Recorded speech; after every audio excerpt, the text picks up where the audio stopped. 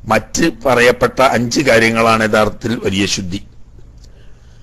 അവ സംഭവിച്ചാൽ അതിൽപ്പെട്ട ഏതെങ്കിലും ഒരു കാര്യം സംഭവിച്ചു കഴിഞ്ഞാൽ ചെയ്യാൻ പാടില്ലാത്ത നിഷിദ്ധമായ കാര്യങ്ങൾ, അത് 6 കൂടി അല്ല 5 കൂടി മൊത്തമായിട്ടല്ല പറയുന്നത്, വ്യത്യസ്ത കാരണങ്ങളെ കൊണ്ട് വലിയ ശുദ്ധി ഉണ്ടായിക്കഴിഞ്ഞാൽ അതിനാൽ നിഷിദ്ധമാക്കപ്പെടുന്ന കാര്യങ്ങളും അല്പം ചില വ്യത്യാസങ്ങളുണ്ട്. അതുകൊണ്ട് വേർതിരിച്ച് പറയുകയാണ്. യഹ്റുമു ബിൽ ജനാബത്തി, ജനാബത്ത് കാരണം ഹറാമാകും. ജനാബത്ത് എന്നിവിടെ പറഞ്ഞാൽ 2 കാര്യങ്ങളാണ്. ഒന്ന്, സ്ഖലനം സംഭവിക്കുക. സ്ഖലനം സംഭവിച്ച ഒരാളെ സംബന്ധിച്ച് ജനാബത്തുണ്ടായി ഉള്ളവൻ എന്ന് പറയും. മറ്റൊന്ന്, സംഭോഗം നടത്തുക, ലൈംഗിക ബന്ധത്തിൽ ഏർപ്പെടുക, എന്നാലും ജനാബത്ത് എന്ന് പറയും. അപ്പൊ ഈ 2 കാര്യങ്ങൾക്കാണ് ജനാബത്ത് എന്ന് പറയുക. ഇങ്ങനെ ജനാബത്ത് ഒരു വ്യക്തിക്ക് ഉണ്ടായിക്കഴിഞ്ഞാൽ അവന് ഹറാമായിത്തീരും എന്ന കാര്യങ്ങൾ. വബിൽ വിലാദത്തി, പ്രസവം കൊണ്ട് ഹറാമാവുന്ന കാര്യങ്ങളും. അപ്പൊ പ്രസവം സ്വന്തം പറയാൻ കാരണം നമ്മൾ കുളി നിർബന്ധമാവുന്ന കാര്യങ്ങൾ എണ്ണിയടത്ത് പറഞ്ഞു. നിഫാസ് എന്നത് പ്രസവ ശേഷം പ്രസവ അനന്തരം പുറപ്പെടുന്ന രക്തമാണ്. അത് ഉള്ളവർക്ക് ഹറാമാവുന്ന കാര്യങ്ങൾ പ്രത്യേകം എടുത്തു പറയേണ്ടതുണ്ട്. ഒരു സ്ത്രീയെ സംബന്ധിച്ച് ഒരു പ്രസവത്തിൽ അപൂർവമായി പ്രസവം സംഭവിച്ചപ്പോൾ അതോടുകൂടെ അതിന്റെ ശേഷം ഒന്നും തീരെ രക്തം ഇല്ല എങ്കിൽ ആ സ്ത്രീക്ക് നിഫാസ് ഇല്ല, എങ്കിലും കുളി നിർബന്ധമാണ് എന്ന് പറഞ്ഞല്ലോ. അതാണ് പ്രസവം കൊണ്ട് ഹറാമാവുന്ന കാര്യം എന്ന് പറയുന്നത്. അവിടെ കാരണം അവിടെയും പറയുന്നത് ലിഅന്നഹു മനിയുൻ മുതജമ്മദുൻ, ഉറച്ച മനിയാണ് എന്ന് പറഞ്ഞാൽ മനിയ പുറപ്പെടൽ കൊണ്ട് കുളി നിർബന്ധമാകുന്ന കൂട്ടത്തിൽ എണ്ണപ്പെട്ട മറ്റൊരു കാര്യമാണ് പ്രസവം കൊണ്ട് കുളി നിർബന്ധമാകുക എന്ന് പറയുന്നത്. അപ്പൊ ഈ 3 കാരണങ്ങൾ, സ്ഖലനം സംഭവിക്കുക, ലൈംഗിക ബന്ധത്തിൽ ഏർപ്പെടുക, രക്തമില്ലാത്ത രീതിയിൽ തന്നെ ഒരു കുഞ്ഞിനെ പ്രസവിക്കുക, ഈ 3 കാര്യങ്ങൾ കൊണ്ട് വലിയ ശുദ്ധി ഉണ്ടായാൽ അവന് ഹറാമാകും. ജമീഉ മാ ഹറമ ബിൽ ഹദസിൽ അസ്ഗരി, ചെറിയ അശുദ്ധി കൊണ്ട് ഹറാമാക്കപ്പെടുന്ന കാര്യങ്ങൾ മുമ്പ് നമ്മൾ പറഞ്ഞിരുന്നു. ആ കാര്യങ്ങളൊക്കെ ഇവിടെയും ഹറാമാവും. ഇവിടെ വരാൻ പറ്റുന്ന കാര്യങ്ങൾ ഒന്നെന്താ പറഞ്ഞ നിസ്കാരം, ഫർളോ സുന്നത്തോ ആയ നിസ്കാരം ചെറിയ ശുദ്ധിയുള്ളവർക്ക് ഹറാമായിരുന്നു, വലിയ ശുദ്ധിയുള്ളവർക്കും അത് ഹറാം തന്നെയാണ്.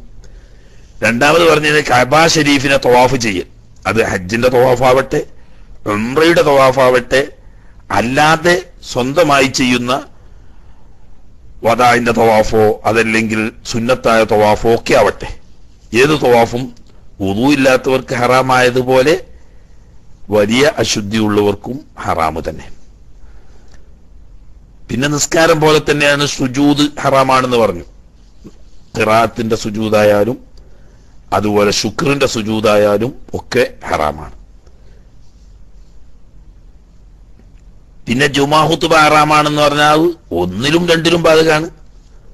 സ്ഖലനം സംഭവിക്കുക, അങ്ങനെയുള്ള ഒരു പുരുഷൻ, ആ പുരുഷന് കുളിച്ചു ശുദ്ധിയാവാതെ ജുമാ ഖുത്ബ നിർവഹിക്കൽ ഹറാമാണ്.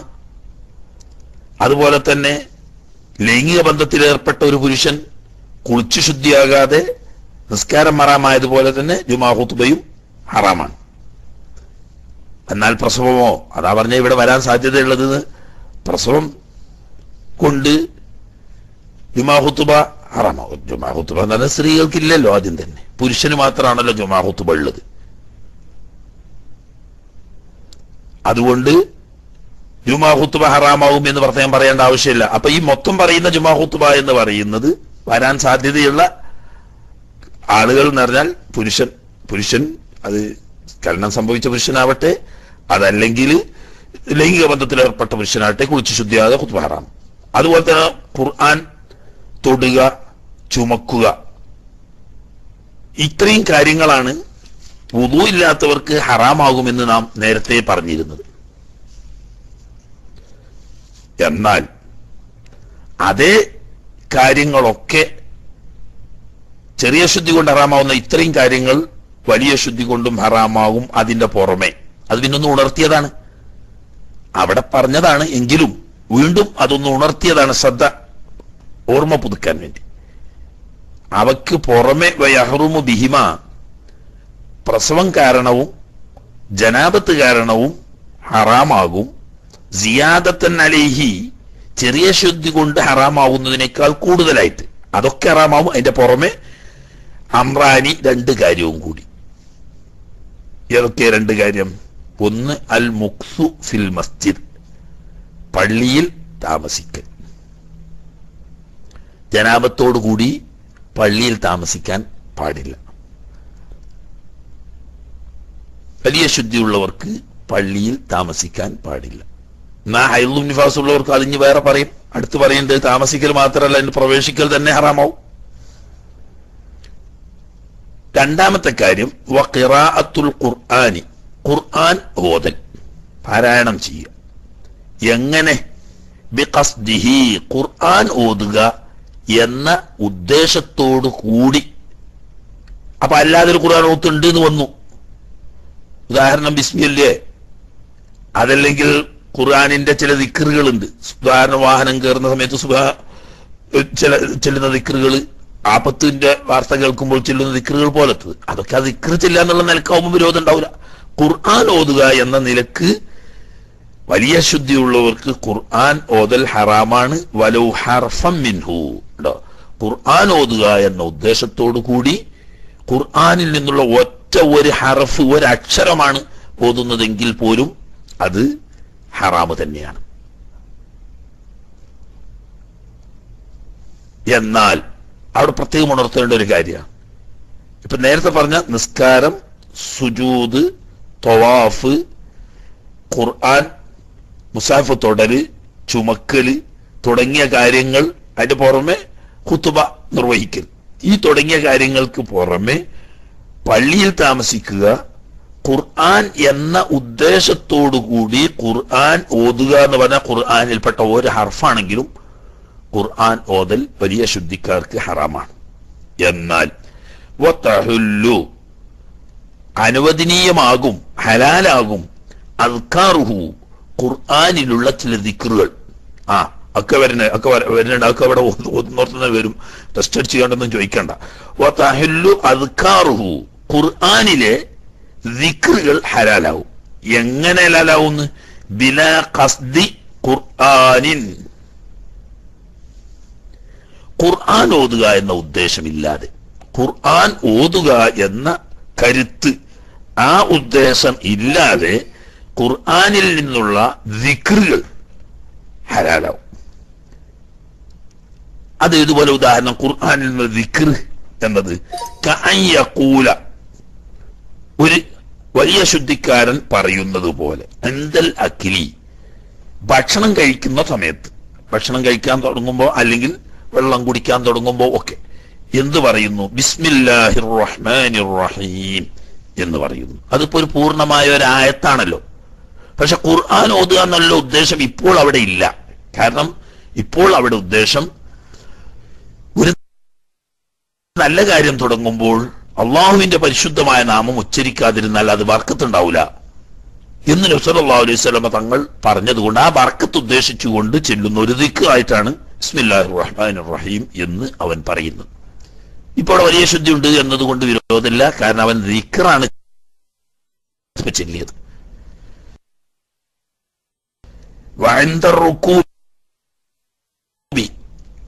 വാഹനത്തിലേറുന്ന പോലെ സുബ്ഹാനല്ലദീ സഖറ ലനാ ഹാദാ വമാ കുന്നാ ലഹു മുഖ്രിനീൻ വഇന്നാ ഇലാ റബ്ബിനാ ലമുൻഖലിബൂൻ എന്ന ആയത്ത്, അത് ഖുർആനിലെ ആണല്ലോ.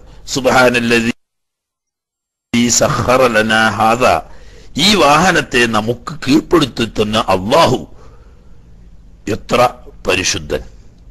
അവന്റെ പരിശുദ്ധിയെ ഞാൻ വാഴ്ത്തുന്നു. പരിശുദ്ധി എന്ന് പറഞ്ഞാൽ അവന്റെ സമ്പൂർണതയും നിരാശ്രയത്വവും അവന്റെ കമാലിയത്തും ഞാൻ പ്രശംസിക്കുന്നു.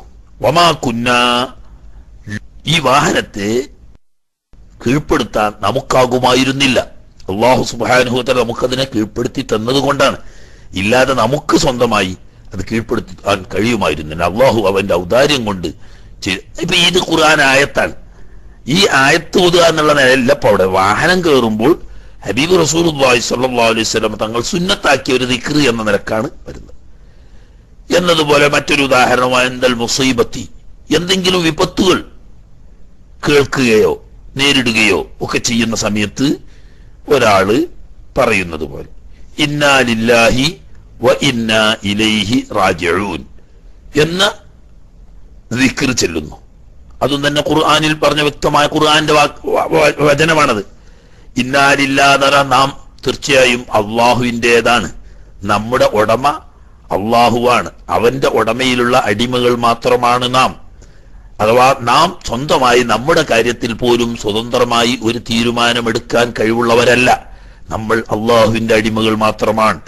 മാത്രവുമല്ല ഇന്നാ, തീർച്ചയായും നമ്മളെല്ലാവരും ഇലൈഹി റാജിഊൻ, ആ റബ്ബിന്റെ തീരുമാനത്തിലേക്ക് അവന്റെ വിധി കൊള്ളെ മടങ്ങുന്നവരും ആവുന്നു എന്ന് അല്ലാഹു സുബ്ഹാനഹു വ തആലയ്ക്ക് സർവ്വതും സമർപ്പിക്കുന്ന തവക്കുലിന്റെ മേൽ അറിയിക്കുന്ന ഒരു പ്രധാനപ്പെട്ട വചനമാണത്. അത് വിപത്തുകൾ കേൾക്കുമ്പോൾ, വിപത്തുകളാണ് നമ്മൾ മനസ്സിലാക്കിയത് വല്ല മരണവാർത്തയും കേൾക്കുമ്പോൾ മാത്രം ചെല്ലേണ്ടതാണെന്നാ. അതൊരു വിപത്താണ്. മുസീബത്തുൽ മൗത്ത് എന്ന് ഖുർആൻ തന്നെ മരണത്തെ പരിചയപ്പെടുത്തിയതുകൊണ്ട് അതൊരു മുസീബത്ത് തന്നെയാണ്. ആ സമയത്ത് പറയാ അത് മാത്രമല്ല, ദീനിലാവട്ടെ ദുനിയാവിലാവട്ടെ തനിക്കോ അതുപോലെയുള്ള മറ്റു മുഅ്മിനീങ്ങളായ ആളുകൾക്കോ എന്തെങ്കിലും ബുദ്ധിമുട്ടോ ഞെരുക്കങ്ങളോ പ്രയാസങ്ങളോ ഉണ്ടാവുമ്പോൾ ചെല്ലേണ്ട സുന്നത്തായ ദിക്റാണ്. അപ്പൊ ഇത് ഖുർആനിൽ വന്നതാണ്. പക്ഷെ ഇവിടെ ഈ സന്ദർഭത്തിൽ അവനത് പാരായണം ചെയ്യുന്നത് ദിക്ർ ചെല്ലുക എന്ന നിലക്കാണ്. ഇങ്ങനെ ദിക്ർ ചെല്ലുക എന്ന ഉദ്ദേശത്തോടു കൂടി ഓതുമ്പോൾ ഖുർആനിൽ നിന്നുള്ള ആയത്തുകളാണെങ്കിൽ പോലും അത് ദിക്ർ എന്ന അവസ്ഥയിൽ ആ നിയ്യത്തോടു കൂടിയാവുമ്പോൾ ഹലാലാണ്. ഇല്ലെങ്കിലോ ഖുർആൻ ഓതുക എന്ന ഉദ്ദേശത്തോടു കൂടിയാണെങ്കിൽ ഖുർആനിൽ നിന്നുള്ള ഒരു ഹർഫ് പോലും ആ ഉദ്ദേശത്തോടു കൂടി ഓതൽ ഹറാമാണ് താനും. അതെ, അതവിടെ കഴിഞ്ഞു. എന്നാൽ പള്ളിയിൽ താമസിക്കൽ ഹറാമാണ് എന്നാണല്ലോ നേരത്തെ നമ്മൾ പറഞ്ഞത്. ഖുർആൻ ഒന്ന് ഉദ്ദേശത്തോടു കൂടി ഖുർആൻ ഓതലും പള്ളിയിൽ താമസിക്കലും എന്ന് പറഞ്ഞു. പള്ളിയിൽ താമസിക്കുക എന്ന് പറഞ്ഞാലോ അതിലിങ്ങനെ ഒരിക്കലും അടങ്ങി നിൽക്കുകയല്ല, അതിൽക്കൂടെ അങ്ങനെ നടക്കുകയാണ്. എന്നാലോ അവർ വക്കൽ മുഖ്സി, പള്ളിയിൽ താമസിക്കുന്നത് പോലെ തന്നെ ഹറാമാണ്. അത്തറദ്ദുദു ഫീഹി, പള്ളിയിൽ ഇങ്ങനെ അങ്ങുമിങ്ങും നടക്കുക. തറദ്ദുദ് ചെയ്യാന്ന് പറഞ്ഞാൽ അങ്ങോട്ട് പോയി ഇങ്ങോട്ട് പോയി, അങ്ങോട്ട് നടന്ന് അതിലിങ്ങനെ കറങ്ങിത്തിരിക. അത് താമസിക്കുന്നതിന് തുല്യം തന്നെ, അതും ഹറാമാണ്. എന്നാൽ ഏത് വ്യത്യാസമുണ്ട്? ലാ ഉബൂറുഹു, പള്ളിയിലൂടെ കടന്നു പോകൽ അത് ഹറാമില്ല. ഉദാഹരണം, നമ്മളൊരു വഴി ഇങ്ങനെ പോവുകയാണ്. അപ്പൊ പള്ളിയിൽ ഈ ഡോറിലൂടെയാണ് കടന്നിട്ട് പള്ളിൻ്റെ ഉള്ളിൽ കൂടെ ചെന്ന് മറ്റേ ഡോറിലൂടെയാണ് പുറത്തിറങ്ങി പോവുക. അല്ലാതെ അവിടെ ഇങ്ങനെ നിൽക്കുന്നുമില്ല, അതിലിങ്ങനെ കറങ്ങി തിരിഞ്ഞ സമയം കൂട്ടുന്നുമില്ല. നേരെ ഇവിടെ കയറി അപ്പുറത്ത് കണ്ട് ഇറങ്ങി പോവുകയാണെങ്കിലോ അത് ഹറാമില്ല. പക്ഷേ ഫഹുവ, ഈ കടന്നു പോകൽ തന്നെ, പള്ളിയിൽ കയറിയിട്ട് പള്ളിയിലൂടെ അപ്പുറത്തേക്ക് കടന്നു പോകൽ തന്നെ ബിലാ ഗർദിൻ, പ്രത്യേകമായ ലക്ഷ്യമില്ലെങ്കിൽ ഖിലാഫുൽ ഔലാ, ഉത്തമമല്ലാത്തതാണ്. അനുത്തമം, കറാഹത്തിന്റെ തൊട്ട് താഴെയുള്ളത്, നല്ലതല്ല എന്നർത്ഥം ആണെന്നർത്ഥം. അല്ലൗലാന ഏറ്റവും നല്ലത്, അതിന്റെ വിപരീത. അപ്പൊ നല്ല രീതിയല്ല. അതേസമയത്ത് ഈ വഴി പോകുന്നതിന് ദീനിയായോ ദുന്യവിയായോ പ്രത്യേക ലക്ഷ്യങ്ങൾ അതുകൊണ്ട് ഉണ്ട് എങ്കിൽ അതിലൂടെ കടന്നു പോകുന്നത് കൊണ്ട് തെറ്റില്ല, ഹലാലാണ്. അപ്പോ പ്രസവം, ജനാബത്ത്, ഈ രണ്ട് കാരണങ്ങളെ കൊണ്ട് 5 2 7 കാര്യം, അതായത് ചെറിയ ശുദ്ധിയുള്ളവർക്ക് ഹറാമാവുന്ന 5 കാര്യങ്ങളും പ്രത്യേകമായുള്ള 2 കാര്യങ്ങളും, 5 2 7 കാര്യങ്ങൾ ഹറാമാകും. ഇനി വയഹ്റുമു ബിൽ ഹൈളി, എന്നാൽ ഹൈള് കാരണം ഹറാമാവും. ഒരു സ്ത്രീക്ക് മെൻസസ് ഉണ്ടാവുന്നു, ആ മെൻസസ് കാരണം ഹറാമാവും. അതിപ്പോ വലിയ ശുദ്ധി തന്നെ. പക്ഷെ നേരത്തെ പറഞ്ഞതും അതുമായിട്ട് ചെറിയ വ്യത്യാസമുണ്ട്, അതുകൊണ്ട് അത് വേറിച്ച് പറയുന്നു. വൻ നിഫാസി, നിഫാസ് അഥവാ പ്രസവാനന്തര രക്തം പുറപ്പെടുക, ഇതുകൊണ്ടും ഹറാമാകും. എന്തൊക്കെ? മാ, ഒരു കാര്യം, യഹ്റുമു ബിൽ ജനാബത്തി, ജനാബത്ത് കൊണ്ട് ഹറാമാവുന്ന ഒരു കാര്യം എന്തൊക്കെയോ ആ 7 കാര്യങ്ങളും. ചെറിയ ശുദ്ധി കൊണ്ട് ഹറാമാവുന്ന 5, ജനാബത്തുകാർക്കും പ്രസവിച്ചവർക്കും ഹറാമാവുന്ന 2 ഉൾപ്പെടെ 7 കാര്യങ്ങൾ. ആ 7 കാര്യങ്ങളും ഹൈള് കൊണ്ടും നിഫാസ് കൊണ്ടും ഹറാമാവും. 8ാമത് വയഹ്റുമു ബിഹിമാ, ഹൈള്, നിഫാസ് എന്നിവ കൊണ്ട് ഹറാമാകും. സിയാദത്തൻ അലൈഹി, മേൽ പറയപ്പെട്ട കാര്യങ്ങളെക്കാൾ കൂടുതലായി 7ന്റെ പുറമെ ഹറാമാകും. 4 ഉമൂരിൻ, 4 കാര്യങ്ങൾ കൂടി. അപ്പൊ 7 4 11, അല്ലെങ്കിൽ 7 ഇല്ല 6, അതായത് അവിടെ 4 എണ്ണുണ്ട് ചിലപ്പോ. ആ കാരണം ജനാബത്ത് മൊത്തം പറഞ്ഞതിന്റെ പുറമെ കൂട്ടത്തിൽ ഖുത്ബ, ജുമാ ഖുത്ബ എന്ന് പറയുന്നത് പ്രസവം, അതുപോലെ തന്നെ നിഫാസ്, ഹൈള് എന്നിവയുള്ളവർക്ക് ഉൾപ്പെടുത്തേണ്ടതില്ല എന്ന് വെച്ചിട്ട് അങ്ങനെ ആവുമ്പോ 4 4 2 6 6 4 10, മൊത്തം പറഞ്ഞ് 5 ചെറിയ ശുദ്ധി കൊണ്ട് ഹറാമാവുന്ന കാര്യങ്ങൾ, പിന്നെ 2 പ്രസവം കാരണം ഹറാമാവുന്നു, അപ്പൊ 5 2 7, പിന്നെ ഹൈള് നിഫാസ് കൊണ്ട് മാത്രം ഹറാമാവുന്ന 4, അങ്ങനെ 11. അങ്ങനെ 10 അല്ലെങ്കിൽ 11 കാര്യങ്ങൾ ഹൈള് നിഫാസ് കൊണ്ട് ഹറാമാവും.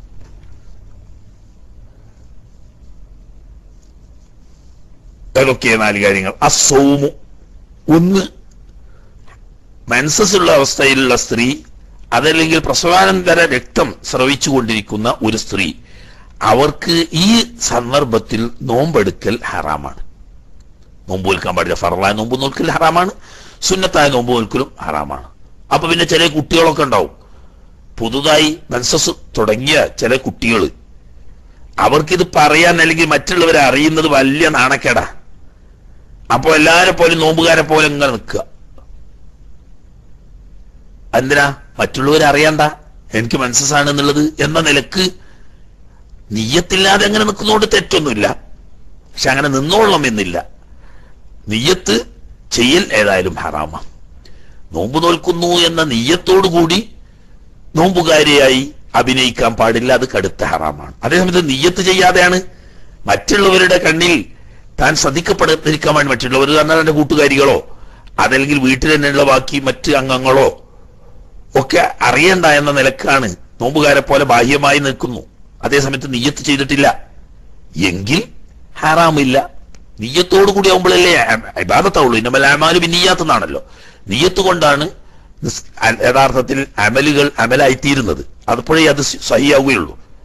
അപ്പോ നോമ്പ് ഹറാമാവും. നേരത്തെ പറഞ്ഞ കാര്യത്തിന്റെ പുറമെ, നിസ്കാരത്തിന്റെ പുറമെ നോമ്പ് കൂടി ഹറാമാവും. പിന്നെ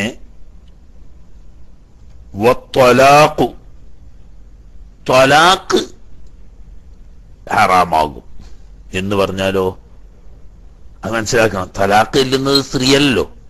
ഹൈള്, നിഫാസ് എന്നിവ സംഭവിക്കുന്നത് സ്ത്രീക്കാണ്. ഈ ഹൈളുള്ള സന്ദർഭത്തിൽ, നിഫാസ് ഉള്ള സന്ദർഭത്തിൽ നോമ്പ് നോൽക്കൽ ഹറാമാണെന്ന് പറഞ്ഞതും ഈ സ്ത്രീക്ക് തന്നെ, മറ്റു കാര്യങ്ങളൊക്കെ പറഞ്ഞതുപോലെ. എന്നാൽ തലാഖ് ഹറാമാണെന്ന് പറഞ്ഞതോ? ത്വലാഖ് ഹറാമാണ് എന്ന് പറഞ്ഞത് സ്ത്രീക്കല്ല ഹറാമാവുന്നത്. ഈ സ്ത്രീയെ ത്വലാഖ് ചെല്ലൽ അവളുടെ ഭർത്താവിന് ഹറാമാണ്. അത് പ്രത്യേകം മനസ്സിലാക്കണം. കാരണം അവളെന്താ, ഭർത്താവ് ഇവൾക്ക് ഹൈളുള്ള സമയത്ത് അല്ലെങ്കിൽ നിഫാസ് ഉള്ള സമയത്ത് തലാഖ് ഇല്ലേനി അവള് ഹറാമ് ചെയ്ത കുറ്റക്കാരിയാവുമോ എന്ന്. അവൾ എന്ത് ചെയ്തു? അവളൊന്നും ചെയ്തിട്ടില്ലല്ലോ. അപ്പൊ അവിടെ ഹറാമാവുന്നത് ഭർത്താവിനാണ് ഹറാമാവുന്നത്. കാരണം എന്താ? ഇദ്ദയുടെ തലാഖിന്റെ ശേഷം വരുന്ന ഇദ്ദയുടെ സമയം ദീർഘമാകാൻ കാരണമാകും ഇത്. കാരണം എത്ര ദിവസമാണോ ഈ മെൻസസ് നിലനിൽക്കുന്നത് അത് കഴിയുന്നത് വരെയുള്ള ദിവസം ഇദ്ദയിൽ എണ്ണപ്പെടുന്നില്ല. അതുപോലെ തന്നെ നിഫാസ് എത്ര ദിവസം നീണ്ടു നിൽക്കുന്നോ ആ ദിവസങ്ങളൊന്നും ഇദ്ദയിൽ എണ്ണപ്പെടുന്നില്ല. അത് കഴിഞ്ഞതിന് ശേഷമാണ് ഇദ്ദയുടെ തുടക്കമായി കൂട്ടുന്നത്. അപ്പോ ഈ സ്ത്രീയെ മനഃപൂർവ്വം ഇദ്ദകാലം ദീർഘിപ്പിക്കാൻ വേണ്ടി അവരെ വിഷമിപ്പിക്കൽ അതിലുള്ളത് കൊണ്ട് ഒരു മുഅ്മിനായ മനുഷ്യനെയും മനഃപൂർവ്വം വിഷമിപ്പിക്കാൻ പാടില്ല. അതുകൊണ്ട് ആ സമയത്തുള്ള ത്വലാഖ് ഹറാമാണ്. അതിനി പിന്നീട് വരും ഇൻഷാ അല്ലാഹ്. വിവാഹത്തെ പറ്റിയൊക്കെ പറയുന്നോർത്ത് വിവാഹമോചനം ബിദഈയായ വിവാഹമോചനം എന്നും സുന്നിയായ വിവാഹമോചനം എന്ന് പറഞ്ഞിട്ടുണ്ട്.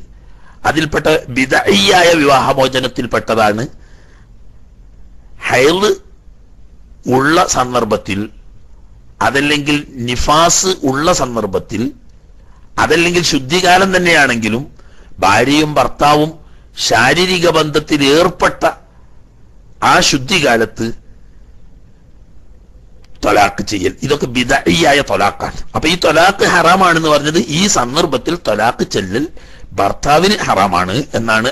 അതല്ലാതെ സ്ത്രീയുടെ മേൽ ഹറാമാവുന്ന കാര്യമല്ല. എങ്കിലും ഈ സന്ദർഭത്തിൽ ചെയ്യാൻ പാടില്ലാത്ത കാര്യം എന്നേ അർത്ഥമുള്ളൂ. മൂന്നാമത്തേത് വൽ ജിമാഉ, ലൈംഗിക ബന്ധം. മെൻസസ്കാരിയായ ഒരു സ്ത്രീയുമായോ അതല്ലെങ്കിൽ പ്രസവാനന്തര രക്തം സ്രവിച്ചുകൊണ്ടിരിക്കുന്ന തന്റെ ഭാര്യയുമായി ലൈംഗിക വീഴ്ചയിൽ ഏർപ്പെടൽ ഹറാമാണ്. അത് രണ്ടുപേർക്കും ഹറാം തന്നെ. തന്റെ അനുവാദത്തോടു കൂടി ആണ് സംയോഗം നടക്കുന്നതെങ്കിൽ ഇതിൽ ഭാര്യയും കുറ്റക്കാരിയാവും ഭർത്താവും കുറ്റക്കാരാവും. ഭാര്യയുടെ സമ്മതത്തോടു കൂടിയല്ല, ബലത്താലാണ് ഭർത്താവ് ചെയ്യുമെങ്കിൽ ഭർത്താവ് കുറ്റക്കാരനാവും, ഭാര്യ കുറ്റക്കാരാവില്ല. അപ്പൊ സംയോഗം ഹൈലോ നിഫാസോ ഉള്ള സമയത്ത് കടുത്ത ഹറാമാണ്. വലോ ബിഹാഇലിൻ, ഈ ലൈംഗിക വീഴ്ച പരസ്പരം ലൈംഗിക അവയവങ്ങൾ നേരെ കൂടിച്ചേരാതെ മറയുണ്ട്. പൊതുവെ കോണ്ടം ഉപയോഗിച്ചുകൊണ്ടാണ്. നേരിട്ട് പുരുഷന്റെ ലൈംഗിക അവയവം സ്ത്രീയുടെ ലൈംഗിക അവയവവുമായി സ്പർശിക്കുന്നില്ല. കാരണം ഒരു മറയുടെ ഇട അതിൻ്റെ ഇടയിലുണ്ട്. എന്നാലും ഈ പറയുന്ന ഹറാമിന് മാറ്റമൊന്നുമില്ല, അത് ഹറാം തന്നെയാണ്. അതുപോലെ തന്നെ ഓ മുബാശറത്തു മാ ബൈന സുറത്തിഹാ വറുക്ബത്തിഹാ, ഹൈദുള്ള അല്ലെങ്കിൽ നിഫാസുള്ള സ്ത്രീയുടെ മുട്ടുമുക്കുള്ള ഇടയിലുള്ള സ്ഥലവുമായി കൂടിച്ചേരുക, മറയില്ലാതെ കൂടിച്ചേരുക. അതാ ബിലാ ഹായിലിൻ, മറയില്ലാതെ കൂടിച്ചേരുക. നഗ്നമായ ശരീരം, ഭാര്യയുടെയും ഭർത്താവിന്റെയും നഗ്നമായ രീതിയിൽ യഥാർത്ഥത്തിൽ ലൈംഗികമായി സംയോഗം ചെയ്യുന്നില്ല എങ്കിലും മുട്ടുമുക്കളുടെ ഇടയിൽ മറയില്ലാതെ ഭാര്യയും ഭർത്താവും തമ്മിൽ രമിക്കൽ ഹറാമാണ്. കാരണം അത് പലപ്പോഴും എന്തിനു കാരണമാകും? അറിയാതെ നിയന്ത്രണം വിട്ട് കടുത്ത ഹറാമാവുന്ന ലൈംഗിക വീഴ്ചയിലേക്ക് കാരണമാകുമത്. അപ്പൊ അതുകൊണ്ട് ഒരു കടുത്ത ഹറാമിന് കാരണമാവുന്ന കാര്യം ചെയ്യലും ഹറാമാണ്. വളരെ പ്രസിദ്ധമായ ഹദീസുകളിൽ കാണാം, ബഹുമാനപ്പെട്ട ഉമ്മു സലമ റളിയല്ലാഹു തആല അൻഹ അതുപോലെ ഉമ്മഹാത്തുൽ മുഅ്മിനീങ്ങളിൽപ്പെട്ട പലരും പറഞ്ഞതായി കാണാം, ഞങ്ങൾ മെൻസസ്കാരികളാവുന്ന സമയത്ത് ഞങ്ങളോട് അരയുടുപ്പ് ഉടുക്കാൻ നബി സല്ലല്ലാഹു അലൈഹി വസല്ലം തങ്ങൾ പറയും. അഥവാ മുട്ടുമുക്കളുടെ മറിച്ച് വസ്ത്രം ധരിക്കാൻ. ബാക്കി എല്ലാ നിലക്കും ഒന്നിച്ച് ക്ഷയിക്കുകയോ ആലിംഗനം ചെയ്യുകയോ ചുംബനം നടത്തുകയോ തുടങ്ങിയ കാര്യങ്ങളൊക്കെ ചെയ്യുമായിരുന്നു എന്ന്. അപ്പൊ അതുകൊണ്ട് തന്നെ ആ ഹദീസിന്റെ അടിസ്ഥാനത്തിൽ മുട്ടുമുക്കൾ ഇടയിലുള്ള സ്ഥലം മറയില്ലാതെ പരസ്പരം രമിക്കുന്നത് ഹറാമ് തന്നെ. അത് ജിമാഅ് എന്നതിന്റെ കൂട്ടത്തിൽ ഉൾപ്പെടുത്തി അഞ്ചാമത്തെ ഒരു കാര്യമായി എണ്ണാതെ നാലാമത്തെ കാര്യമാവുന്ന ജിമാഅിൽ തന്നെ അല്ല, 4 സൗമ്, ത്വലാഖ്, ജിമാഅ്, മുബാശറത്ത്, ഇങ്ങനെ 4 കാര്യങ്ങൾ. ഇനി ഇപ്പോ ഈ 11 കാര്യങ്ങളും ഹൈള് നിഫാസ് ഉള്ളവർക്ക് ഹറാമാണ്. എന്നാൽ വഇദൻഖതഅദ്ദമു ഹൈള് രക്തം നിലച്ചാൽ, അതല്ലെങ്കിൽ നിഫാസ് രക്തം നിലച്ചാൽ, കുളിച്ചിട്ടില്ല അതിനു മുമ്പ്, ഹലാലാണ് ഖബലൽ ഗുസ്ലി കുളിക്കുന്നതിന്റെ മുമ്പ്.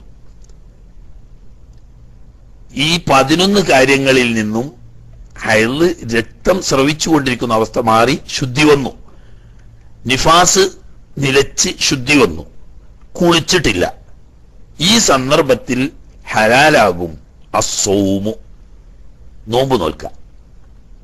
കാരണം നോമ്പിൽ ദേഹശുദ്ധി വരുത്തൽ, ചെറുതും വലുതുമായ ശുദ്ധിന്ന് ശുദ്ധി വരുത്തൽ ഷർത്തില്ല. അതേസമയത്ത് ഹൈള് ഉണ്ടായിക്കൊണ്ടിരിക്കുന്ന സമയത്ത് അല്ലെങ്കിൽ നിഫാസ് ഉണ്ടായിക്കൊണ്ടിരിക്കുന്ന സമയത്ത് സഹിയല്ല. അത് നിലച്ചു എന്നാൽ നോമ്പ്, ഉദാഹരണം സുബഹിയുടെ ഏതാനും മിനിറ്റുകൾ മുമ്പ് ഹൈള് അഥവാ മെൻസസ് നിന്നു, കുളിക്കാൻ സമയം കിട്ടൂല, കുളിച്ചു കഴിയുന്നതിന് മുമ്പ് സുബഹിയായി പോവും എന്ന് കണ്ടാൽ ഈ രക്തം നിലച്ച ഉടനെ തന്നെ അവൾക്ക് നിയ്യത്ത് ചെയ്യാം. എന്നിട്ട് സുബഹിസ്കരിക്കുന്നതിന് വേണ്ടിയിട്ട് കുളിച്ചാൽ മതി. അപ്പൊ നോമ്പ് സഹിയാവും കുളിക്കുന്നതിന് മുമ്പ് തന്നെ. അതുപോലെ തന്നെ ത്വലാഖു, ഇവളെ തലാഖ് ചെല്ലാൻ ഉദ്ദേശിക്കുന്നു ഭർത്താവ്. അപ്പൊ ഹൈളുള്ള സമയത്ത് അല്ലെങ്കിൽ നിഫാസുള്ള സമയത്ത് തലാഖ് ചെല്ലൽ ഹറാമാണല്ലോ. അപ്പൊ ആ ഹറാം ഒഴിവാകാൻ വേണ്ടിയിട്ട് കാത്തിരുന്നു. അങ്ങനെ ഹൈള് നിലച്ചു കുളിച്ചിട്ടില്ല അല്ലെങ്കിൽ നിഫാസ് നിന്നു കുളിച്ചിട്ടില്ല, ആ സമയത്ത് തലാഖ് ചെല്ലുന്നതുകൊണ്ടുള്ള ഹറാമ് തീർന്നു. കാരണം ഈ അവധി നീളുക എന്നുള്ള പ്രശ്നം അവിടെ കഴിഞ്ഞു. ഇവിടുന്ന് ഇപ്പൊ ശുദ്ധിയുടെ അവസ്ഥയിൽ വന്നല്ലോ, ഇവിടെ മുതൽ തന്നെ അവിടെ എണ്ണപ്പെടും. എന്നാൽ ബാക്കി കാര്യങ്ങളൊക്കെയോ അത് നന്നായി ശ്രദ്ധിക്കേണ്ടതുണ്ട്. പലരും അബദ്ധം വരുത്തി വെക്കുന്നുണ്ട്. അമ്മൽ ജിമാഉ എന്നാൽ ലൈംഗിക ബന്ധം, ഭാര്യയും ഭർത്താവും തമ്മിൽ ലൈംഗിക ബന്ധത്തിൽ ഏർപ്പെടല്. ഇപ്പോ ഏതായാലും കുളിക്കണം, നിഫാസ് നിന്നു അല്ലെങ്കിൽ ഹൈള് നിന്നുണ്, ഏതായാലും ഒരു കുളി നിർബന്ധമുണ്ട്. അപ്പോഴാണ് ഭർത്താവിന് ഒരാഗ്രഹം, ഭാര്യയുമായിട്ടൊന്ന് ബന്ധപ്പെട്ടാലോ. അപ്പോ ഇവള് കരുതി ഏതായാലും ഇപ്പം ഹൈളിനൊന്ന് കുളിക്കണമല്ലോ, ജനാപത്തുണ്ടായാലും കുളിക്കണം, രണ്ടിനും കൂടി ഒന്നിച്ച് കുളിക്കുക എന്നുള്ള നിലക്ക് ലൈംഗിക ബന്ധത്തിൽ ഏർപ്പെടുകയാണെങ്കിൽ അത് ഹറാമാണ്. അമ്മൽ ജിമാഉ കുളിക്കുന്നതിന് മുമ്പ് ലൈംഗിക ബന്ധത്തിൽ ഏർപ്പെടൽ. വൽ മുബാശറത്തു മറയില്ലാതെ മുട്ടുപൊക്കിളിടയുള്ള സ്ഥലത്ത് രമിക്കലും. ഫലാ യജൂസാനി അവ രണ്ടും ജായിസാവുകയില്ല. അപ്പൊ 4 കാര്യങ്ങൾ ഹറാമാവുന്നത് പറഞ്ഞതിൽ 2 കാര്യം രക്തം നിലക്കുന്നത് കൊണ്ട് തന്നെ ഹലാലാകും, ബാക്കി 2 കാര്യം ജായിസാവുകയില്ല. ഇല്ലാ ബാദൽ ഗുസ്ലി കുളിച്ചതിന് ശേഷം, അല്ലാതെ കുളിച്ച് ശുദ്ധിയായതിനു ശേഷമേ ശാരീരിക ബന്ധത്തിൽ ഏർപ്പെടാൻ പാടുള്ളൂ. അതുപോലെ മുബാശറത്ത് അഥവാ ഭർത്താവുമായി മറയില്ലാതെ മുട്ടുമുക്കളുടെ ഭാര്യയും ഭർത്താവും തമ്മിൽ ലൈംഗികമായി ഉള്ള ബന്ധം, അത് രണ്ടും കുളിച്ചു ശുദ്ധിയായതിനു ശേഷമേ ഹലാലാവുള്ളൂ. ഇങ്ങനെ 2 അല്ലെങ്കിൽ 3 തിരിച്ചുകൊണ്ടാണ് വലിയ ശുദ്ധി കൊണ്ട് ഹറാമാവുന്ന കാര്യങ്ങൾ. അപ്പൊ നേരത്തെ പറഞ്ഞ എല്ലാ കാര്യങ്ങളും ഇതിൽപ്പെട്ടു. അതിൽ പലപ്പോഴും ധാരാളമായി സംശയം വരുന്ന ഒരു കാര്യമാണ്, ഹജ്ജിന് വന്നൊരു സ്ത്രീ അല്ലെങ്കിൽ ഒരു ഉംറക്ക് വന്നൊരു സ്ത്രീ ഇഹ്റാമിലായിക്കൊണ്ടിരിക്കുന്ന സമയത്ത് മെൻസസ് തുടങ്ങി, അല്ലെങ്കിൽ പ്രസവം സംഭവിച്ച് നിഫാസുകാരിയായി തീർന്നു, എന്നാൽ തവാഫ് ചെയ്യാൻ പറ്റില്ല. ഹജ്ജിന്റെ അമലുകളിൽ തവാഫ് മാത്രമല്ലേ പള്ളിയുമായി ബന്ധപ്പെട്ടുകൊണ്ടുള്ളൂ. ഉംറയുടെ അമലിലും തന്നെ പള്ളിയുമായി ബന്ധപ്പെട്ട അമല് തവാഫ് മാത്രമേ ഉള്ളൂ. അപ്പൊ പള്ളിയിൽ പ്രവേശിക്കലും ഹറാമാണ്, തവാഫ് ചെയ്യലും ഹറാമാണ്. അപ്പൊ ശുദ്ധിയാവുന്നവരെ കാത്തുക തന്നെ പണിയുള്ളൂ. ശുദ്ധിയാവാത്ത നിലക്ക് വലിയ ശുദ്ധിയാവുന്ന ഹൈളോട് കൂടിയോ നിഫാസോട് കൂടിയോ തവാഫ് നിർവഹിക്കാൻ പാടില്ല. നമ്മൾ പറഞ്ഞല്ലോ, നിസ്കാരം പോലെ അതേ തുല്യമായിട്ട് തന്നെ പറഞ്ഞ നിസ്കാരം ഹറാമാവുന്നത് പോലെ തവാഫും ഹറാമാവും. തന്നെയല്ല നിസ്കാരം സഹിയാവില്ല എന്നതുപോലെ തവാഫും സഹിയാവില്ല. എന്നാൽ ചില ആളുകൾ അബദ്ധത്തിൽ വരുത്തി വെക്കലുണ്ട്. ഹൈളുണ്ടായാല് നിസ്കാരത്തിന്റെ ഇടയിൽ ഹൈള് സംഭവിച്ചാല് നിസ്കാരം ബാത്തിലാവുമല്ലോ. എന്നതുപോലെ ഇഹ്റാമിൽ പ്രവേശിച്ച ഒരു സ്ത്രീ ഉംറയോ ഹജ്ജോ പൂർത്തിയാക്കുന്നതിന് മുമ്പ് മെൻസസ് തുടങ്ങിയാൽ ഈ ഇഹ്റാം ഇപ്പൊ ബാത്തിലായിട്ടുണ്ടാവും എന്ന് കരുതി സാധാരണ പോലെ അവള് ഇഹ്റാമിൽ നിന്ന് ഒഴിവായി എന്ന് ധരിക്കുകയാണ്. എന്നിട്ട് പിന്നെ ശുദ്ധിയായി കുളിച്ചതിന് ശേഷം ഇഹ്റാമിൽ ചെയ്യാൻ പാടില്ലാത്ത കാര്യങ്ങളൊക്കെ ഭർത്താവുമായിട്ട് ബന്ധപ്പെടൽ തുടങ്ങി കാര്യങ്ങളൊക്കെ അവൾ നിർവഹിക്കുന്നു. കാരണം എന്താ, ഇവരിൽ മനസ്സിലാക്കുന്ന എന്താ, ഇവളും മനസ്സിലാക്കുന്ന, ഇവളുടെ ഭർത്താവും മനസ്സിലാക്കുന്നത് ഇഹ്റാം ചെയ്തിരുന്നു, പക്ഷേ അത് മെൻസസ് തുടങ്ങിയപ്പോൾ ഇഹ്റാം ബാത്തിലായല്ലോ. ഇപ്പോ ഇഹ്റാമിലെല്ലാം അത് മനസ്സിലാക്കരുത്. ഇഹ്റാം ഹൈള് സംഭവിക്കുന്നത് കൊണ്ടോ നിഫാസ് സംഭവിക്കുന്നത് കൊണ്ടോ ഇഹ്റാമിന് ഒരു തകരാറുമില്ല. എന്ന് മാത്രമല്ല, അങ്ങനെ ഹൈളോ നിഫാസോ ഉള്ള സമയത്ത് ഇഹ്റാം ചെയ്യുകയും ചെയ്യാം. പക്ഷെ എന്തുമാത്രം പാടില്ല, തവാഫ് മാത്രം ചെയ്യാൻ പാടില്ല. തവാഫ് ചെയ്യണമെങ്കിൽ ഈ മെൻസസ് നിന്നു അല്ലെങ്കിൽ നിഫാസ് നിന്നു പിന്നെ കുളിച്ചു ശുദ്ധിയായതിനു ശേഷമേ ചെയ്യാൻ പാടുള്ളൂ. ഇനി ഇസ്തിഹാദത്തിന്റെ വിധിയാണ് പറയുന്നത്. അത് ഇനി അതിലേക്ക് കടക്കണ്ട. ഞാൻ നേരത്തെ തന്നെ ഉദ്ദേശിച്ചിരുന്നത് ബഹുമാനപ്പെട്ട സുലൈമാൻ ഉസ്താദിന്റെ ആ നല്ല പ്രഭാഷണം, വളരെ അർത്ഥവത്തായ വളരെ പഠനാർഹമായ ക്ലാസ്, അതിങ്ങനെ കേട്ടുകൊണ്ടിരിക്കുകയും എൻ്റെ അടുക്ക പെട്ടെന്ന് ബാങ്ക് വിളിച്ചപ്പോൾ പെട്ടെന്ന് നിർത്തിവെച്ചു. ഇനി മഗ്‌രിബിന്റെ ശേഷമേ ലൈവ് പരിപാടി ഉണ്ടാവുമെന്ന് പറഞ്ഞ് വളരെ പ്രധാനപ്പെട്ട ലൈവ് പരിപാടിയാണിന്ന്. ബഹുമാനപ്പെട്ട ഖമറുൽ ഉലമ എ.പി. ഉസ്താദ് അവറുകൾ, അതുപോലെ തന്നെ ബഹുമാന്യരായ പേരോട് ഉസ്താദ് തുടങ്ങിയ വലിയ വലിയ മഹത്തുക്കളായ ഉലമാക്കളുടെ ഹുബ്ബുൻ റസൂൽ സല്ലല്ലാഹു അലൈഹി വസല്ലം തങ്ങളുടെ ഹുബ്ബുർ റസൂൽ പ്രഭാഷണം നടക്കുകയാണ്. ഹാഫിസ് ഉസ്താദ് നമ്മളെ 786 അൽഹംദു എന്ന ഐഡിയിൽ വരുന്ന ബഹുമാന്യരായ ഹാഫിദ് ഉസ്താദിന്റെ പ്രത്യേകമായ പ്രാർത്ഥനയും പ്രഭാഷണവും ഒക്കെ ഉൾപ്പെടെ ഏത് നിലക്കും ആത്മീയമായ ഒരു നിറകുടം ആണ് അവിടെ നടക്കാൻ പോകുന്നത്. എല്ലാവരും പരമാവധി ആളുകൾ, നമ്മളെല്ലാവരും ഇരിക്കുക മാത്രമല്ല നമ്മുടെ സുഹൃത്തുക്കളെയൊക്കെ ഇൻവൈറ്റ് ചെയ്ത് പരമാവധി ആളുകളെ സംഘടിപ്പിക്കുക. ഒരു വലിയ അനുഭൂതിയുടെ റബീഉൽ അവ്വൽ കഴിയാൻ പോവുകയാണ്. ഈ അവസാനത്തിൽ കിട്ടുന്ന ഒരു തേന്മഴയാണ്. നമുക്ക് ആത്മീയമായ ഒരു കുത്തൊഴുക്ക് തന്നെ നടക്കും. അല്ലാഹു സുബ്ഹാനഹു വ തആല നമ്മളെ ഇങ്ങനെയുള്ള ഉസ്താദന്മാരുടെ പ്രഭാഷണങ്ങളും അവരുടെ മജ്ലിസിലുമൊക്കെ പങ്കെടുത്ത് വളരെ പ്രധാനപ്പെട്ട ആ സഭ അവരുടെയൊക്കെ ദുആയിലും ഒക്കെ ആമീൻ പറഞ്ഞ ആ കൂട്ടത്തിൽ നമ്മൾ ഈ ഇൽമിന്റെ മജ്ലിസ് എന്ന നെയ്യത്തോടു കൂടി ഇത് തുറന്നു വെച്ചിരിക്കുമ്പം ആ മജ്ലിസിൽ പങ്കെടുത്ത കൂലി നമുക്കും കിട്ടും. അതന്നെയല്ല, ആ ദുആയിലൊക്കെ നമ്മളെയും അവർ പ്രത്യേകം ഉൾപ്പെടുത്തുകയും ചെയ്യും. അതിലൊക്കെ എല്ലാവരും പങ്കെടുക്കുകയും സുഹൃത്തുക്കളെ വിളിച്ച് കൂട്ടുകയും ചെയ്യണം എന്നുണർത്തുന്നു. ഇനി കുറച്ച് സമയം വേണമെങ്കിൽ എന്തെങ്കിലും സംശയ നിവാരണവുമായിട്ട് കുറച്ച് സമയം പോകാം. എന്നിട്ട് ഇന്ന് കുറച്ച് നേരത്തെ നിർത്തണം എന്ന് ഉദ്ദേശിക്കുന്നുണ്ട്. ഏതായാലും ആട്ടെ, കുറച്ച് സമയം നമുക്ക് ചോദ്യോത്തരമായിട്ട് പോകാം. ഞാൻ ചോദ്യകർത്താക്കൾക്ക് വേണ്ടി തൽക്കാലം മൈക്ക് കൈവിടുന്നു. അസ്സലാമു അലൈക്കും വറഹ്മത്തുള്ളാഹി.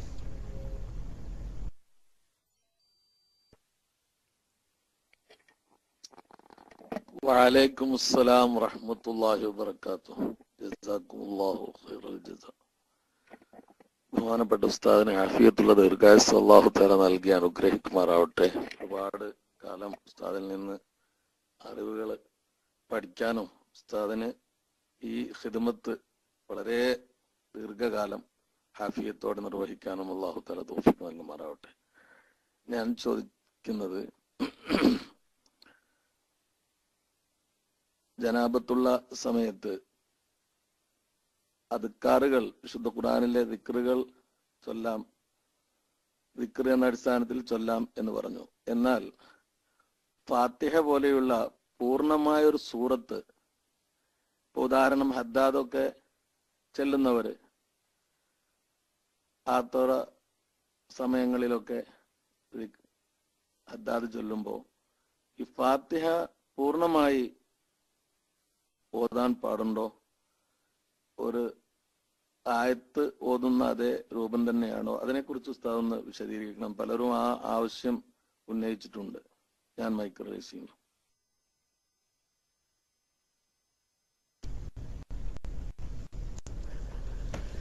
ജനാപത്തുകാരെ സംബന്ധിച്ച് പൂർണ്ണമായ സൂറത്തുകൾ ഓതേണ്ട ഒരാവശ്യം വരുന്നില്ല. അതേ സമയത്ത് ഭക്ഷണം കഴിക്കുമ്പോൾ ബിസ്മില്ല, വാഹനം കയറുമ്പോൾ ഉള്ള ചില ദിക്റുകൾ തുടങ്ങിയ വിപത്തുകൾ കേൾക്കുമ്പോഴുള്ള ഇന്നാ ലില്ലാഹി വ ഇന്നാ ഇലൈഹി റാജിഊൻ പോലെയുള്ളതൊക്കെ ആവശ്യമെന്നാക്കാം. അതേ സമയത്ത് ഇത് ആവശ്യം വരുന്നത് സ്ത്രീകളെ സംബന്ധിച്ചാണ്. കാരണം ജനാപത്തുള്ളവന് അങ്ങനെ ഒരു സൂറത്ത് ദിക്റായിട്ട് ചെല്ലണമെങ്കിൽ അവന് കുളിച്ചാൽ മതിയല്ലോ. എന്ന് പറഞ്ഞാൽ ശുദ്ധി വരുത്താൻ അവനെ സംബന്ധിച്ച് സർവ സൗകര്യവും നിലനിൽക്കുന്നു. അപ്പോൾ അവൻ ശ്രമിക്കുകയാണെങ്കിൽ ഏത് സമയത്തും ശുദ്ധി വരുത്താൻ അവന് സാധിക്കുന്നത് കൊണ്ട് തന്നെ അവനിങ്ങനെയുള്ള ഇളവുകൾക്കൊന്നും വഴി ഇല്ല എന്ന് തന്നെയാണ് പറയേണ്ടത്. എന്നാൽ സാന്ദർഭികമായി ഉദാഹരണം ഭക്ഷണം കഴിക്കുമ്പം അല്ലെങ്കിൽ കോഴിയെ അറുക്കേണ്ട ഒരു സാഹചര്യം വന്നു, അല്ലെങ്കിൽ എന്തെങ്കിലും ഒരു വിപത്തിന്റെ വാർത്ത കേട്ടു, അല്ലെങ്കിൽ അത്യാവശ്യമായിട്ട് ഒരു സ്ഥലത്ത് ഒരു വാഹനത്തിൽ കയറി പോകേണ്ടി വന്നു, ഇങ്ങനെയൊക്കെ വരുന്ന സാഹചര്യം നിർബന്ധിക്കുമ്പോൾ അങ്ങനെയുള്ള ദിക്റുകൾ ചെല്ലാം എന്നതല്ലാതെ ബാക്കിയുള്ള അവന് കുളിച്ച് ചെയ്യാൻ പറ്റുമല്ലോ. അതേസമയത്ത് സ്ത്രീകളെ സംബന്ധിച്ച് അങ്ങനെയല്ല. മെൻസസ് തുടങ്ങിയാൽ നിർത്താൻ അവളോട് കഴിയൂലല്ലോ, നിഫാസ് തുടങ്ങിയാൽ അത് നിർത്താൻ അവളോട് കഴിയില്ലല്ലോ. അപ്പൊ സ്വയം ശുദ്ധി വരുത്താൻ കഴിയാതെ അല്ലാഹു സുബ്ഹാനഹു വ തആല അവന്റെ ഫള് കൊണ്ട് അവൻ തഖ്ദീർ ചെയ്ത സമയം എത്തുന്ന സമയത്ത് ഈ മെൻസസ് നിൽക്കുകയാണ്, അതുപോലെ തന്നെ നിഫാസ് നിൽക്കുകയാണ്. അതിൽ അവൾക്ക് യാതൊരു സ്വാധീനവുമില്ല. അതുകൊണ്ട് അവളുടെ ഇഖ്തിയാറുമായി ബന്ധപ്പെട്ടല്ലാതെ വരുന്ന ഹൈള് നിഫാസ് പോലെയുള്ള അശുദ്ധിയുടെ സമയത്ത് പതിവായി ചൊല്ലിക്കൊണ്ടിരിക്കുന്ന ദിക്റുകൾ, ആ ദിക്ർ ചെല്ലൽ അനുവദനീയമാണ് എന്നാണ്. എന്നാൽ വെറുതായിട്ട് ഉദാഹരണം എല്ലാ ദിവസവും ഒരു സ്ത്രീ തബാറക സൂറത്ത് ഓതുന്നുണ്ട്, യാസീൻ സൂറത്ത് ഓതുന്നുണ്ട്, അൽവാഖിയ സൂറത്ത് ഓതുന്നുണ്ട്, പതിവായി എല്ലാ ദിവസവും ഓതുന്നുണ്ട്. ഈ ഓത്ത് ഹൈദോ നിഫാസോ ഉള്ള സമയത്ത് ഒഴിവാക്കുകയാണ് വേണ്ടത്. കാരണം എന്താണ്? അവിടെ ഓതുന്നത് ഖുർആനിന്റെ ഈ സൂറത്ത് പതിവാക്കിക്കൊണ്ട് അതിന്റെ ബറക്കത്തും സവാബും പ്രതിഫലവും ആഗ്രഹിക്കുകയാണ് ചെയ്യുന്നത്. അതൊരു ദിക്ർ ചെല്ല എന്ന നിലക്കല്ല, ഖുർആൻ വെറുതായിട്ട് അഥവാ പതിവായി ഖുർആന്റെ ചില പ്രത്യേക ആയത്തുകൾ ചില പ്രത്യേക ഫലം കിട്ടാൻ വേണ്ടി പതിവാക്കി ചെയ്യാണ്. അപ്പൊ അതിന് ഖുർആൻ എന്ന അവസ്ഥ തന്നെയാണ് ഉള്ളിന്റെ ഉള്ളിലുള്ളത്, പതിവായി ചെയ്യുന്നു എന്നതേ ഉള്ളൂ. അവരെ സംബന്ധിച്ച് അതിൽ യാതൊരു നിലക്കുള്ള നിരാശക്കും വഴി ഇല്ല താനും. കാരണം ശറഇ അനുവദിച്ച ഉദ്റുകൾ കാരണം ഒരു പുണ്യകർമ്മം ഒഴിവാക്കിയാൽ ആ ഒഴിവാക്കുന്നതിന്റെ തൊട്ടു മുമ്പ്, ഈ കാരണം ഉണ്ടാവുന്നതിന്റെ തൊട്ടു മുമ്പ് ഈ കാര്യം എങ്ങനെ ആ മനുഷ്യൻ നിർവഹിച്ചോ തത്തുല്യമായ പ്രതിഫലം ഈ ഉദ്റ് നീങ്ങുന്നത് വരെ അല്ലാഹു സുബ്ഹാനഹു വ തആല നൽകും. ഉദാഹരണം പറഞ്ഞാൽ, എന്നും ഒരു യാസീൻ സൂറയും ഒരു തബാറക സൂറയും ഒരു അൽവാഖിയ സൂറയും പതിവായി ഓതുന്ന ഒരു സ്ത്രീ ഉണ്ട്. അവൾക്ക് മെൻസസ് തുടങ്ങി, ഒരാഴ്ചക്കാലം ഇവർക്ക് മെൻസസ് ഉണ്ടായി. എന്നാൽ ഈ ഒരാഴ്ച കഴിയുന്നത് വരെ എന്നും ഈ സ്ത്രീയുടെ ഏട്ടിൽ ഇവൾ തബാറക ഓതിയതായും യാസീൻ സൂറ ഓതിയതായും സൂറത്തുൽ വാഖിയ ഓതിയതായും ബഹുമാനപ്പെട്ട മലായിക്കത്ത് അള്ളാഹുവിന്റെ കൽപ്പന പ്രകാരം അവൾക്ക് രേഖപ്പെടുത്തും. അപ്പൊ അവൾക്ക് അതുകൊണ്ടൊരു നഷ്ടം വരുന്നില്ല.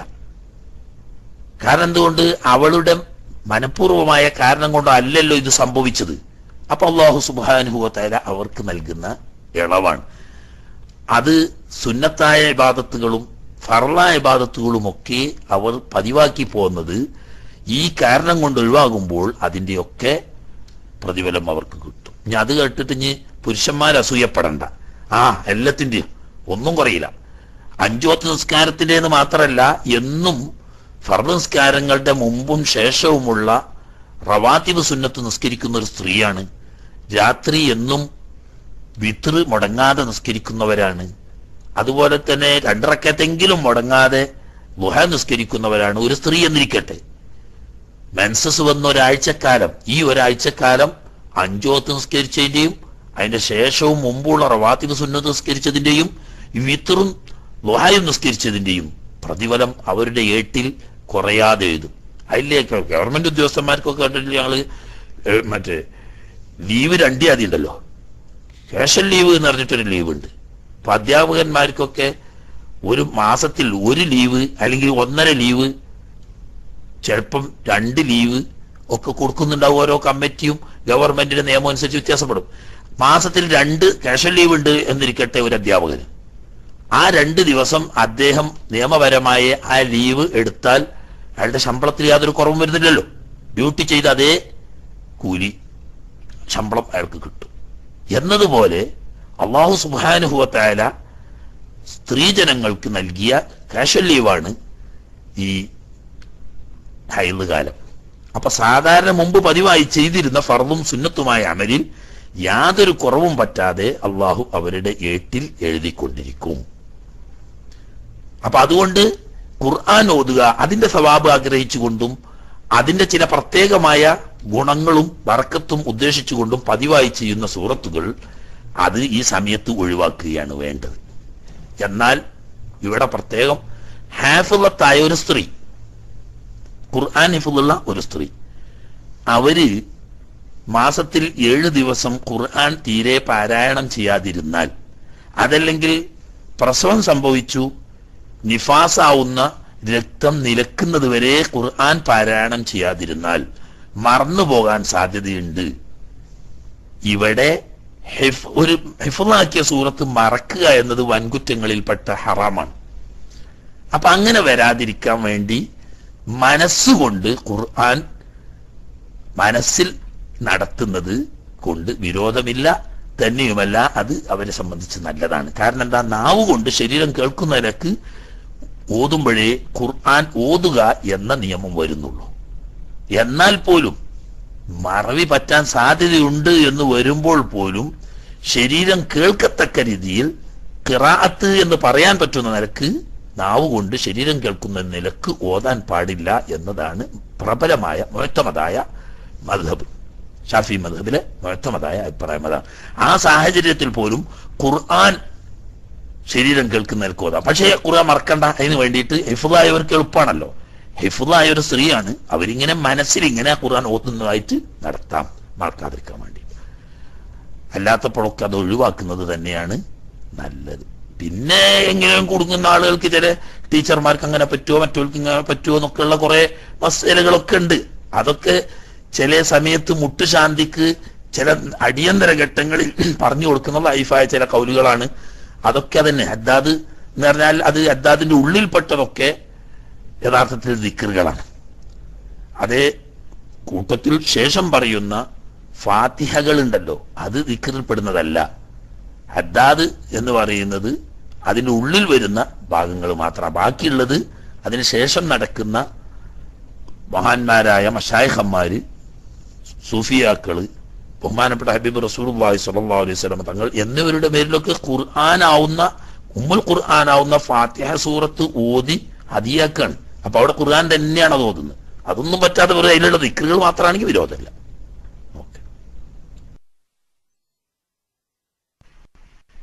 അസ്സലാമു അലൈക്കും.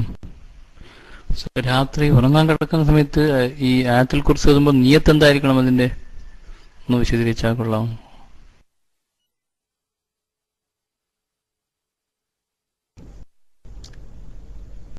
ജനാപത്തുകാരനാണെങ്കിൽ ആ സമയത്ത് ഓതാൻ പാടില്ല, അതിന്റെ മുമ്പ് ഓതിയിരിക്കണം.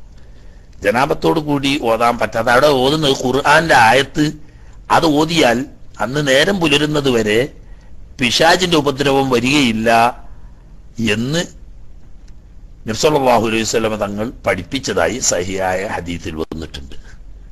അപ്പൊ ഈ ആയത്ത് ഓതുക എന്ന് തന്നെയാണ് അവിടെ ഉദ്ദേശിക്കുന്നത്. ആ ഉദ്ദേശം പക്ഷേ ഇങ്ങനൊരു ഫലം ആഗ്രഹിക്കുന്നുണ്ട് എന്നേ ഉള്ളൂ. അതുകൊണ്ട് ജനാപത്തുള്ളവർ അല്ലെങ്കിൽ നിഫാസ് സാഹിബുള്ളവർ അത് ഒഴിവാക്കേണ്ടതാണ്. ഫാത്തിഹ സൂറത്ത് ഓതുക, ഇഖ്ലാസും മാവിദത്തീനി ഓതുക, അതും സുന്നത്തുണ്ടല്ലോ. സാധാരണ 3 പ്രാവശ്യം ഖുൽ ഹുവല്ലാഹു അഹദ് ഓതി, 3 പ്രാവശ്യം ഖുൽ അഊദു ബിറബ്ബിൽ ഫലഖ് ഓതി, 3 പ്രാവശ്യം ഖുൽ അഊദു ബിറബ്ബിൻ നാസ് ഓതി, 2 കൈകൾ കൂട്ടി ആ കൈയിലേക്ക് ഊതി ശരീരം മുഴുവനും തടകൽ നബി സല്ലല്ലാഹു അലൈഹി വസല്ലം തങ്ങൾ പതിവാക്കിയതും അത് സുന്നത്തായി കൽപ്പിച്ചതുമാണ്.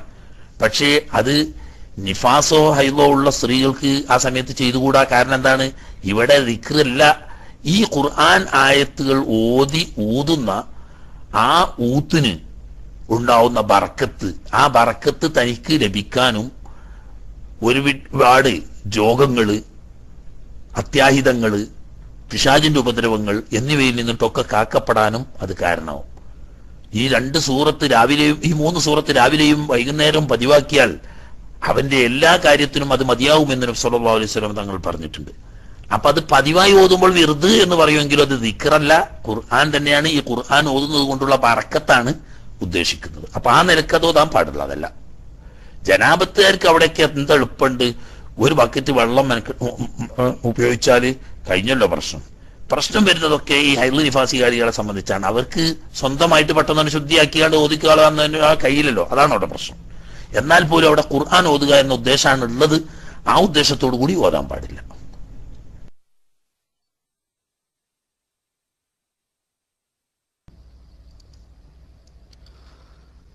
അസ്സലാമു അലൈക്കും വറഹ്മത്തുള്ളാഹി. ഉസ്താദേ, ഖുർആൻ മുഴുവനായിട്ട് ദിക്ർ എന്ന നിയ്യത്തോടു കൂടി ഓതാൻ പറ്റുമോ? അതിങ്ങനെ ഓതുന്നതുകൊണ്ട് കുഴപ്പമുണ്ടോ? അത് ഹറാമാണോ എന്നുള്ള ചോദ്യമാണ്. PM ന് വന്നതാണ്. അല്ലെങ്കിൽ യാസീനെങ്കിലും അങ്ങനെ ഓതാൻ പറ്റുമോ ചോദിക്കുന്നത്. യാസീൻ സൂറത്ത് അതുപോലെ ദിക്ർ എന്ന രൂപത്തിൽ ഓതാൻ പറ്റുമോ, അല്ലെങ്കിൽ ഖുർആൻ മുഴുവനായിട്ട് അങ്ങനെ ഓതാൻ പറ്റുമോ എന്നാണ് ചോദിക്കുന്നത്. മൈക്ക് വിട്ട്. അസ്സലാമു അലൈക്കും വറഹ്മത്തുള്ളാഹി.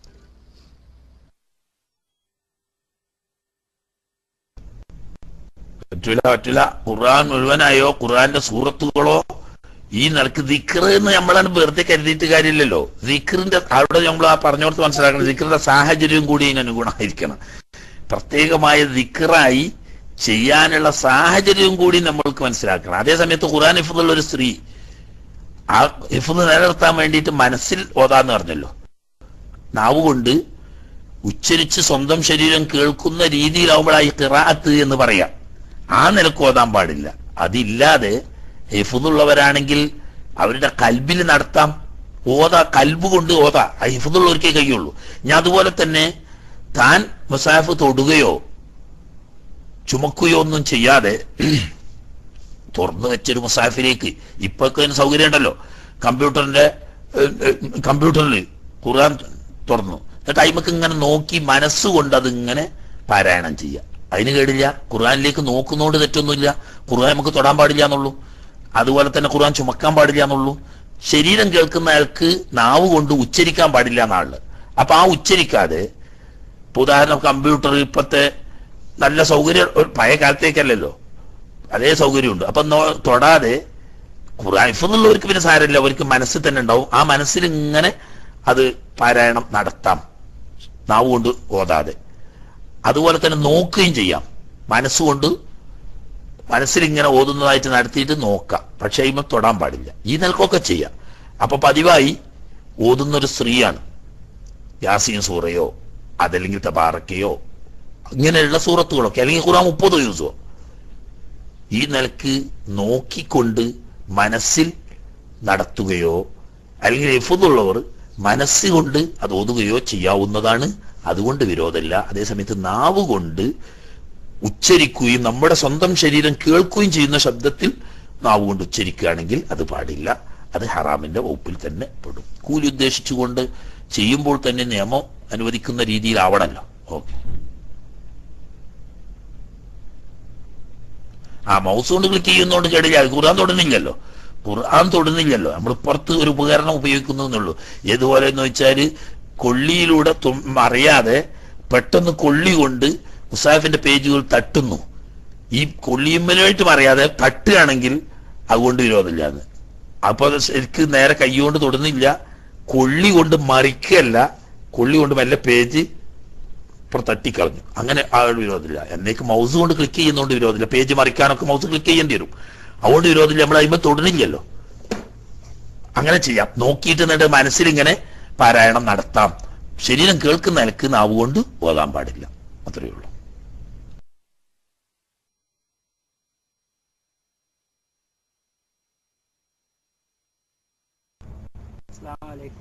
എനിക്ക് ഞാൻ മുകളിലുണ്ടായിരുന്നു, അർജസ്കളം മുകളിലായിരുന്നു ഞാനുണ്ടായിരുന്നു. സോറി. പിന്നെ ഉസ്താദ് പറഞ്ഞ ക്ലാസ്സിൽ മറ്റേ ഹൈലുള്ളവർക്ക് പള്ളി കയറാൻ പറ്റൂലല്ലോ.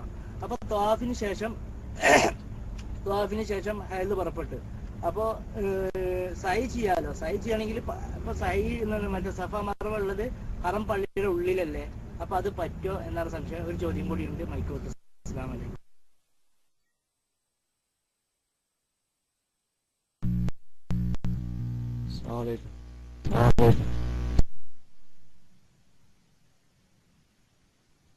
ഹലോ, അസ്സലാമു അലൈക്കും. എന്താ നടക്കുന്നത്? ഈ കൈ ഉയർത്തി നിൽക്കുന്ന ആൾക്കാർ കുറെ മുമ്പ് നിർത്തിയതാണ്. അതൊന്ന് പരിഗണിക്കും. നിങ്ങൾ കിട്ടുന്നവരൊക്കെ മൈക്ക് ചാടല്ലേ.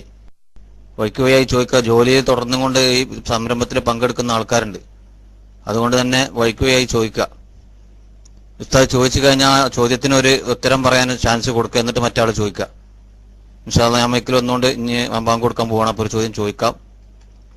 മെൻസസ് ഉള്ള സമയത്ത് നിയ്യത്ത് വെക്കാതെ നിസ്കരിച്ചാൽ തെറ്റുണ്ടോ? ഒരുപാട് അങ്ങനെ നിസ്കരിച്ചിട്ടുണ്ട്. സ്കൂളിൽ നിന്ന് ടീച്ചർമാരും കുട്ടികളും ജമാഅത്തായി നിസ്കരിക്കൽ. അപ്പോൾ എല്ലാവരും അറിയും എന്ന് കരുതി അവരുടെ കൂടെ നിന്ന്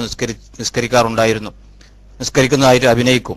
ഉസ്താദുമാരും ടീച്ചർമാരും അപ്പോൾ അങ്ങനെ നിസ്കരിക്കാറുണ്ട് എന്ന് പറയും.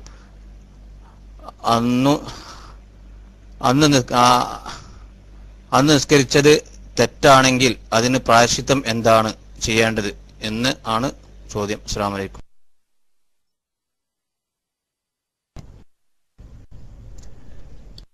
വലൈക്കും അസ്സലാം. ആദ്യം ചോദിച്ച ചോദ്യത്തിന് മറുപടി പറയുന്നതിന് മുമ്പ് അറിയാതെടുത്തതായിരിക്കും, മറ്റൊരാളായിരിക്കും, മനഃപൂർവ്വം ആവൂല. ഏതായാലും ഒന്ന് കീശിരിക്കുകയാണെങ്കിൽ പങ്കെടുക്കാൻ പോകാനായിന്നും പറഞ്ഞ് രണ്ടും പറയാ ഇൻഷാ അല്ലാഹ്. ഒന്ന്, തവാഫ് ചെയ്ത് കഴിഞ്ഞു. തവാഫ് ചെയ്ത് കഴിഞ്ഞപ്പോഴേക്ക് മെൻസസ് ഒരു സ്ത്രീക്ക് തുടങ്ങി, ഹൈള് തുടങ്ങി. അപ്പോ സൈ ചെയ്യാൻ പറ്റുമോന്നാ ഒന്നാമത്തെ ചോദ്യം. ഇന്ന് കാഴ്ചക്ക് പള്ളി പോലെ തോന്നുന്നുണ്ടെങ്കിലും സൈ ചെയ്യുന്ന സുഫാമർക്കിടയിൽ സൈ ചെയ്യുന്ന മസ്ആ പള്ളിയല്ല.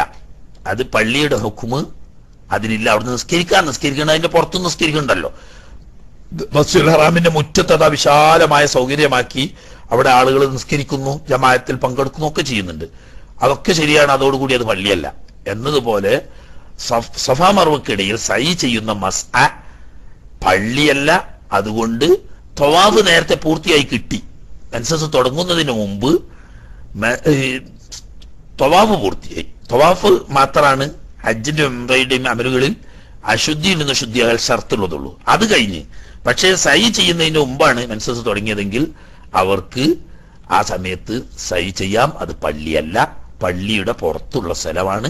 അതിൽ നിന്ന് ഇങ്ങോട്ട് പള്ളിയേക്ക് കിടക്കണവർത്തേ ശ്രദ്ധിക്കൊണ്ടുള്ളൂ. അങ്ങോട്ട് പുറത്തേക്ക് ഇറങ്ങിയാൽ അതും പള്ളിയല്ല. അവിടെ നിസ്കരിക്കുന്നുണ്ട്, സഫാമർക്കിടയിലും നിസ്കരിക്കുന്നുണ്ട്. അത് ജനങ്ങളുടെ സൗകര്യത്തിന് വേണ്ടിയൊക്കെ ചെയ്യാണ്. പക്ഷെ പള്ളിയായിട്ട് വഖഫ് ചെയ്യപ്പെട്ട പള്ളിയുടെ ഭാഗമല്ല. അതുകൊണ്ട് സൈ മെൻസസോ അല്ലെങ്കിൽ പ്രസവ സംബന്ധമായ നിഫാസോ ഉള്ള സമയത്ത് ചെയ്യുന്നത് കൊണ്ട് വിരോധമില്ല. തുടർച്ച ചെയ്യാവുന്ന മാത്രമല്ല, അത് പള്ളിയിൽ കയറി എന്നുള്ള കുറ്റവും ഉണ്ടാവുന്നതല്ല. മറ്റൊന്ന്, നമ്മളെ കീശിരിയോട് ഇസ്തിഗാസ ചെയ്ത ഏതോ കുട്ടികൾ സ്കൂളിലോ കോളേജിലോ ഒക്കെ പഠിക്കുന്ന കുട്ടികളായിരിക്കും. അവര് ഇസ്തിഗാസ ചെയ്യുന്നതാണ്. മദ്രസയിൽ പഠിക്കുന്ന കുട്ടികളും ഉണ്ട് ആ കൂട്ടത്തിൽ. എനിക്കറിയാം, മദ്രസയിൽ പഠിക്കുന്ന കുട്ടികൾക്കും ഈ പ്രശ്നമുണ്ട്. സ്കൂളും മദ്രസയും ഒന്നായിട്ടാണല്ലോ ഇപ്പൊ ഈ സ്ഥാപനങ്ങളിലൊക്കെ നടക്കുന്നത്. അപ്പൊ ഉച്ച നേരത്ത് ഏതായാലും അവർ സ്കൂളിലാണ് ഉണ്ടാകുക. അങ്ങനെ വരുമ്പം ളുഹ്റ് നിസ്കരിക്കണം. വളരെ കർശനമായിട്ട് മാഷന്മാര് അല്ലെങ്കിൽ ടീച്ചർമാര് അതുപോലെ തന്നെ ചില ഉസ്താദന്മാര് ഒക്കെ നിസ്കരിക്കാൻ എല്ലാവരോടും നിർബന്ധിക്കും. അപ്പൊ ഒരു കുട്ടി പറയാണ് എനിക്ക് നിസ്കരിക്കാൻ പറ്റാത്ത സമയമാണെന്ന് പറഞ്ഞാൽ ഉസ്താദ് നിർബന്ധിക്കുക. പക്ഷെ അപ്പൊ മറ്റേ കുട്ടികളുടെ ഇടയിലൊക്കെ അപ്പൊ അതൊരു ഫ്ലാഷ് ആവുമല്ലോ. പൊതുവെ സ്ത്രീകളെ സംബന്ധിച്ച് എല്ലാവർക്കും ഉണ്ടാകുന്ന കാര്യമാണെങ്കിൽ പോലും എനിക്ക് ഇപ്പോൾ അതിന്റെ സമയമാണ് എന്ന് മറ്റുള്ളവർ അറിയുന്നത് ഏത് സ്ത്രീയും ഇഷ്ടപ്പെടുന്നില്ല. അതൊരു നാണക്കേടാണ്. അപ്പൊ അങ്ങനെയുള്ള സാഹചര്യത്തിൽ മറ്റു കുട്ടികളൊക്കെ നിസ്കരിക്കുമ്പോ ഇവള് അവിടെ പോയിട്ട് നിസ്കരിക്കുന്നത് പോലെ കാട്ടുക, നിസ്കരിക്കുക എന്നല്ല അതിന് പറയാ, നിസ്കരിക്കുന്നത് പോലെ അഭിനയിക്കുക. അതുകൊണ്ട് ഹറാമിന്റെ കുറ്റമൊന്നും കിട്ടൂല. കാരണം മറ്റുള്ളവരുടെ ഇടയിൽ നാണം കൊണ്ട് ഒരു നാണക്കേടാവും. ഞാൻ അവിടെ മറ്റുള്ളവരുടെ ഇടയിൽ എനിക്ക് ഇങ്ങനെ ശുദ്ധിയില്ലാത്ത സമയമെന്നുള്ള ബാക്കി കുട്ടികളൊക്കെ അറിയും. പെൺകുട്ടികളാണെങ്കിൽ പോലും ബാക്കിയുള്ളവരുടെ ഇടയിൽ അതൊരു അയ്പായിട്ട് തോന്നി. അതല്ലെങ്കിൽ പ്രത്യേകിച്ച് ചിലപ്പോൾ ആണെങ്കിൽ ടീച്ചർ വിളിച്ച് ചോദ്യം ചെയ്യും. അപ്പൊ ചോദ്യം ചെയ്യുമ്പോ പിന്നെ അവർ വിശദീകരിച്ചു കൊടുത്തു. അപ്പൊ ആകെ ഫ്ലാഷായി. ആ നാണക്കേടിനൊന്നും നിൽക്കണ്ടെന്നുള്ള എനിക്ക് വുളു എടുക്കുന്ന അവൻ ചെയ്തിട്ടില്ല, നിസ്കാരത്തിന് നിയ്യത്തും ചെയ്തിട്ടില്ല, ഒന്നുമില്ല. അവരെ കൂട്ടത്തിൽ പോയി നിന്ന് നിസ്കരിക്കുമ്പോൾ അങ്ങനെ കാട്ടി. അതുകൊണ്ട് ഹറാമൊന്നുമില്ല. കഴിയുമെങ്കിൽ അത് ഒഴിവാക്കുന്നത് തന്നെയാണ് നല്ലത്. പക്ഷേ ഇങ്ങനെയുള്ള സാഹചര്യത്തിൽ അതൊക്കെ തന്നെ അവരഭിനയം കൽപ്പിച്ചു കൂട്ടി ഇബാദത്ത് ചെയ്യുക എന്നുള്ള നിയ്യത്തോടുകൂടി, അതായത് വുളു ചെയ്യുക എന്നുള്ള നിയ്യത്തോടു കൂടി വുളു ചെയ്യലും ഹറാമാണ്. നിസ്കരിക്കുക എന്ന നിയ്യത്തോടു കൂടി നിസ്കരിക്കലും ഹറാമാണ്. വുളു ചെയ്യുന്നത് പോലെ കയ്യും മുഖവും കഴുകിയിട്ടേ ഉള്ളൂ. ആ കയ്യും മുഖവും കഴുകുന്നത് വുളു ചെയ്യുന്നു എന്ന നിയ്യത്തോടു കൂടിയാണെങ്കിൽ ഹറാമാണ്. അതേസമയത്ത് മുഖവും കയ്യും കാലൊക്കെ ഒന്നും കഴുകി നിയ്യത്തൊന്നും വെച്ചിട്ടില്ല, ഇനി ബാക്കിയുള്ളവരുടെ ഇടയിൽ ഞാൻ മുതു കൊടുക്കുകയാണെന്ന് തോന്നുകയാണെങ്കിൽ അവർക്ക് തോന്നിക്കോട്ടെ എന്ന് വെച്ചു. ഇങ്ങനെ പ്രവൃത്തി പോലും മാത്രം അത് ചെയ്യുന്നതുകൊണ്ട് അഭിനയിക്കുന്നത് കൊണ്ട് വിരോധമില്ല. സുജൂദ് എന്ന് പറഞ്ഞ ഒരു ഇബാദത്ത് എന്നുള്ള ആൾക്കുള്ള ഏത് സുജൂദ് ചെയ്യലും ഹറാമാണ്. വുളു ഇല്ലാതെ ചെയ്യലും ഹറാമാണ്. വലിയ ശുദ്ധിയോട് കൂടി ചെയ്യൽ അതിലും വലിയ ഹറാമാണ്. അതല്ല പറയുന്നത്.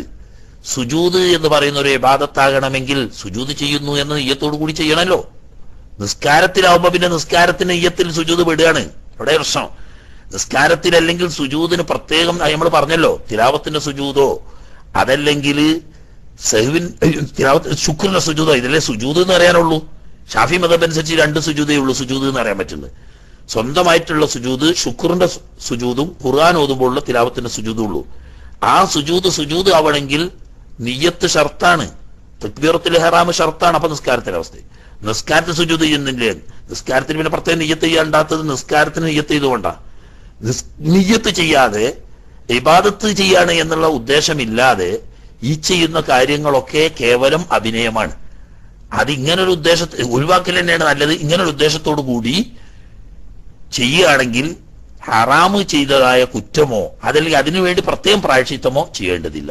കഴിയുന്നിടത്തോളം ഇത്തരം സാഹചര്യം ഒഴിവാക്കുക തന്നെയാണ് വേണ്ടത്. പക്ഷേ അങ്ങനെ പറയുമ്പോഴും നേരിട്ട് എനിക്ക് അനുഭവമുണ്ട്. പഠിക്കുന്ന കുട്ടികൾ പലപ്പോഴും പറയും, ഉസ്താദ് എങ്ങനെയാണ്, അപ്പൊ എന്താ ചെയ്യുക? അതിന്റെ പേരിൽ മദ്രസയിലേക്ക് വരാതിരിക്കുന്ന കുട്ടികൾ വരെ ഉണ്ട് ഇത്തരം ദിവസങ്ങളിൽ. അതവരെ സംബന്ധിച്ച് വലിയ നഷ്ടം വരുത്തൂലേ? ശുദ്ധിയില്ലാത്ത സമയത്ത് മദ്രസയിൽ പോയാൽ ഖുർആൻ ഓതേണ്ടി വരും. അതേതായാലും പറ്റില്ല. എന്നാ വേണ്ട, ഖുർആൻ ഒഴിവാക്കിയാൽ തന്നെ നിസ്കരിക്കും. ബാക്കിയുള്ള കുട്ടികളൊക്കെ നിസ്കരിക്കുന്ന കൂട്ടത്തിൽ ഈ ഒരു കുട്ടി മാത്രം നിസ്കരിക്കാതിരിക്കുമ്പോൾ സ്വാഭാവികമായിട്ടും ബാക്കി കുട്ടികൾക്കൊക്കെ അറിയാം ഓൾക്കിപ്പം നിസ്കരിക്കാൻ പറ്റാത്ത സമയമാണ്. അപ്പൊ അത് ഇവർക്ക് ഒരു നാണക്കേടാണ്. ഇങ്ങനെയുള്ള സമയത്ത് സ്കൂളിലൊക്കെ പോയാൽ മദ്രസയിൽ നിന്നാണെങ്കിൽ ഉസ്താദിന് വേഗം മനസ്സിലാവും. അതുകൊണ്ട് ഉസ്താദ് അതിന് എന്തെങ്കിലും പരിഹാരം കാണും. സ്കൂളിൽ നിന്ന് കുട്ടികളുടെ ഇടയിൽ നിന്ന് എല്ലാവരെയും നിസ്കരിപ്പിക്കുമ്പം ഞാനായിട്ട് നിസ്കരിക്കാതെ നിന്നാലും ഇങ്ങനെ ബുദ്ധിമുട്ടാണ്. ആളുകളുടെ ഇടയിൽ എനിക്ക് നാണക്കേടാണ്. സ്കൂൾക്കാണെങ്കിൽ എനിക്ക് പോകാതെക്കാരും വയ്യ. അപ്പൊ നിയ്യത്തൊന്നും ചെയ്യാതെ കുട്ടികളുടെ ഇടയിൽ നിസ്കരിക്കുകയാണെന്ന് തോന്നിപ്പിക്കാൻ വേണ്ടി ഓരോ കൂട്ടത്തിൽ നിൽക്കലുണ്ട് ഉസ്താദേയർ. ആ പറയുന്ന ചോദ്യം തന്നെയാണ് ഇപ്പൊ ഈ ചോദിച്ചതും. അത് പല കുട്ടികളെ സംബന്ധിച്ചും ഉണ്ടാകുന്ന ഒരു പ്രയാസം തന്നെയാണ്. അപ്പൊ അത് നിയ്യത്തില്ലാതെ അങ്ങനെ ചെയ്യുന്നത് ഹറാമാണ് എന്ന് പറയാൻ നിവൃത്തിയില്ല. ഇങ്ങനൊരു നല്ലൊരു മഖ്സൂദിന്റെ പേരിലാണ് താനുമാണല്ലോ. അതുകൊണ്ട്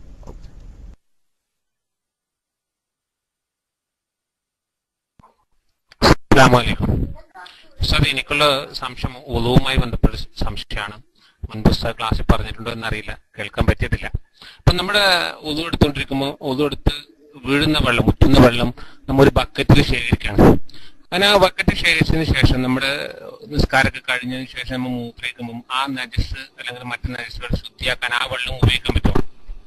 അതിൽ എന്തെങ്കിലും പ്രശ്നമുണ്ടോ സാറേ? അസ്സലാമു അലൈക്കും. വലൈക്കും അസ്സലാം. അത് മുമ്പ് പറഞ്ഞതാണ്, ആയിക്കോട്ടെ. എന്നാലും അത് കേൾക്കാത്തവർക്കൊക്കെ ചോദിക്കുക. തന്നെയല്ല, അന്ന് ഇല്ലാത്തവരുണ്ടാവുമല്ലോ ക്ലാസ്സിൽ വന്നവര്. അത് പാടില്ല. അതുകൊണ്ട് ശുദ്ധിയാക്കാൻ പറ്റൂല. അതായത് ഇപ്പൊ നമ്മള് ഒതു കൊടുക്കുന്നിടത്ത് താഴെ ഒരു ബക്കറ്റ് വെച്ചു. പലപ്പോഴും അത് നല്ല ഉദ്ദേശത്തിനൊക്കെ ഉദാഹരണം മേത്തേക്ക് വെള്ളം ധരിക്കാതിരിക്കാൻ വേണ്ടിയിട്ട് ഒക്കെ വെച്ചിട്ടുണ്ടാവും. പൈപ്പിന്റെ ചോട്ടിൽ ഒരു ബക്കറ്റ് വെച്ചു. എന്നിട്ടാണ് നമ്മൾ ഒതു കൊടുക്കുന്നത്. ഒതു കൊടുക്കുമ്പോൾ ഫർള് ഉപയോഗിച്ച വെള്ളം കൈക്ക് ആളുണ്ടല്ലോ. അപ്പൊ അത് മുസ്താമലായ വെള്ളം, ഫർദിൽ ഉപയോഗിക്കപ്പെട്ട വെള്ളം എന്നാണ് അതിന്റെ പേര്. ആ വെള്ളം ബക്കറ്റിലുണ്ട്. അത് പിന്നെ ഒതു കൊടുക്കാനൊന്നും പറ്റൂല. എങ്കിലും മുസ്താമലായ വെള്ളം എന്നാണ് അതിന് പറയാ. ഒതു കൊടുക്കാനൊന്നും പറ്റൂല. അത് കഴിഞ്ഞതിന് ശേഷം പിന്നെ മൂത്രമൊഴിച്ചിട്ടോ മലവിസർജനം ചെയ്തിട്ടോ മനരിച്ച് വൃത്തിയാക്കൽ നിർബന്ധമാണല്ലോ. അതിനു വേണ്ടി ഉപയോഗിക്കാൻ പറ്റുമോ എന്നാണ് ചോദിച്ചത്. അത് പറ്റൂല.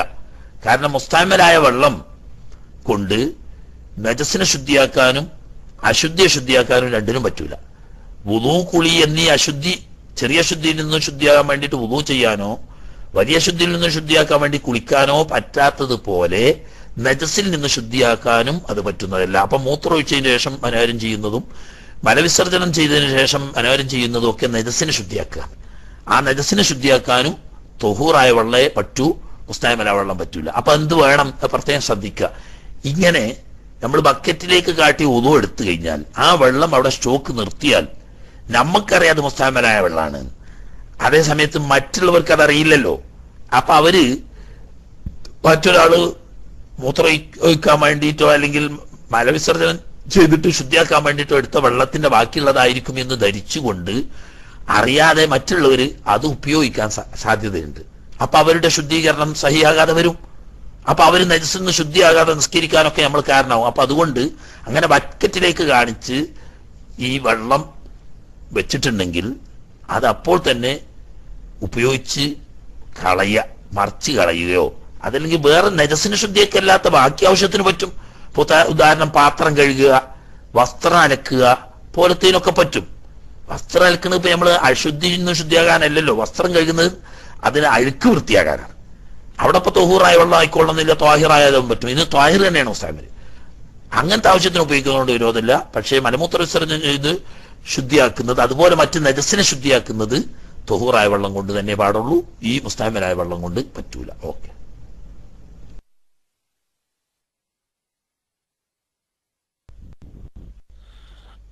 അസ്സലാമു അലൈക്കും. സംശയം, നിസ്കാരത്തില് അത്തഹിയാത്തില് അസ്സലാമു അലൈക്കും അയ്യുഹൻ നബി എന്ന് പറയുമ്പോൾ റൗദയിലേക്ക് നമ്മുടെ മനസ്സിനെ കൊണ്ടുപോകാൻ പറ്റും. അതേപോലെ വലാ ആലിഹി എന്ന് പറയുന്നതിലത് ബനു മുത്തലിബ് ബനു ഹാഷിമിന്റെ നാമങ്ങൾ മനസ്സിൽ കൊണ്ടിരുന്നതിൽ തെറ്റുണ്ടോ? പിന്നെ വേറെ സലാം വിട്ടുമ്പോ അയ്യുഹൻ നബി അസ്സലാമു അലൈക്കും യാ മുഅ്മിൻ യാ മുഅ്മിൻ യാ മലക്കൽ ജിൻ എന്ന് മനസ്സിൽ ഓർക്കാൻ പറ്റുമോ? അത്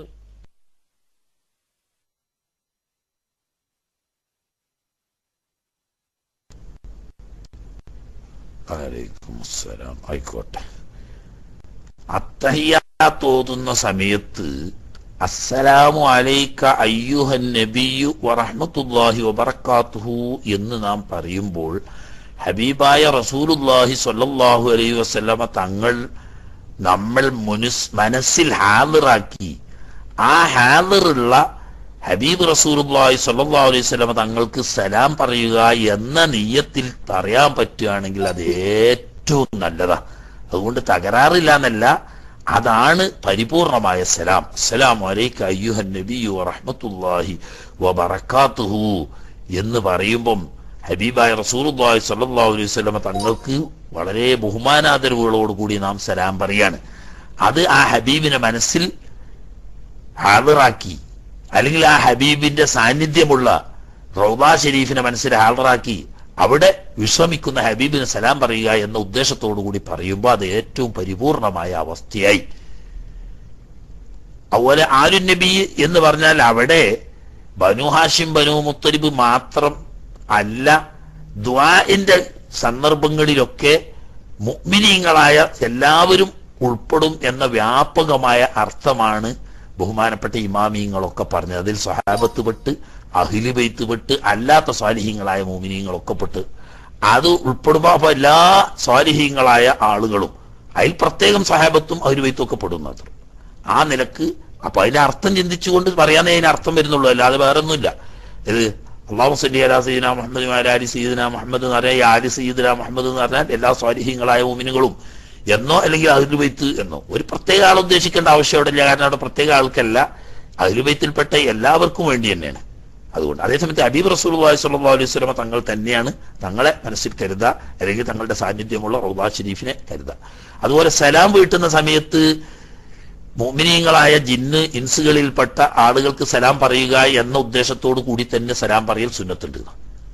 ആ ഉദ്ദേശത്തോടു കൂടി തന്നെ പറയൽ സുന്നത്തുണ്ട്. ഇല്ലെങ്കിൽ തന്നെ പറയണ കേട്ടാ, വലത്തോട്ട് സലാം വീട്ടുമ്പോൾ വലതു ഭാഗത്തുള്ള മുഅ്മിനുകളായ ജിന്ന് മനുഷ്യർ എന്നിവരും മലായിക്കത്തുൽ കിറാമും, ഇടത്ത് ഭാഗത്തേക്ക് സലാം വീട്ടുമ്പോൾ ആ ഇടതുവശത്തുള്ള മലായിക്കത്ത് ജിന്ന് മോമിനുകൾ എന്നിവരുടെ മേൽ.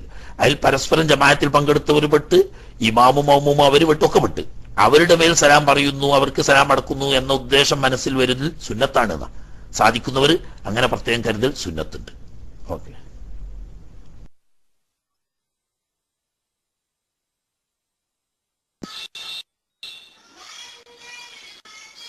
ഹലോ, അസ്സലാമു അലൈക്കും.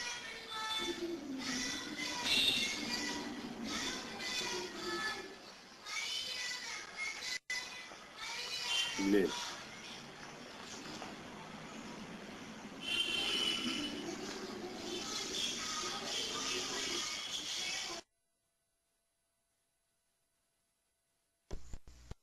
അസ്സലാമു അലൈക്കും വറഹ്മത്തുള്ളാഹി. സഹോദരാ, നിന്റെ ശബ്ദം കേട്ടിരുന്നു, നിങ്ങൾ മൈക്കിൽ പറയണ്ടേ? അപ്പോൾ ഉസ്താദെ, നേരത്തെ എൻ്റെ അവസരമായിരുന്നു, പലരും ചാട്ടക്കാരുള്ളത് കൊണ്ട് നഷ്ടപ്പെട്ടു പോയതാണ്. ഒരു ചോദ്യം ചോദിക്കാനുള്ളത്, ഭാര്യയും ഭർത്താവുമായിട്ട് ലൈംഗികപരമായിട്ട് നമ്മൾ ബന്ധപ്പെടുന്ന സന്ദർഭത്തിൽ പിന്നീട് ആർത്തവകാരിയാകുന്ന സന്ദർഭത്തിൽ അഥവാ യാദർശികമായി അവർക്ക് ഹൈളുണ്ടായ വിവരം അറിയാതെയാണ് ഭർത്താവ് ബന്ധപ്പെടുന്നത് എന്നുണ്ടെങ്കിൽ അങ്ങനെ കുറ്റമാണ് എന്ന് ഉസ്താദ് പറഞ്ഞു. അങ്ങനെ ആർത്തവകാരിയിൽ നിന്ന് അങ്ങനെ ബന്ധപ്പെടുന്ന സന്ദർഭത്തിൽ പിന്നീട് അങ്ങനെ സംഭവിച്ചാൽ അതിൻ്റെ ആ കുറ്റത്തിൻ്റെ ഗൗരവം എത്രത്തോളമാണ് എന്ന് ഉസ്താദിൽ നിന്ന് മറുപടി പ്രതീക്ഷിക്കുന്നു. അതിനോടനുബന്ധിച്ച് തന്നെ അങ്ങനെ ഉണ്ടാകുന്ന ആ സന്ദർഭങ്ങളിൽ ഇപ്പോൾ ആർത്തവകാരികളായി നിൽക്കുന്ന സന്ദർഭത്തിൽ ഭർത്താവിന് സംയോഗം ചെയ്യാൻ താല്പര്യമുണ്ട്. അങ്ങനെ നിൽക്കുന്ന സമയത്ത് ഹിന്ദുക്കളുടെ ഇടയിലൊക്കെ കാണുന്നത് അവർ വേറിട്ട് താമസിക്കുന്ന ഒരവസ്ഥയാണ്. അത്തരം ഇസ്ലാമികപരമായ രീതിയിൽ നമ്മളെ സംബന്ധിച്ചിടത്തോളം എങ്ങനെ ആയിരിക്കണം ആ രീതി എന്ന് ഉസ്താദ് ഒന്ന് പറഞ്ഞാൽ സന്തോഷമായിരുന്നു. അസ്സലാമു അലൈക്കും വറഹ്മത്തുള്ളാഹി.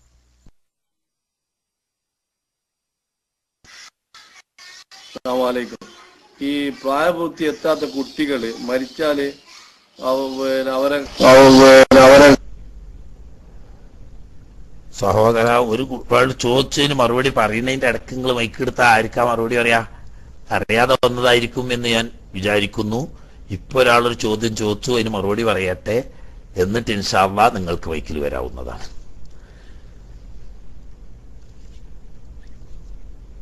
ഹൈറുള്ള അഥവാ മെൻസസ് ഉള്ള സമയത്ത് അറിഞ്ഞുകൊണ്ട് ഭാര്യയും ഭർത്താവും തമ്മിൽ ലൈംഗിക ബന്ധത്തിൽ ഏർപ്പെടൽ വൻദോഷങ്ങളിൽപ്പെട്ട ഹറാമാണ്. അറിയാതെ സംഭവിച്ചതാണ് എങ്കിൽ അള്ളാഹു പുറത്തു തരും. അറിഞ്ഞുകൊണ്ടത് ചെയ്യൽ പാടില്ല, കടുത്ത ഹറാമാണ്, വൻദോഷങ്ങളിൽപ്പെട്ടതാണ്. തൗബ ചെയ്ത് മടങ്ങൽ വുജൂബാണ്. അറിഞ്ഞുകൊണ്ടാണെങ്കിൽ. അറിയാതെ സംഭവിച്ചതാണ്, നേരത്തെ തുടങ്ങിയിരുന്നില്ല, അപ്പോൾ തുടങ്ങിയിട്ടില്ല എന്നുള്ള ധാരണയിലാണ് ഭാര്യയും ഭർത്താവും തമ്മിൽ ബന്ധപ്പെട്ട് കഴിഞ്ഞതിന് ശേഷമാണ് അറിയുന്നത് മനസ്സിൽ തുടങ്ങിപ്പോയിരുന്നു. അപ്പൊ അങ്ങനെ ഒരു അബദ്ധം സംഭവിച്ചതാണ്. അത് അള്ളാഹു തആല പുറത്തുവരും, അതിൽ കുറ്റമൊന്നുമില്ല. എന്നാ തന്നെയും അങ്ങനെ സംഭവിച്ചാൽ അള്ളാഹു സുബ്ഹാനഹു വ തആല നമുക്ക് മാപ്പാക്കാൻ വേണ്ടിയിട്ട് ഹൈറായ മാർഗത്തിൽ എന്തെങ്കിലും ഒരു സദഖ ചെയ്യൽ സുന്നത്തുണ്ട്. ഒരു പ്രത്യേക സദഖ ചെയ്യൽ സുന്നത്തുണ്ട്. അത് ഹദീസിൽ തന്നെ നബി സല്ലല്ലാഹു അലൈഹി വസല്ലം തങ്ങൾ അങ്ങനെ ഭാര്യയും അറിയാതെ വരാം. തുടക്കത്തിന്റെ സന്ദർഭത്തിൽ ചിലപ്പോൾ അറിഞ്ഞുകൊള്ളണമെന്നില്ല. ആദ്യം കുട്ടികളാവുമ്പോൾ തുടങ്ങുന്ന സമയത്ത് ഒരു വേദനയും പ്രയാസങ്ങളും ഒക്കെ 1-2 വട്ടോ 2-3 വട്ടോ ഒക്കെ ഉണ്ടായിന്ന് വരും. പിന്നീട് ആ വേദനയോ പ്രയാസമൊന്നും ഇല്ലാത്ത സമയത്ത് തുടങ്ങിയത് അറിയാതിരിക്കാം. തുടങ്ങിക്കഴിഞ്ഞതിന് ശേഷം സമയങ്ങൾക്ക് ശേഷമായിരിക്കാം തുടങ്ങിയ കാര്യം ഇവളുടെ ശ്രദ്ധയിൽപ്പെടുന്നത്. അങ്ങനെ സംഭവിച്ചിരിക്കാം. അറിഞ്ഞുകൊണ്ടാണെങ്കിൽ അത് ഹറാമ് തന്നെയാണ്. പുരുഷൻ അറിഞ്ഞുകൊണ്ടാണെങ്കിൽ പുരുഷന് ഹറാമാണ്, സ്ത്രീക്ക് അറിഞ്ഞുകൊണ്ടാണെങ്കിൽ അവൾക്കും ഹറാമാണ്. അറിയാതെ ആണെങ്കിൽ അതിന്റെ പേരിൽ അള്ളാഹു തആല ശിക്ഷിക്കില്ല. എങ്കിൽ പോലും ഒരു സദഖ ചെയ്തിരിക്കുന്നത് നല്ലതാണ്. കാരണം അതൊരു തെറ്റാണല്ലോ. അതുകൊണ്ട് പിന്നെ ഭാര്യയും ഭർത്താവും തമ്മിൽ ഈ ഹിന്ദുക്കളൊക്കെ ചെയ്യുന്നത് പോലെ മെൻസസ് ഉള്ള സമയത്ത് അവരെ മാറ്റിക്കിടത്തുകയോ അവരുമായി വിട്ട് നിൽക്കുകയോ ചെയ്യണമെന്നും ഇസ്ലാം പറഞ്ഞിട്ടില്ല. മറിച്ച് ഖുർആൻ തന്നെ വളരെ വ്യക്തമായി പറഞ്ഞത് നബി സല്ലല്ലാഹു അലൈഹി വസല്ലം തങ്ങൾ അതിനെ വിശദീകരിച്ചതും ഭാര്യയുടെ മുട്ടുപൊക്കിളുടെ സ്ഥലം മറയില്ലാതെ ഉപയോഗപ്പെടുത്തരുത് എന്നതൊഴിച്ചാൽ ബാക്കിയൊക്കെ ഹലാലാണ്. ഒന്നിച്ച് കിടക്കുന്നതുകൊണ്ട് വിരോധമില്ല, പരസ്പരം ആലിംഗനം ചെയ്യുന്നതുകൊണ്ട് വിരോധമില്ല, അതുപോലെ തന്നെ ചുംബനം നടത്തുന്നതുകൊണ്ട് വിരോധമില്ല, മറ്റു കാര്യങ്ങൾക്കൊക്കെ വിരോധമില്ല. അതേസമയത്ത് മുട്ടുപൊക്കിളുടെ മറയില്ലാതെ പരസ്പരം സ്പർശിക്കുകയും ലൈംഗികമായ സുഖം അനുഭവിക്കുകയും ചെയ്യുന്നത് ഒഴിവാക്കേണ്ടതാണ്. അത് പാടില്ല എന്നർത്ഥം.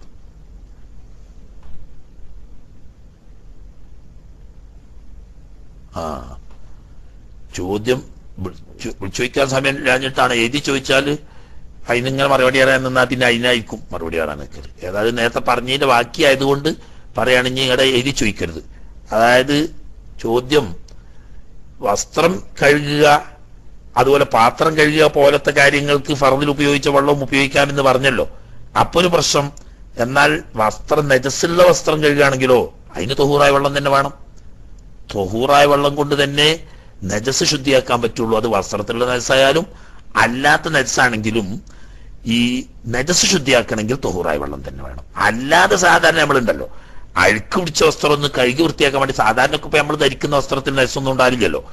അതൊക്കെ അഴുക്കുക കഴിയുക, വേർപ്പും അഴുക്കും പൊടിയൊക്കെ അത് പോകാൻ വേണ്ടിയിട്ട് എന്താ മുസ്ലിമിലെ വെള്ളം ഉപയോഗിക്കുക. അതേസമയത്ത് നജസ്സായ വസ്ത്രമാണെങ്കിൽ നജസ് ശുദ്ധിയാക്കുക തന്നെയാണ്, അതിന് തൊഹൂറായ വെള്ളം തന്നെ വേണം.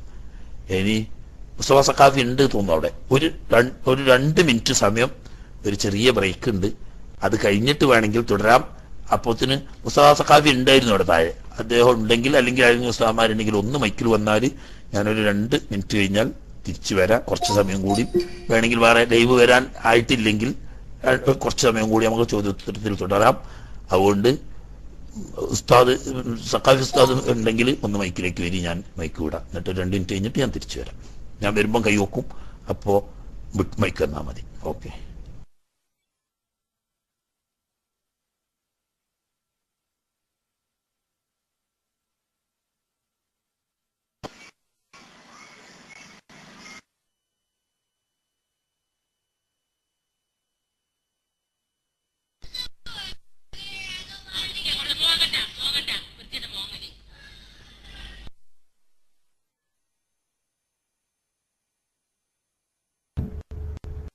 ഹലോ, അസ്സലാമു അലൈക്കും വറഹ്മത്തുള്ളാഹി വബറകാതുഹു. സുഹൃത്തുക്കളെ, ഉസ്താദ് അല്പസമയം ഒരു ഇടവേള ആവശ്യപ്പെട്ടിട്ടുണ്ട്. ഇൻഷാ അല്ലാഹ് മറ്റു ഉസ്താദ്മാർ ആരെങ്കിലും ഉണ്ടെങ്കിൽ ആ സമയത്തൊന്ന് മൈക്കിൽ വരാൻ. ചോദ്യാർത്ഥികൾ ഇപ്പോൾ തൽക്കാലത്തേക്ക് മൈക്കിൽ വരരുത്. ഉസ്താദ്മാർ മൈക്ക് എടുത്തതിന് ശേഷം എടുക്കുക, മൈക്ക് വിട്ട്.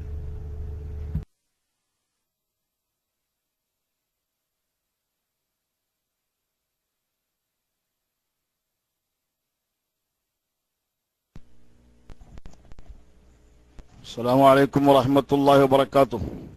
ഉസ്താദ് അബൂഷാക്കിർ ഉസ്താദ് ഇപ്പൊ വരും. പിന്നെ ചോദ്യകർത്താക്കളുടെ ചോദ്യങ്ങൾക്ക് ഇൻഷാ അല്ലാഹ് ഉസ്താദ് തന്നെ പോയതല്ല, ഒരു പക്ഷെ വല്ല മൂത്രമൊഴിക്കാനോ അങ്ങനെ എന്തെങ്കിലും സംഗതിക്കായിരിക്കാം.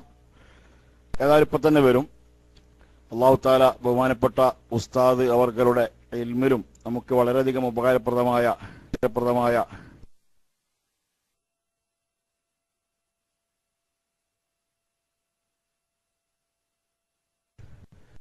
അതിൻ്റെ ഇടയിൽ ഒരാള് മൈക്ക് ചാടി. ഉസ്താദിന്റെ ഇൽമിലും ഒക്കെ അല്ലാഹു തആല പിന്നെ ബർക്കത്ത് നൽകുമാറാകട്ടെ. ഇപ്പൊ തന്നെ ഉസ്താദ് 2-3 മിനിറ്റിനുള്ളിൽ എത്തും.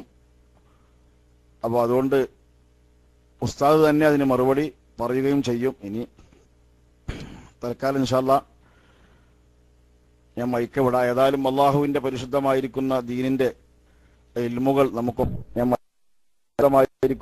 ദീനിന്റെ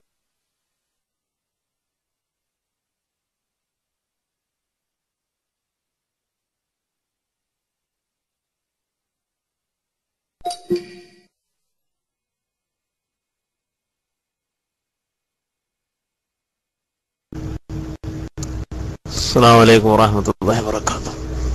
സഖാഫിസ്ത കേൾക്കുന്നുണ്ടാ? സഖാഫിസ്ത മൈക്ക് പോയതാണ്, മൈക്ക് ചാടിയതാണ്.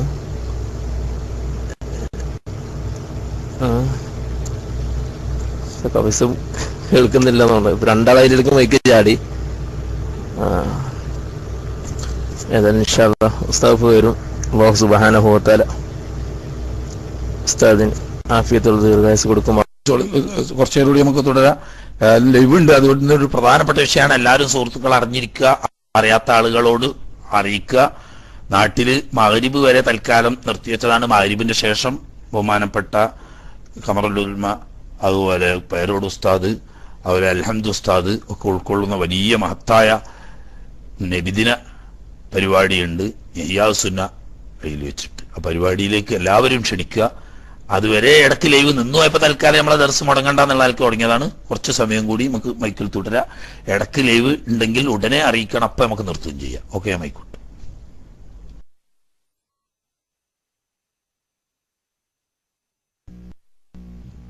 അസ്സലാമു അലൈക്കും. കേൾക്കുന്നില്ലേ? കേൾക്കുന്നുണ്ടോ? ഉസ്താദ്, എൻ്റെ ചോദ്യം സക്കാത്തിനെ പറ്റിയാണ്. കയ്യിലുണ്ടായിരുന്ന സ്വർണത്തിന് ഏകദേശം 500 ഗ്രാമിൻ്റെ ഉപയോഗിക്കാത്ത സ്വർണത്തിന് 2% സക്കാത്ത് കൊടുത്തു. ബാക്കിയുള്ള സ്വർണം വീണ്ടും 1 വർഷം തികഞ്ഞാൽ ആ ബാക്കിയുള്ള സ്വർണത്തിന് വീണ്ടും 2% സക്കാത്ത് കൊടുക്കണോ വേണ്ടേ എന്നാണ് എൻ്റെ ചോദ്യം. മറ്റൊന്ന് വസ്വാസിനെ പറ്റിയാണ്. എന്താണ് വസ്വാസ് വരാനുള്ള കാരണം? അത് വന്നാൽ തന്നെ എങ്ങനെയാണ് അത് മാറ്റിയെടുക്കുക എന്നൊരു പറഞ്ഞാൽ വളരെ ഉപകാരമായിരുന്നു. മൈക്കിടുന്നു. അസ്സലാമു അലൈക്കും.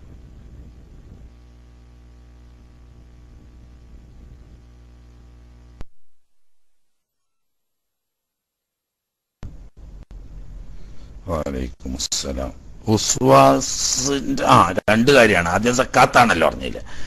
സക്കാത്ത് ആഭരണമല്ലാതെ സൂക്ഷിക്കുന്ന, ആഭരണമാണെങ്കിലും തന്നെ ഉപയോഗിക്കാനുള്ള ഉദ്ദേശത്തിലല്ല, സൂക്ഷിക്കാനുള്ള നിലക്കുള്ളതാണെങ്കിൽ അത് കൊല്ലം തോറും സക്കാത്ത് നിർബന്ധമാവും. ഓരോ കൊല്ലം കഴിയുമ്പോഴും 2.5% വീതം സക്കാത്ത് വേണം. അത് എത്ര കൊല്ലം നമ്മളെ കയ്യിൽ നിൽക്കുന്നോ അത്രയും കൊല്ലം വർഷാവർഷങ്ങളിൽ കൊടുത്തുകൊണ്ടിരിക്കണം. അപ്പൊ അത് സ്റ്റോക്കായിട്ട് സ്വർണം വാങ്ങി വെക്കുന്നത് അത്ര മെച്ചല്ല എന്ന് പഠിപ്പിക്കാൻ വേണ്ടി. അന്ന് ലോകം പക്ഷെ നേരെ തല തിരിച്ച, പൈസ സൂക്ഷിച്ചു വെച്ചാലും അത് മൂല്യത്തകർച്ച വരും എന്നതിന്റെ പേരിൽ കോടിക്കണക്കിന് ഡോളർ മുടക്കിയിട്ട് സ്വർണം വാങ്ങി സൂക്ഷിക്കുകയാണ് ആളുകൾ. അപ്പൊ അതുകൊണ്ടായിട്ട് മെച്ചൊന്നുമില്ല. കൊല്ലം തോറും അതിന് സക്കാത്ത് കൊടുക്കണം. ഒരു പ്രാവശ്യം കൊടുത്തത് കൊണ്ട് പിന്നീട് കൊടുക്കേണ്ടതില്ലാത്തത് കൃഷിയിൽ നിന്നിട്ടും ഉണ്ടാവുന്ന നെല്ല്, ഗോതമ്പ് പോലെയുള്ള വസ്തുക്കൾക്കാണ്. കാരക്ക പോലത്തെ അത് ഒരു പ്രാവശ്യം സക്കാത്ത് കൊടുത്താൽ പിന്നീട് കൊടുക്കേണ്ടതില്ല. അതേസമയത്ത് പണം, സ്വർണം, വെള്ളി, കച്ചവടം എന്നിവ വർഷം തോറും ഓരോ വർഷത്തിലും അതിന്റെ 2.5% സക്കാത്ത് കൊടുത്തുകൊണ്ടിരിക്കണം. ഓക്കെ. രണ്ടാമത്തത് ഉസ്വാസിന്റെ കാര്യമാണ് പറഞ്ഞത്. ഉസ്വാസ് യഥാർത്ഥത്തിൽ നല്ലവരായ ആളുകൾ, സൂക്ഷ്മതയുള്ള ആളുകൾ അവരെ പഴി തെറ്റിക്കാൻ ഇബ്ലീസ്, ശൈത്താന്മാർ ഉപയോഗിക്കുന്ന ഒരു വഴിയാണ്. തീരെ എന്തും വരട്ടെ വരുന്നോടത്ത് കാണാന്ന് പറയുന്ന ഒരു സൂക്ഷ്മത ഇല്ലാത്ത ആളുകൾക്ക് അങ്ങനെ വിശ്വാസം വരുന്നില്ല. കാരണം എന്താ? ഇബ്ലീസ് നമ്മളെ വഴിവേപ്പിക്കാൻ പല മാർഗം നോക്കും. അതിൽപ്പെട്ട ഒന്നാമത്തെ മാർഗം നമ്മളെ കാഫറാക്കാൻ ശ്രമിക്കുകയാണ് ചെയ്യുക. അവിടെ അവൻ പരാജയപ്പെട്ട് നമ്മൾ എന്തായാലും മോമിനായി എന്ന് വന്നാൽ രണ്ടാമത് മുബുത്തതിയാക്കാൻ വേണ്ടിയിട്ട് ശ്രമിക്കും. അവർക്ക് ഒരുപാട് വിഷയം മനസ്സിലാക്കേണ്ടതാണ്, ഇപ്പൊ പറയാൻ സമയമില്ല. മുബുത്തതിയാക്കാൻ വേണ്ടിയിട്ട് പരമാവധി ശ്രമിക്കും. ആ ശ്രമത്തിൽ അവൻ പരാജയപ്പെട്ടാൽ മൂന്നാമത് അവര് നമ്മളെ തമ്മാടികളും ഫാസിഖുകളുമാക്കാൻ വേണ്ടി ശ്രമിക്കും. അങ്ങനെ ആളുകൾ ഇങ്ങനെ തെറ്റുകുറ്റങ്ങളിൽ മുഴുകുക, അതിനു വേണ്ടിയിട്ട് പ്രേരിപ്പിച്ചുകൊണ്ട്. അതിനും സാധ്യമല്ല. ഇവനെ കാഫറാക്കാനും കഴിയില്ല, മുബുത്തതിയാക്കാനും കഴിയില്ല. തെറ്റുകുറ്റങ്ങളിൽ വല്ലാതെ കൊണ്ടുപോയിട്ട് അള്ളാഹുവിനെയും പരലോകത്തിനും വിശ്വാസം ഇല്ലാതാക്കാൻ കഴിയില്ല. അവൻ നല്ല സൂക്ഷ്മ ജീവിതത്തിന്റെ ആളാണ്. എന്നാൽ പിന്നെ അവരെ ഫിത്നയാക്കാൻ വേണ്ടിയിട്ട്, അവരുടെ ഇബാദത്ത് നിഷ്ഫലമാക്കാൻ വേണ്ടിയിട്ട് ഇബ്ലീസ് ശ്രമിക്കുന്ന മൂന്നാമത്തെ മാർഗമാണ്. അതായത് കുഫ്രിയത്ത്, ബിദ്അത്ത്, ഫിസ്ഖ് മൂന്നും കഴിഞ്ഞാൽ പിന്നെ നാലാമത് അവൻ ഉപയോഗിക്കുന്ന മാർഗമാണ് ഉസ്വാസ്. ഉസ്വാസ് ഈ ശൈത്താനാണ് നമ്മളിൽ ഉണ്ടാക്കുന്നത്. നമ്മൾ വുളൂ ചെയ്തത്, നിയ്യത്ത് ചെയ്തത് ശരിയായിട്ടില്ല എന്ന് തോന്നുക, അല്ലെങ്കിൽ മുഖം കഴുകിയത് ശരിയായിട്ടില്ല തോന്നുക, അങ്ങനെ കുറേ വട്ടം കഴുകുക തന്നെ, പിന്നെയും കഴുകുക തന്നെ, പിന്നെ അങ്ങനെ 3 വട്ടത്തിന്റെ അപ്പുറം പോയാൽ കറാത്തായി. 4ാമത്തെ വട്ടം കഴിയുമ്പോൾ കറാത്തായി. അത് തന്നെ മുസബ്ബലായി വുളൂ എടുക്കാൻ വേണ്ടിയിട്ട് വഖഫ് ചെയ്തതോ മുസബ്ബലായതോ വെള്ളത്തിനാണെങ്കിൽ ഹറാമായി. അങ്ങനെ നമ്മളെ അറിയാതെ ഈ ഹറാമുക്ക് കൊണ്ടുപോയി ചടിക്കുക. തെറ്റില് നമ്മളെ പെടുത്താൻ കഴിയൂല.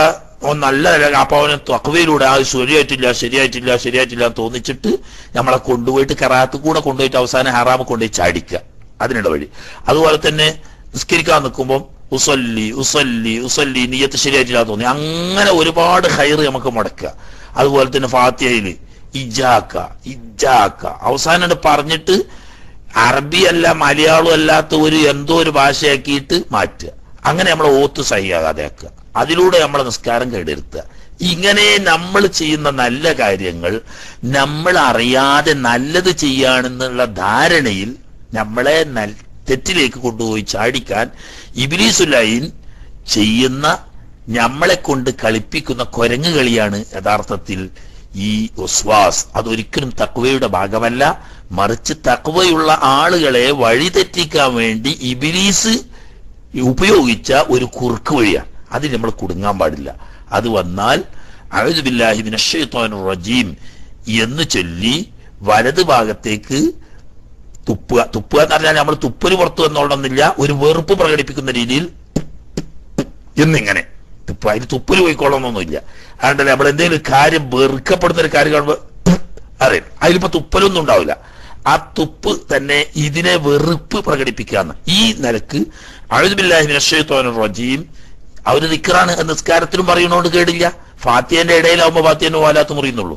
അതേസമയത്ത് ഒരു ദിക്റാണ്, നിസ്കാരത്തിലും അല്ലാത്തപ്പോൾ ഒക്കെ ചെയ്യാൻ പറ്റുന്ന അഊദു ബില്ലാഹി മിനശ് ശൈത്വാനിർ റജീം എന്ന് പറഞ്ഞിട്ട് ഇടതുവശത്തേക്ക് 3 പ്രാവശ്യം ഇങ്ങനെ തുപ്പല് പുറത്തു വന്നോളന്നില്ല, ഈ വെറുപ്പ് പ്രകടിപ്പിക്കുന്ന രീതിയിൽ. അങ്ങനെ വരുമ്പോൾ ഈ വസ്വാസ് പോയിക്കോളൂ. അതുപോലെ നിസ്കാരത്തിന്റെ തുടക്കത്തിലാവുമ്പോൾ റബ്ബി അഊദു ബിക മിൻ ഹമസാത്തി ശയാത്തീൻ വഅഊദു ബിക റബ്ബി അൻ യഹ്ദുറൂൻ എന്ന് 3 പ്രാവശ്യം ആവർത്തിച്ചാൽ അത് പ്രത്യേകം സുന്നത്തുണ്ട്. ഇങ്ങനെയുള്ള വസ്വാസ് ഒഴിവായി കിട്ടാൻ ഒരുപാട്. ഇങ്ങനെ അള്ളാഹുവിനോട് കാവല് തേടുക. ഒരു കാര്യം നമ്മൾ മനസ്സിലാക്കുക, ഇത് ശൈത്താൻ നമ്മളെ കളിപ്പിക്കുകയാണെന്നും ഇത് തഖ്വയുടെ ഭാഗമല്ല എന്നും നമ്മളെ വഴി തെറ്റിച്ച് നമ്മളെ ഇബാദത്ത് കേടുവരുത്താൻ വേണ്ടി ഇബ്ലീസ് ചെയ്യിക്കാണ് എന്നുള്ള ബോധം നമ്മളിൽ ഉണ്ടായാൽ തന്നെ, അതായത് വീട്ടുകാര് ഉണർന്നിരിക്കുന്നു എന്ന് മനസ്സിലായാൽ കള്ളൻ കയറാത്തതുപോലെ നമ്മളെ വഴിവേപ്പിക്കാൻ വരുന്ന കള്ളനാണ് ഈ ശൈത്താൻ. അവിടെ നമ്മൾ ബോധവാന്മാരാണെന്ന് കണ്ടാൽ ശൈത്താന് നമ്മളെ അടുത്തേക്ക് കയറി വരാൻ കഴിയില്ല. ഇതിനെന്താക്കുക, ചില സാധുക്കള് കുറച്ചൊക്കെ ഓതിയ മൂല്യന്മാര് വരെ ഉണ്ടത്. ഇതൊരു നല്ല കാര്യം, സൂക്ഷ്മതയാണ്, വറയാണ് എന്നൊക്കെയാണ് മനസ്സിലാക്കുന്നത്. അപ്പൊ അതുകൊണ്ട് അവരത് ഒഴിവാക്കാൻ ശ്രമിക്കുന്നില്ല. യഥാർത്ഥത്തിൽ വറയല്ല, ഇബ്ലീസ് വഴിതെറ്റിക്കാൻ ഉപയോഗിച്ച 4ാമത്തെ അല്ലെങ്കിൽ 5ാമത്തെ മാർഗത്തിലൂടെ നമ്മളെ വഴിതെറ്റിക്കുകയാണ്. നമ്മൾ അറിയാതെ ശൈത്താന്റെ കെണിയിൽ കുടുങ്ങിയിരിക്കുന്നു എന്ന് മനസ്സിലാക്കുക. അതിൽ നിന്ന് ഒഴിവായി കിട്ടാൻ വേണ്ടി അള്ളാഹുവിനോട് ശൈത്താന്റെ ശരണം തൊട്ട് കാവല് തേടുക. എന്നിട്ട് നമ്മളൊരു ഉറപ്പിൽ അതാണ് ശരിയായിട്ടുണ്ട് എന്നുള്ള നിലക്കാണ് ചെയ്യുക, ആവർത്തിക്കാതിരിക്കുക. അങ്ങനെ കുറച്ച് ചെയ്യുമ്പോൾ ശൈത്താൻ നമ്മൾ ബോധവാന്മാരാണെന്ന് മനസ്സിലാവുകയും ഈ ദിക്ർ ചെല്ലുകയും ചെയ്യുമ്പോൾ അള്ളാഹു തആല ഇബ്ലീസിന്റെ ശർറിനെ നമുക്ക് ഒഴിവാക്കി തരും. ഏതായാലും അത്തരം വസ്വാസുകളിൽ മുന്നോട്ട് പോകാൻ പാടില്ല. അത് നമ്മളെ ദീനിനെ തന്നെ നശിപ്പിക്കാനുള്ള ഇബ്ലീസിന്റെ കുറുക്ക് വഴിയാവുന്നു. ഓക്കെ.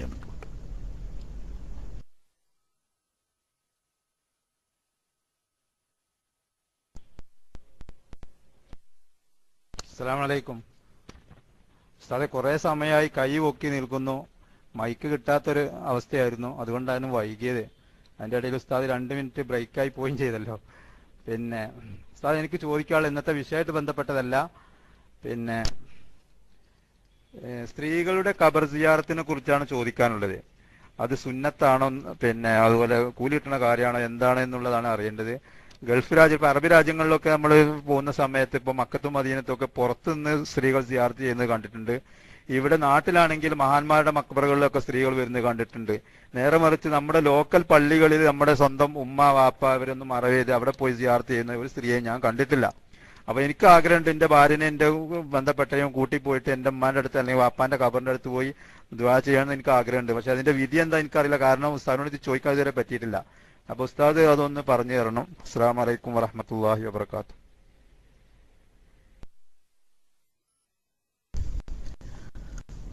വലൈക്കും അസ്സലാം വറഹ്മത്തുള്ളാഹി വബറകാതുഹു. മാഷാ അല്ലാഹ്, നാട്ടിന്ന് വളരെ പാടുപെട്ട് മൈക്ക് കിട്ടാൻ പറയാതെ, കാരണം നെറ്റിലെ ചെറിയ വിഷമങ്ങളൊക്കെ ആയിക്കാറ് മൈക്ക് കിട്ടാൻ താമസിച്ചതാണ്. ഏതായാലും അല്ലാഹു തആല ബർക്കത്ത് ചെയ്യട്ടെ.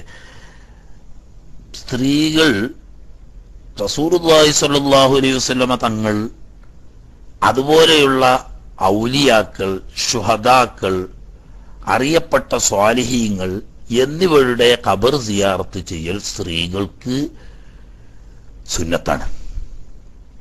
പുരുഷന്മാർക്ക് മുഅ്മിനായ ആരുടെ ഖബറും സിയാറത്ത് ചെയ്യൽ സുന്നത്താണ്. അത് റസൂലുള്ളാഹി സ്വല്ലല്ലാഹു അലൈഹി വസല്ലമ തങ്ങളും സ്വാലിഹീങ്ങൾ, അമ്പിയാക്കൾ, ശുഹദാക്കൾ പോലത്തവർ ഉൾപ്പെടെ അല്ല, സാധാരണ മോമിനീങ്ങളുടെയും ഒക്കെ ഖബർ സിയാറത്ത് ചെയ്യൽ പുരുഷന്മാർക്ക് സുന്നത്താണ്.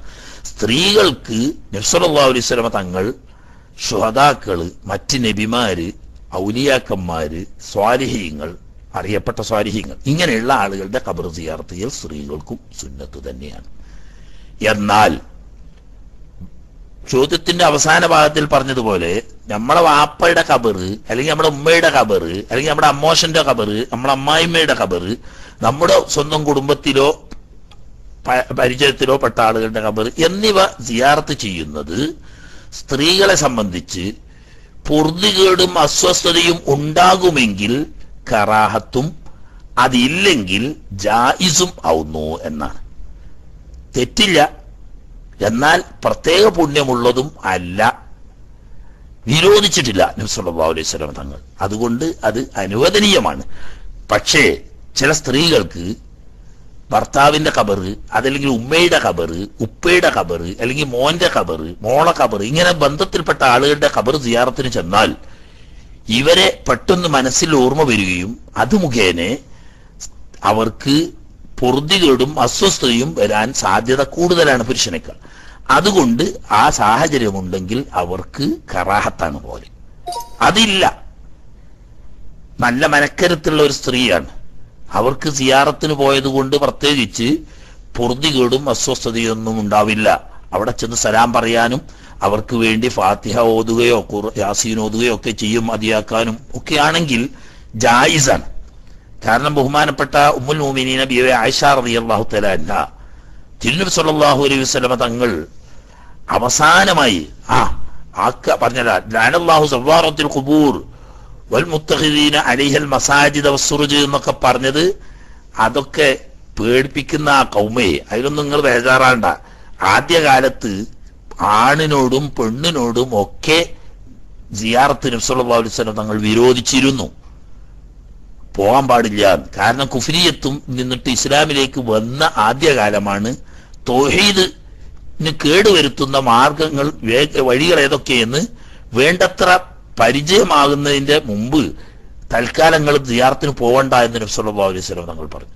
പിന്നീട് കാര്യങ്ങളൊക്കെ സഹാബാക്കിറാമുകൾ വേണ്ടതുപോലെ മനസ്സിലാക്കി എന്ന് ഹബീബ് റസൂലുള്ളാഹി സ്വല്ലല്ലാഹു അലൈഹി വസല്ലം തങ്ങൾ ബോധ്യപ്പെട്ടപ്പോൾ കുൻതു നഹയ്തുക്കും അൻ സിയാറത്തിൽ ഖുബൂരി ഫസൂറുഹാ, നിങ്ങളോട് ഖബർ സിയാറത്തിന് പോകരുത് എന്ന് ഞാൻ വിരോധിച്ചിരുന്നുവല്ലോ, പക്ഷേ ഫസൂറുഹ, ഇനി നിങ്ങൾ ഖബർ സിയാറത്ത് ചെയ്തോളൂ, ഫഇന്നഹാ തുദക്കിറുക്കുമുൽ ആഖിറ, അത് നിങ്ങൾക്ക് പരലോക ചിന്തയുണ്ടാക്കും എന്ന് പറഞ്ഞാൽ, പരലോക ചിന്ത ഉണ്ടാക്കും എന്ന് പറഞ്ഞാൽ ഖബറിങ്ങ ചെന്ന ഇയാൾ മരിച്ചു പോയതാണ്, കുറച്ചു നേരം കഴിയുമ്പോൾ നമ്മളും മരിച്ചു പോകും എന്ന ചിന്ത, അതിപ്പോ ഇത് നായി തൂയിച്ചിട്ടോടത്ത് പോയാലും ഉണ്ടാവുമല്ലോ ആ ഓർമ്മ, അതല്ല പറയുന്നത്. മറിച്ച് മുഅ്മിനീങ്ങളുടെ ഖബർ സിയാറത്ത് ചെയ്താൽ ആഖിറത്തിനെ പറ്റിയിട്ടുള്ള തദക്കുർ വരിക എന്ന് പറഞ്ഞാൽ ഈമാൻ ഉണ്ടാവുന്ന, ഈമാന്റെ വർധനവ്. അപ്പൊ ഒരു മുഅ്മിനായ മനുഷ്യന്റെ ഖബർ സിയാറത്ത് ചെയ്താൽ അതിലൂടെ ഈ സിയാറത്ത് ചെയ്യപ്പെടുന്ന ഖബറാളിക്ക് ഗുണമുണ്ടെന്ന് മാത്രമല്ല, സിയാറത്ത് ചെയ്യുന്ന ഈ വ്യക്തിക്ക് ഈമാനികമായ അഭിവൃദ്ധിക്ക് അത് കാരണമാകും. ആഖിറത്തിനെ പറ്റിയിട്ടുള്ള തദക്കുർ എന്ന് പറയുന്നത് ഈമാന്റെ ഏറ്റവും വെളിച്ചുള്ള ഭാഗമാണ്, അതുണ്ടാക്കുന്നവരെ. അപ്പൊ ഈമാനികമായി അതുകൊണ്ട് ഗുണമുണ്ട്, അതുകൊണ്ട് നിങ്ങൾ സിയാറത്ത് ചെയ്തോളൂ എന്ന് നബി സല്ലല്ലാഹു അലൈഹി വസല്ലം തങ്ങൾ അനുവാദം കൊടുത്തു. ഇന്നതിന്റെ ശരീരത്തിൽ പെണ്ണുങ്ങൾ പെടുമോ പെടില്ലേ എന്ന് പണ്ഡിതന്മാർക്ക് രണ്ടഭിപ്രായമുണ്ട്. എന്നാൽ അവിടെ വളരെ വ്യക്തമായി സ്ത്രീകൾക്കും ഈ അനുവാദം ബാധകമാണ് എന്നതിന് വളരെ വ്യക്തമായി ഇമാം മുസ്ലിം റിവായത്ത് ചെയ്യുന്ന ഹദീസിൽ കാണാം. റസൂലുള്ളാഹി സ്വല്ലല്ലാഹു അലൈഹി വസല്ലം തങ്ങൾ വഫാത്തിന്റെ ഏതാനും ദിവസങ്ങൾക്ക് മുമ്പ് ബഖയ സിയാറത്തിന് രാത്രി സമയത്ത് പോവുകയും ആയിഷ റളിയല്ലാഹു തആല അൻഹ നബി തങ്ങൾ എങ്ങോട്ടാണ് പോകുന്നതെന്ന് അറിയാൻ വേണ്ടി പിന്നിൽ അനുധാവനം ചെയ്യുകയും ചെയ്ത് തിരിച്ചു വന്ന് ചോദ്യം ചെയ്ത നീണ്ട സംഭവമുണ്ട്. അങ്ങനെ ഖബർ സിയാറത്തിന് പോയതായിരുന്നു ഞാന് എന്ന് പറഞ്ഞപ്പോ ആയിഷ റളിയല്ലാഹു തആല അൻഹ ചോദിക്കുന്നു, ഹബീബായ നബിയെ, ഞാൻ ഖബർ സിയാറത്തിന് പോവുകയാണെങ്കിൽ അവിടെ ചെന്നിട്ട് എന്താണ് പറയേണ്ടത് എന്ന് ചോദിച്ചപ്പോൾ ഖൂലി അസ്സലാമു അലൈക്കും അഹ്ലദ്ദിയാർ മിനൽ മുഅ്മിനീന വൽ മുസ്ലിമീൻ യഗ്ഫിറുല്ലാഹു ലനാ വലക്കും. അത് വ്യത്യസ്ത പാചകങ്ങളിലൂടെ. അപ്പൊ ഞാൻ സിയാറത്തിന് പോവുകയാണെങ്കിൽ ഞാൻ എന്താണ് അവിടെ ചെന്നാൽ പറയേണ്ടത് എന്ന് ഉമ്മുൽ മുഅ്മിനീന ആയിഷ റളിയല്ലാഹു തആല അൻഹ ഹബീബ് റസൂലുള്ളാഹി സ്വല്ലല്ലാഹു അലൈഹി വസല്ലം തങ്ങളോട് ചോദിച്ചപ്പോൾ വിരോധം ഉണ്ടായിരുന്നെങ്കിൽ തീർച്ചയായും നബി സല്ലല്ലാഹു അലൈഹി വസല്ലം തങ്ങൾ എന്ത് പറയും? നിങ്ങൾ സിയാറത്തിന് പോകരുത് എന്നാണ്. അതെ, നിങ്ങൾ സിയാറത്തിന് പോകരുത് എന്നാണല്ലോ ആയിഷ ബീവിയോട്, അവിടെ ഒടുക്കി നിങ്ങൾ സിയാറത്തിന് പോകരുത് എന്നാണല്ലോ നബി സല്ലല്ലാഹു അലൈഹി വസല്ലം നിങ്ങൾ ആയിഷ ബീവിയോട് പറയേണ്ടത്. നിങ്ങൾക്ക് സ്ത്രീകൾക്ക് സിയാറത്തില്ല, സ്ത്രീകൾ പോകരുത് എന്നല്ലേ പറയേണ്ടത്. ആ സ്ഥാനത്ത് കൂലി അസ്സലാമു അലൈക്കും അഹ്ലദ്ദിയാരി മിനൽ മുഅ്മിനീന വൽ മുസ്ലിമീൻ, മുഅ്മിനീങ്ങളും മുസ്ലിമീങ്ങളുമായ ഈ ഖബർ അടങ്ങിക്കിടക്കുന്ന ഖബറാളികളെ അള്ളാഹുവിന്റെ സലാം നിങ്ങൾക്കുണ്ടാവട്ടെ, യഗ്ഫിറുല്ലാഹു ലനാ വലക്കും, നിങ്ങൾക്കും നമ്മൾക്കും അള്ളാഹു തആല പുറത്തു തരട്ടെ എന്ന് പറയാൻ, അതേ സലാം പറയാനും ദുആ ചെയ്യാനും ആയിഷ റളിയല്ലാഹു തആല അൻഹാക്ക് പഠിപ്പിക്കുകയാണ് ഉണ്ടായത്. അപ്പൊ അതുകൊണ്ട് പോവൽ അനുവദനീയമാണ് എന്നും പോയാൽ ദുആ ചെയ്യാനും സലാം പറയാനും അവരോട് കൽപ്പനയുണ്ടെന്നും വന്നു. ഇനി മറ്റൊരു സംഭവം കാണാം. ഒരിക്കൽ റസൂലുള്ളാഹി സ്വല്ലല്ലാഹു അലൈഹി വസല്ലം തങ്ങൾ ഇങ്ങനെ നടന്നു വരുമ്പോ ഒരു സ്ത്രീ ഒരു ഖബറിന്റെ അടിയിൽ ഇരുന്നിട്ട് അങ്ങനെ കരഞ്ഞുകൊണ്ടിരിക്കുന്നു. അപ്പോ ഹബീബ് റസൂലുള്ളാഹി സ്വല്ലല്ലാഹു അലൈഹി വസല്ലം തങ്ങൾ ആ സഹോദരിയോട് പറഞ്ഞു, ഇത്തഖില്ലാഹ വസ്ബിരി എന്ന് പറഞ്ഞു. പ്രിയപ്പെട്ട സഹോദരി, നിങ്ങൾ അള്ളാഹുവിനെ പേടിക്കണം, നിങ്ങൾ ക്ഷമിക്കും. എന്തിനാ ഈ ഖബറിന്റെ അടുത്ത് ഇരുന്നിട്ട് പൊറുതിയേട് കാട്ടി കരയുന്നത്? നമ്മൾ പൊറുതിയേട് കാട്ടിയിട്ട് കാര്യമില്ലല്ലോ, അള്ളാഹു തന്നതാണ്, അതിന് നമ്മൾ ക്ഷമിക്കുക, അള്ളാഹുവിനെ സൂക്ഷിച്ചോളിയുന്നത്. അപ്പൊ ഇത് പറയുന്ന ആൾ ആരാണെന്നൊന്നും ഈ സ്ത്രീക്ക് അറിയില്ല. കാരണം എന്താ, ഈ വേജാറിലും വിഷമത്തിലും തന്റെ ചെറിയൊരു കുട്ടി മരിച്ചിട്ട് ആ കബറിങ്ങുന്ന കാര്യമാണ്. അപ്പൊ ചെറിയ കുഞ്ഞ് മരിച്ച ഉമ്മാന്റെ മനസ്സിന്റെ പൊറുതിയോടുകൊണ്ട് തന്നോട് ആരാണ് ഈ പറഞ്ഞത് എന്നറിയാതെ ഈ സ്ത്രീ അങ്ങ് പറഞ്ഞുപോയി, ഇലൈക്കാന്നി ഫൈന്നകലം തുസബ് മുസീബത്തി എന്ന് പറഞ്ഞു. ഏതോ ഒരു ആൾക്കാർ ഉപദേശിക്കുകയാണെന്നുള്ള ആൾക്ക് ഈ സ്ത്രീ പറഞ്ഞുപോയി, എന്ത്, നിങ്ങളെ പണിക്ക് പോയിക്കോളി, എനിക്ക് പറ്റിയ ഒരു ബുദ്ധിമുട്ട് നിങ്ങൾക്ക് വന്നിട്ടില്ലല്ലോ, എന്റെ കുട്ടി കരിച്ച ഖബറാത്, എന്റെ കുട്ടി പോയതിലുള്ള സങ്കടത്തിലാണ് ഞാൻ കാര്യം, നിങ്ങൾക്ക് അങ്ങനത്തെ മുസീബത്തൊന്നും വന്നിട്ടില്ലല്ലോ, ഒരു ഉപദേശിക്കാൻ വന്നത് എന്ന് പറഞ്ഞു. നബി സല്ലല്ലാഹു അലൈഹി വസല്ലം അവരുടെ അപ്പത്തെ ആ മാനസികാവസ്ഥ മനസ്സിലാക്കിയിട്ട് ഒന്നും പറയാതെ പോയി. ബേക്കിൽ സഹാബത്ത് ഇതിന് ശ്രദ്ധയപ്പെട്ടപ്പോൾ അവര് വന്നിട്ട് പറഞ്ഞു, ഈ സ്ത്രീ നിങ്ങൾ എന്താണ് ചെയ്തത്? ഹബീബായ അഷ്റഫുൽ ഖൽഖ് സല്ലല്ലാഹു അലൈഹി വസല്ലം തങ്ങളാണ് നിന്നോട് ആ ഉപദേശിച്ചത്, എന്താ പറഞ്ഞത്? അപ്പൊ പെണ്ണിന് പേടിയായി, പടച്ചോനെ, അള്ളാന്റെ ഹബീബായ റസൂലുള്ളാഹി സ്വല്ലല്ലാഹു അലൈഹി വസല്ലം തങ്ങളോടാണോ പടച്ചോനെ എന്റെ അടുത്ത് അദബുകേട് പറ്റിപ്പോയല്ലോ എന്നുള്ള ബേജാറായി. അങ്ങനെ ഹബീബ് റസൂലുള്ളാഹി സ്വല്ലല്ലാഹു അലൈഹി വസല്ലം തങ്ങൾ അപ്പൊക്ക് വീട്ടിലെത്തി. വേഗം ഓടി പാഞ്ഞ് സങ്കടപ്പെട്ട് റസൂലുള്ളാഹി സ്വല്ലല്ലാഹു അലൈഹി വസല്ലം തങ്ങളുടെ എത്തിയിട്ട് പറഞ്ഞു, ഹബീബായ നബിയെ, ഇനി ലമ്മക്കും ലസ്തു, അങ്ങനെ ഞാൻ നിങ്ങളെ അറിഞ്ഞിരുന്നില്ല, തങ്ങളാണ് പറഞ്ഞത്, നിങ്ങൾക്ക് മനസ്സിലായിട്ടില്ല, ഞാൻ അങ്ങനെ അതബുകേടായി പറഞ്ഞു പോയിട്ടുണ്ടെങ്കിൽ എന്നോട് ക്ഷമിക്കണം എന്ന് പറഞ്ഞപ്പോൾ അതിനൊന്നും നബി സല്ലല്ലാഹു അലൈഹി വസല്ലം പറഞ്ഞു, അങ്ങനെ യഥാർത്ഥത്തിൽ മുസീബത്ത് വരുമ്പോഴാണ് ക്ഷമിക്കേണ്ടത്. ഇന്നമ സബറു ഇൻദ സദമത്തിൽ ഊല, അത്യാഹിതം വിപത്തുകൾ വരുന്ന സമയത്താണ് ക്ഷമിക്കേണ്ടത് എന്ന് പറഞ്ഞതല്ലാതെ മേലിൽ ഖബർ സിയാറത്തിന് നിങ്ങൾ പോകരുത്, നിങ്ങൾ ഖബർ സിയാറത്ത് ചെയ്തത് തെറ്റാണ് എന്ന് നബി സല്ലല്ലാഹു അലൈഹി വസല്ലം തങ്ങൾ ആ സഹോദരിയോട് പറഞ്ഞിട്ടില്ല. മറിച്ച് ഖബറിങ്ങ ചെന്നിട്ട് കരയുന്നത് കണ്ടപ്പം അള്ളാഹ്ക്ക് തഖ്വ ചെയ്യാനും ക്ഷമിക്കാനും ഉപദേശിച്ചിട്ടേ ഉള്ളൂ. മറിച്ചാണെങ്കിൽ ഒരിക്കലും നബി സല്ലല്ലാഹു അലൈഹി വസല്ലം തങ്ങൾ സ്ത്രീകൾക്ക് സിയാറത്ത് വിരോധിക്കപ്പെട്ടതും ഹറാമുമാണെങ്കിൽ ഒരിക്കലും അത് മറച്ചു വെക്കൂല, നിങ്ങൾ ചെയ്തത് തെറ്റാണ്, മേലിൽ ആവർത്തിക്കാൻ പാടില്ല എന്ന് പറയുമായിരുന്നു. ഇവിടെ സിയാറത്ത് ചെയ്യരുത് എന്നോ ചെയ്ത സിയാറത്ത് തെറ്റാണെന്നോ നബി സല്ലല്ലാഹു അലൈഹി വസല്ലം നിങ്ങൾ ഉപദേശിച്ചിട്ടില്ല. തന്നെയല്ല, ആയിഷ റളിയല്ലാഹു തആല അൻഹ തന്റെ സഹോദരൻ അബ്ദുറഹ്മാൻ അബൂബക്കർ റളിയല്ലാഹു തആല അൻഹു വഫാത്തായി മരണപ്പെട്ടപ്പോൾ ആയിഷ ബീവി മദീനയിലാണ് ഉണ്ടായിരുന്നത്. അബൂബക്കർ സിദ്ദീഖ് റളിയല്ലാഹു അൻഹുവിന്റെ മകൻ ആയിഷ ബീവിന്റെ ആങ്ങൾ അബ്ദുറഹ്മാൻ റളിയല്ലാഹു അൻഹു മക്കയുടെ പരിസരത്തുള്ള സ്ഥലത്ത് വെച്ചാണ് മരണപ്പെട്ടത്. അങ്ങനെ പിന്നീട് ബഹുമാനപ്പെട്ട ആയിഷ റളിയല്ലാഹു തആല അൻഹ മക്കയിലേക്ക് വരുന്ന സമയത്ത് തന്റെ സഹോദരൻ അബ്ദുറഹ്മാന്റെ ഖബറെടുത്തിങ്ങൾ സിയാറത്ത് ചെയ്യുകയും അവർക്ക് സലാം പറയുകയൊക്കെ ചെയ്തതിനു ശേഷം അവരൊരു കവിത പാടിയതായി ഇമാം ബുഖാരി ഒക്കെ റിവായത്ത് കാണാം.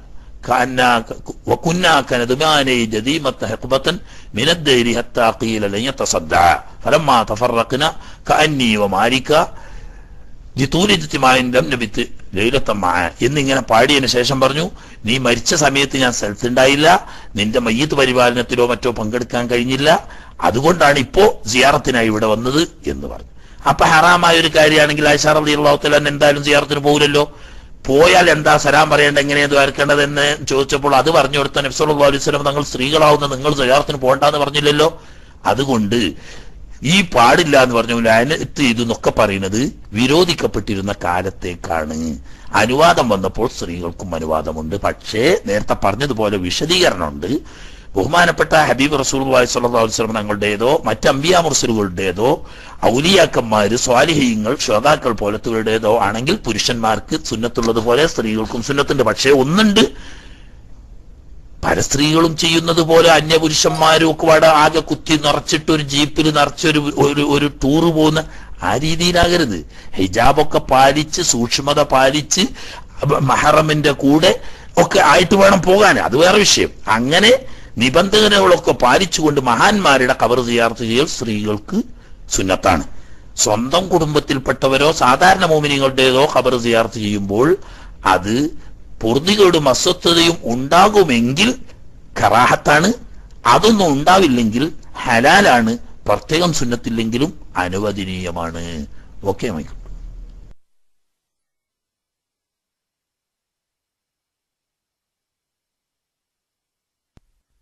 അസ്സലാമലൈക്കും.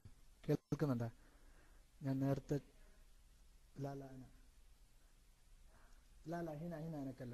അസ്സലാമലൈക്കും. ഞാൻ നേരത്തെ ചോദിക്കുമ്പോൾ കേട്ടിരുന്നില്ല. കേൾക്കുന്നുണ്ടോ?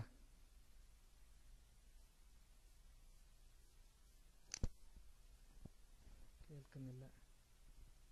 Hello hello. എനിക്ക് ചോദിക്കാനുള്ളത്, ജനാബത്തുള്ള സ്ത്രീ, ഹലോ കേൾക്കുന്നുണ്ടോ? ഇല്ല. ജനാബത്തുള്ള സ്ത്രീ അല്ലെങ്കിൽ പുരുഷന് മറന്നുകൊണ്ട് മുടിയോ നഖമോ മുറിക്കാൻ പറ്റുമോ? എന്നാൽ ഓർമ്മയില്ലാണ്ട് മുറിച്ചാൽ ഇതിൻ്റെ വിധി എന്താണ്? അതിൻ്റെ കൂടെ വേറൊരു കാര്യം ഓർമ്മപ്പെടുത്താനുള്ളത്, എൻ്റെ ഒരു 6 വയസ്സുള്ളൊരു മകന് എല്ലാ ദിവസവും രാത്രി ഉറക്കത്തിൽ മൂത്രം വയ്ക്കുന്നൊരു സ്വഭാവമുണ്ട്. അതിന് ഉസ്താദ് വല്ല പരിഹാരം ദിക്റോ അല്ലെങ്കിൽ വേറെ എന്തെങ്കിലും പരിഹാരം മരുന്നായിട്ട് പറയാനുണ്ടെങ്കിൽ ഉസ്താദ് ഒന്ന് ഓർമ്മപ്പെടുത്തുന്നത്. അതുപോലെ എല്ലാവരോടും ദുആ കൊണ്ട് വസിയത്ത്.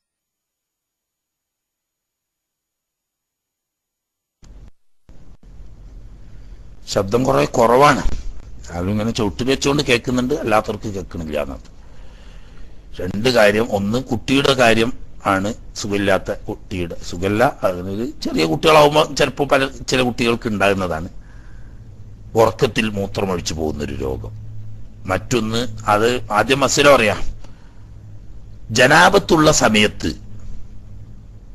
ഓർമ്മയില്ലാതെ ഒരു പുരുഷൻ അല്ലെങ്കിൽ ഒരു സ്ത്രീ നഖം മുറിച്ചു അല്ലെങ്കിൽ മുടി നീക്കി പോലെയുള്ള കാര്യങ്ങൾ ചെയ്താൽ അതിന്റെ വിധി എന്താണ്? മനഃപൂർവ്വം ചെയ്യൽ കറാത്താണ്.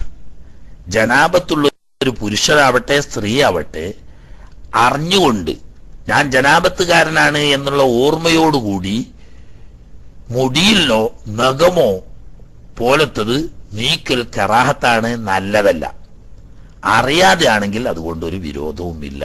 അഥവാ അങ്ങനെ നഖം മുറിക്കുകയോ മുടി നീക്കുകയോ ചെയ്താൽ ഇനി കുളിക്കുന്ന സമയത്ത് ഈ മുറിച്ചിട്ട നഖം അതല്ലെങ്കിൽ ഈ നീക്കിയ മുടി പ്രത്യേകം കഴുകി മറവ് ചെയ്യൽ ഇല്ല. ഏതായാലും മുറിച്ച മുടിയോ നഖമോ ഒക്കെ ആണെങ്കിലും അത് മറവ് ചെയ്യൽ സുന്നത്തുണ്ട്. അല്ലാതെ അത് പ്രത്യേകം ഇനി കഴുകിക്കളയുകയോ മറ്റോ ചെയ്യേണ്ട കാര്യം ഇല്ല. മനഃപൂർവ്വം ചെയ്യാൻ പാടില്ല, കറാഹത്താണ്. മറന്നുകൊണ്ടോ അബദ്ധത്തിലോ അങ്ങനെ സംഭവിച്ചു പോയാൽ അതിന്റെ പേരിൽ പ്രത്യേകിച്ച് പ്രായശ്ചിത്വം ഒന്നും ചെയ്യേണ്ടതില്ല. നല്ലത് എന്താണ്? കുളിച്ചതിന് ശേഷം നിർത്തുക. ഇനി കുളി ഒന്നായിട്ട് കഴിയാൻ നിൽക്കണം എന്നില്ല. വലിയ ശുദ്ധി ഉയർത്തുന്നു, ജനാബത്തുകാരാണെങ്കിൽ വലിയ ശുദ്ധി ഉയർത്തുന്നു എന്ന നെയ്യത്ത് ചെയ്തുകൊണ്ട് കയ്യും കാലും മുഖമൊക്കെ ഒന്ന് കഴുകി, എന്നിട്ട് ഈ കഴുകിയതിന് ശേഷം നാം മുറിച്ച കയ്യിന്റെ ശുദ്ധി ഒന്നല്ലോ, വലിയ ശുദ്ധി ഉയർത്തുന്നു എന്ന് നെയ്യത്തോടു കൂടി കൈ കഴുകിയാൽ കൈ ശുദ്ധിയാവും, കാല് കഴുകിയാൽ കാല് ശുദ്ധിയാവും. എന്നാൽ ശുദ്ധി ആയതിനു ശേഷം നഖം മുറിക്കുക. അതുപോലെ തന്നെ നീക്കേണ്ട മുടികൾ ഉണ്ടെങ്കിൽ ആ മുടി നീക്കുക, എന്നിട്ട് കുളിക്കുക, ബാക്കിയുള്ള കുളിച്ച് തീർത്താൽ മതി. അപ്പൊ ഈ കഴുകിയ സ്ഥലം അപ്പൊ തന്നെ ശുദ്ധിയായി എന്നാൽ സുന്നത്ത് കിട്ടും. അല്ലാതെ ചെയ്താൽ കറാഹത്താണ്. ജനാബത്തോടുകൂടി അറിഞ്ഞുകൊണ്ട് നഖം മുറിക്കലും മുടി നീക്കലും കറാഹത്താവുന്നു. അങ്ങനെ സംഭവിച്ചാൽ ഇതിന് പ്രത്യേകിച്ച് പ്രായശ്ചിത്വം ഒന്നും ചെയ്യേണ്ടതില്ല. രണ്ടാമത്തെ കാര്യം, അത് നിങ്ങൾ സൗകര്യപ്പെടുമെങ്കിൽ ബഹുമാനപ്പെട്ട കഴക്കൂട്ടം ഉസ്താദ് നാട്ടിലെ 12 മണിക്കാണ് ക്ലാസ്. അധിക ദിവസങ്ങളിലുണ്ടാവും, ചുരുക്കം ചില ദിവസങ്ങളിൽ ഇല്ലെങ്കിൽ അത് തലേന്ന് നേരത്തെ പറയും. കഴക്കൂട്ട ഉസ്താദിന്റെ ക്ലാസ് ഉണ്ടാവും. ആ ക്ലാസ്സിൽ പങ്കെടുത്തിട്ട് അവരോട് ചോദിച്ചാൽ അതിനുള്ള ചില ദിക്റുകളോ ദുആകളോ ഒക്കെ ഉണ്ട് പഠിപ്പിച്ചു തരും. അത് ഉപയോഗിച്ചാൽ മാറും. ഏതായാലും ബേജാറാകേണ്ടയില്ല, 5-6 വയസ്സായ കുട്ടിയല്ലേ. അത് അള്ളാഹു സുബ്ഹാനഹു വ തആല എളുപ്പത്തിൽ മാറ്റി തരുമാറാകട്ടെ എന്ന് ദുആ ചെയ്യുക. ഹബീബായ അഷ്റഫുൽ ഖൽഖ് സല്ലല്ലാഹു അലൈഹി വസല്ലം തങ്ങളുടെ ബറക്കത്ത് ഹക്ക് കൊണ്ടും അവിടുത്തെ ജാഹ് കൊണ്ടും അവിടുത്തെ അഹ്ലു ബൈത്തിന്റെ ബർക്കത്ത് കൊണ്ടും ഈ ഇൽമിന്റെ മജ്ലിസിന്റെ ബർക്കത്ത് കൊണ്ട് അള്ളാഹു സുബ്ഹാനഹു വ തആല കുട്ടിയുടെ രോഗം അതൊരു തരത്തിലുള്ള ചെറിയതാണ്, അത് അള്ളാഹു സുബ്ഹാനഹു വ തആല എളുപ്പത്തിൽ മാറ്റി കൊടുക്കുമാറാകട്ടെ. ശരിക്ക് ഉണർച്ചയിലല്ലാതെ ഓർമ്മയില്ലാതെ ഉറക്കത്തിൽ മൂത്രമൊഴിക്കുന്ന ആ ഒരു അവസ്ഥ അള്ളാഹു സുബ്ഹാനഹു വ തആല ആ പ്രിയപ്പെട്ട കുട്ടിക്ക് എത്രയും പെട്ടെന്ന് പൂർണ്ണ ശിഫ നൽകുമാറാകട്ടെ. അങ്ങനെയുള്ളൊരു വിഷമങ്ങളൊന്നും ഇല്ലാതെ നമ്മുടെയൊക്കെ കുട്ടികളെ അള്ളാഹു തആല നല്ല നിലയിൽ വളർത്തി തന്ന് അള്ളാഹുവിനെയും റസൂലിനെയും വെളിപ്പെടുന്ന സുന്നത്ത് ജമാഅത്തിൽ അടിയുറച്ച് വിശ്വസിക്കുന്ന മക്കളാക്കി നമ്മളൊക്കെ മരിച്ചുപോയാൽ പടച്ചോനെ എൻ്റെ വാപ്പക്ക് പൊറുക്കണേ, എൻ്റെ ഉമ്മക്ക് പൊറുക്കണേ എന്ന് ദുആ ചെയ്യുന്നവരും ഖബറുകൾ വന്ന് സൗകര്യപ്പെടുന്ന സമയത്ത് ഒരു സലാം പറഞ്ഞ് ഒരു ദുആ ചെയ്യുന്ന മക്കളാക്കി അല്ലാഹു തആല നമ്മളെ മക്കളെ വളർത്തി തരുമാറാകട്ടെ എന്ന് ദുആ ചെയ്യുന്നു. ഈ ഇതിനെപ്പറ്റി പ്രത്യേകം എന്തെങ്കിലും ചെയ്യാൻ പറ്റുമെന്ന് പറഞ്ഞു തരാനുള്ള ഇൽമ് ആ വകുപ്പിൽ ഞാൻ അങ്ങനെ പഠിച്ചിട്ടില്ല. അപ്പൊ ഓരോന്നും അറിയുന്നവരോട് പറയിക്കാനാണല്ലോ. ആ വിഷയത്തിൽ വലിയൊരു വിദഗ്ധനും ഒരുപാട് ഫലപ്രദമായ കാര്യങ്ങൾ പറഞ്ഞു കൊടുത്ത് അതുകൊണ്ട് ആളുകൾക്ക് ഒരുപാട് ഉപകാരം കിട്ടുന്ന ആളുമാണ് നമ്മളെ ഇവിടെ ആത്മീയ ക്ലാസ് വിഷയങ്ങൾ ക്ലാസ് എടുക്കുന്ന ബഹുമാനപ്പെട്ട കാക്കൂട്ടം ഉസ്താദ്. ഉസ്താദിന്റെ ക്ലാസ് നാട്ടിലെ സമയം 12 മണിക്കാണ് ഉണ്ടാവാറ്. ആ സമയത്ത് ബന്ധപ്പെട്ടാൽ അത് സൗകര്യപ്രദമായിരിക്കും. അല്ലാഹു തആല എല്ലാം റാഹത്തിലും ബർക്കത്തിലുമാക്കി തരട്ടെ എന്ന് ദുആ ചെയ്ത് മൈക്ക് വിട്ടു.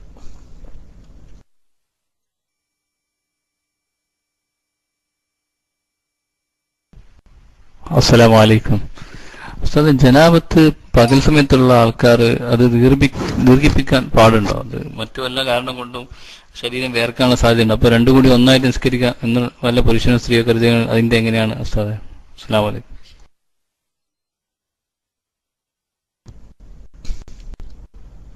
വഅലൈക്കും അസ്സലാം. ഏത് സമയത്താണെങ്കിലും ജനാബത്തുണ്ടായാൽ താമസിയാതെ കുളിക്കൽ നല്ലതാണ്. കാരണം ഒരു മുഅ്മിനായ മനുഷ്യൻ എപ്പോഴും ദേഹശുദ്ധി ഉള്ളവനായിരിക്കൽ സുന്നത്താണ്. അപ്പൊ അതുകൊണ്ട് ജനാബത്തുണ്ടായാൽ പ്രത്യേക കാരണങ്ങളില്ലെങ്കിൽ വേഗത്തിൽ കുളിക്കലാണ് രാത്രിയാണെങ്കിലും പകലാണെങ്കിലും സുന്നത്ത്. പക്ഷേ ഫർള് നിസ്കാരത്തിന്റെ സമയമാവുകയും നിസ്കരിക്കാൻ വേണ്ടി ശുദ്ധിയാക്കുകയും ചെയ്യലാണ് വുജൂബ്. അതുവരെ പിന്തിക്കുന്നതുകൊണ്ട് വിരോധമില്ല. എങ്കിലും കാരണം കൂടാതെ പിന്തിച്ചാൽ റഹ്മത്തിന്റെ മലായിക്കത്തിന് ഇഷ്ടമല്ല. ഈ ജനാബത്തിന്റെ അവസ്ഥ എന്ന് പറഞ്ഞാൽ അള്ളാഹുവിന്റെ റഹ്മത്തിന്റെ മലായിക്കത്തിന് ഇഷ്ടമില്ലാത്ത സമയം. അപ്പൊ അവരുടെ സാമീപ്യം കിട്ടല് ഒഴിവായി പോകും. അപ്പൊ അതുകൊണ്ട് നമ്മൾ കഴിയുന്നതും ഈ ജനാബത്തുണ്ടായാൽ വേഗത്തിൽ കുളിക്കൽ തന്നെയാണ് സുന്നത്ത്. അത് രാത്രിയാണെങ്കിലും അതന്നെ സുന്നത്ത്, പകലാണെങ്കിലും അതന്നെ സുന്നത്ത്. എന്നാൽ നിസ്കാരം കളാകാത്ത നിലക്ക് കുളിച്ച് നിസ്കരിക്കാനുള്ള വഖത്ത് കിട്ടിയാൽ ഹറാം ഉണ്ടാവില്ല. അത് പകലാണെങ്കിലും അങ്ങനെ തന്നെ. അതെല്ലാം വേർത്തത് കൊണ്ടോ അതല്ലെങ്കിൽ നമ്മൾ ഈ ജനാബത്തുള്ള സമയത്ത് ശരീരം വേർത്ത് ആ വിയർപ്പ് നമ്മുടെ വസ്ത്രത്തിലോ അതല്ലെങ്കിൽ മറ്റാളുകളുടെ അവിടെ ഭാര്യയുടെ ശരീരത്തിലോ ഒക്കെ അതുകൊണ്ടൊന്നും കേടില്ല. നമ്മൾ നജസ്സാകുന്നില്ല. അശുദ്ധിയും നജസ്സും രണ്ടാണ്. ഒരാൾക്ക് അശുദ്ധി ഉണ്ട് എന്നതുകൊണ്ട് ആ അശുദ്ധിയുള്ള ആള് ശുദ്ധിയുള്ള ആളെ സ്പർശിക്കുന്നത് കൊണ്ടോ അവരും ഒന്നിച്ച് സഹവസിക്കുന്നത് കൊണ്ടോ ഒന്നും വിരോധമില്ല. ശുദ്ധിയുള്ള ഒരാളോട് വലിയ ശുദ്ധിയുള്ള ജനാബത്തുള്ള ഒരാള് മുസാഫത്ത് ചെയ്യുന്നു, കൈപിടിക്കുന്നു, അല്ലെങ്കിൽ ഭാര്യയും ഭർത്താവും ഒന്നിച്ചു കിടന്നു, പരസ്പരം വേർപ്പ് അന്യോന്യമാവുന്നു, അതുകൊണ്ടൊന്നും ഒരു പ്രശ്നമില്ല. ആകെ എന്താന്ന് വെച്ചാൽ വലിയ ശുദ്ധി ഉണ്ടാകുക എന്ന് പറഞ്ഞാൽ നിസ്കാരാദി കാര്യങ്ങൾ ചെയ്യാൻ പറ്റാത്തൊരവസ്ഥ എന്നല്ലാതെ ശരീരം നജസാകുന്നില്ല. ഓക്കെ. എന്നാൽ സുന്നത്ത് ബഹുമാനപ്പെട്ട റഹ്മത്തിന്റെ മലായിക്കത്തിന് ഇഷ്ടമില്ലാത്ത അവസ്ഥയാണ് ഈ ജനാബത്തിന്റെ അവസ്ഥ. അപ്പൊ ആ സമയം നീണ്ടു നിന്നാൽ ആ മഹാന്മാരായ മലായിക്കത്തിന്റെ സാമീപ്യം നഷ്ടപ്പെടുമല്ലോ. അതുകൊണ്ട് കാരണം കൂടാതെ പിന്തിക്കൽ നല്ലതല്ല എന്ന് മാത്രം. ഓക്കെ.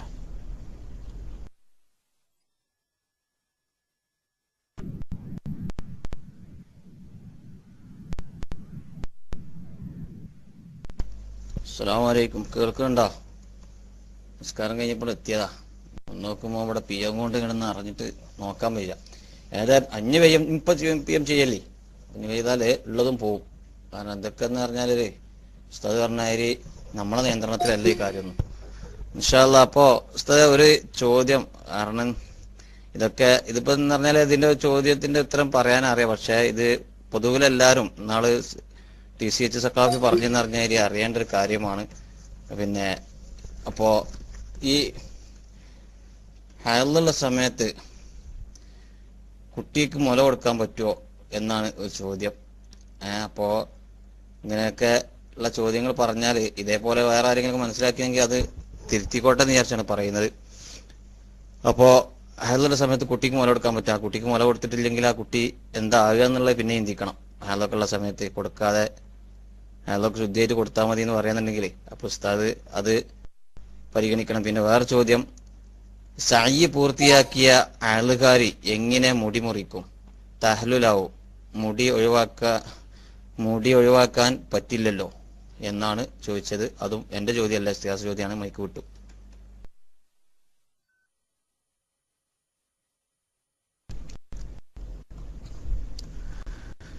കൂലിയൊക്കെ കീശിരിക്കാം. ആളുകളൊക്കെ കീശീരിനോട് ചോദിപ്പിച്ചിട്ട് കീശീരി അത് തിരിച്ചു ചോദിക്കണം. അപ്പൊ ഈ കിട്ടുന്ന കൂലിയൊക്കെ കീശീരി കിട്ടിക്കോട്ടെ, നമ്മള് കേടില്ല, സന്തോഷം തന്നെ. ഇതൊക്കെ വേറെ ഉള്ളവർക്ക് വേണ്ടിയിട്ട് ചോദിക്കുമ്പോഴേ നമ്മൾ ചോദിച്ച കൂലിയും കിട്ടും, മറ്റൊരാളെ സഹായിച്ച കൂലിയും കിട്ടുമല്ലോ. തോനെ കൂലി ഇട്ടാൻ വേണ്ടിയിട്ട് ആ കീശീരി തന്നെ ഈ PM ഇങ്ങനെ സ്വീകരിച്ചുകൊണ്ട് കുത്തിരിക്കുന്നത്. വാവുത്തല വർക്കത്ത് ചെയ്യട്ടെ. അപ്പോ ജനാപത്തുള്ള സമയത്തോ ഹൈലുള്ള സമയത്തോ നിഫാസുള്ള സമയത്തോ ഒന്നും കുട്ടിക്ക് മുല കൊടുക്കുന്നത് കൊണ്ട് യാതൊരു വിരോധവുമില്ല. ഹൈല്, നിഫാസ്, ജനാപത്ത് എന്നിവ ഉള്ള സമയത്ത് അതുകൊണ്ടായിട്ട് ഈ സ്ത്രീയുടെ ശരീരം മലിനമാകുന്നില്ല, അശുദ്ധിയെ വരുന്നുള്ളൂ. അശുദ്ധിയുള്ള സമയത്ത് ഭക്ഷണം കഴിക്കുന്നത് കൊണ്ടോ മറ്റൊരാൾക്ക് ഭക്ഷണം കൊടുക്കുന്നത് കൊണ്ടോ ഒന്നും യാതൊരു വിരോധമില്ല. ഹൈലുള്ളപ്പോഴും മുല കൊടുക്കാം, നിഫാസുള്ളപ്പോഴും മുല കൊടുക്കാം എന്ന് മാത്രമല്ല ജനാപത്തുള്ളപ്പോഴും മുല കൊടുക്കാം. അതുകൊണ്ട് വിരോധമൊന്നുമില്ല. ഓക്കെ. പിന്നെ രണ്ടാമത്തേത് എന്തേ കീശിരി ഇപ്പൊ പറഞ്ഞത്?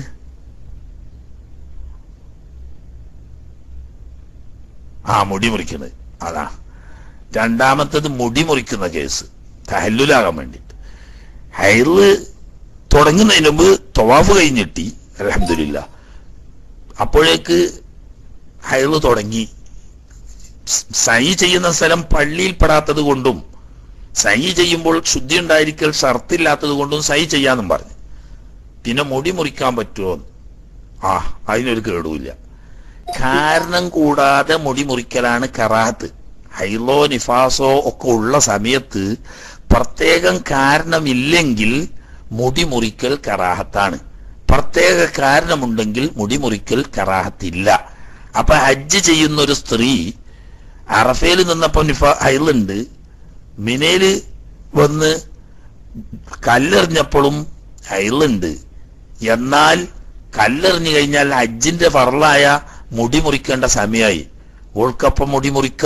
കാരണം എന്താണ്? അവിടെ കാരണമുണ്ട്. മുടി മുറിക്കൽ വുജൂബായ സമയമായി, അതുകൊണ്ട് മുടി മുറിക്കാം. ഇനി കുളിച്ച് ശുദ്ധിയാകുന്നത് വരെ കാത്തിക്കേണ്ട യാതൊരു ആവശ്യവും അവിടെ ഇല്ല. എന്നതുപോലെ തന്നെ ഉംറയ്ക്ക് ഹറാം ചെയ്ത സ്ത്രീ തവാഫ് ശുദ്ധിയുള്ള സമയത്ത് ചെയ്തു, തവാഫ് കഴിഞ്ഞ് സൈ തുടങ്ങിയപ്പോഴേക്ക് ശുദ്ധി ഇല്ലാതായി.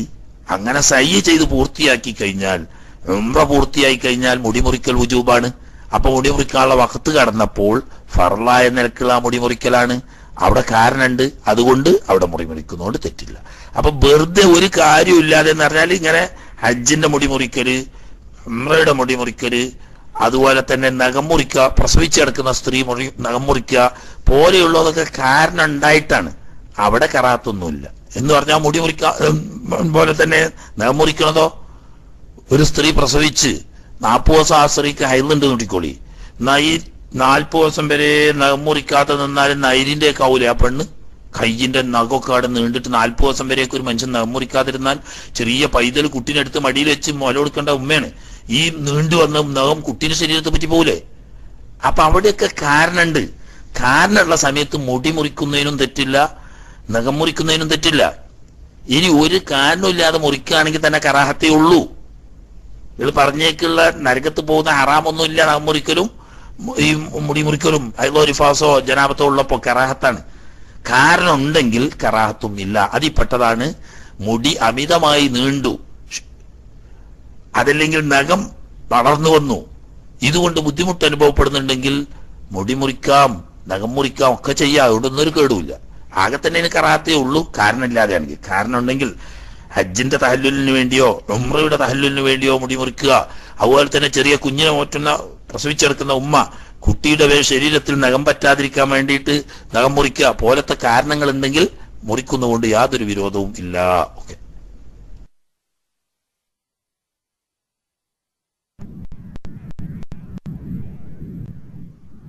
ഒരു ചോദ്യം കൂടി അതിൻ്റെ ഒപ്പം തന്നെ ഉള്ളതാണ്.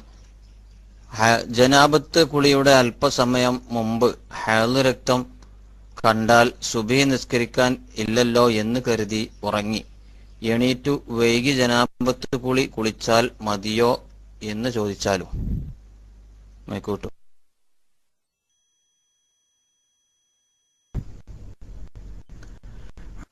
അതൊരു നല്ല ചോദ്യം തന്നെ ശരി. അതാണ് ശരിക്കുള്ള ചോദ്യം.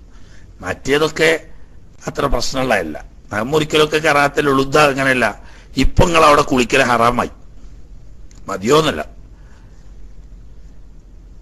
ജനാബത്തുണ്ടായി, ഇന്നലെ രാത്രി ശുദ്ധി ഉണ്ട്. ഇനി ശുദ്ധിയുള്ള സമയത്ത് ഭാര്യയും ഭർത്താവും തമ്മിൽ ബന്ധപ്പെട്ടു, അങ്ങനെ ജനാബത്തായി. ഉടനെ തന്നെ കുളിക്കൽ സുന്നത്തുള്ളൂ.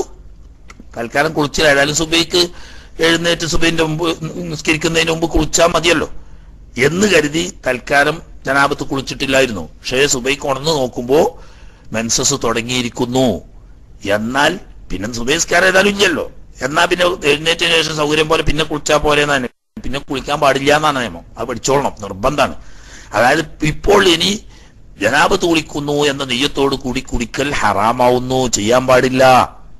കാരണം ഹൈലുള്ള സമയത്തും നിഫാസുള്ള സമയത്തും അശുദ്ധിയെ ശുദ്ധീകരിക്കുന്നു എന്ന നെയ്യത്തോടു കൂടി വുളൂ ചെയ്യലും കുളിക്കലും രണ്ടും ഹറാമാകുന്നു. എന്നാ പിന്നെ എപ്പോഴാ കുളിക്കേണ്ടതെന്നാ? ഇനി ഹൈല് ഇന്ന് ശുദ്ധിയാകുന്ന സമയത്ത് കുളിക്കുക. അപ്പൊ 2 കുളി കുളിക്കണോ? വേണ്ട. എന്നാ 2ന് വേറെ വേറെ നിയ്യത്ത് ചെയ്യണോ?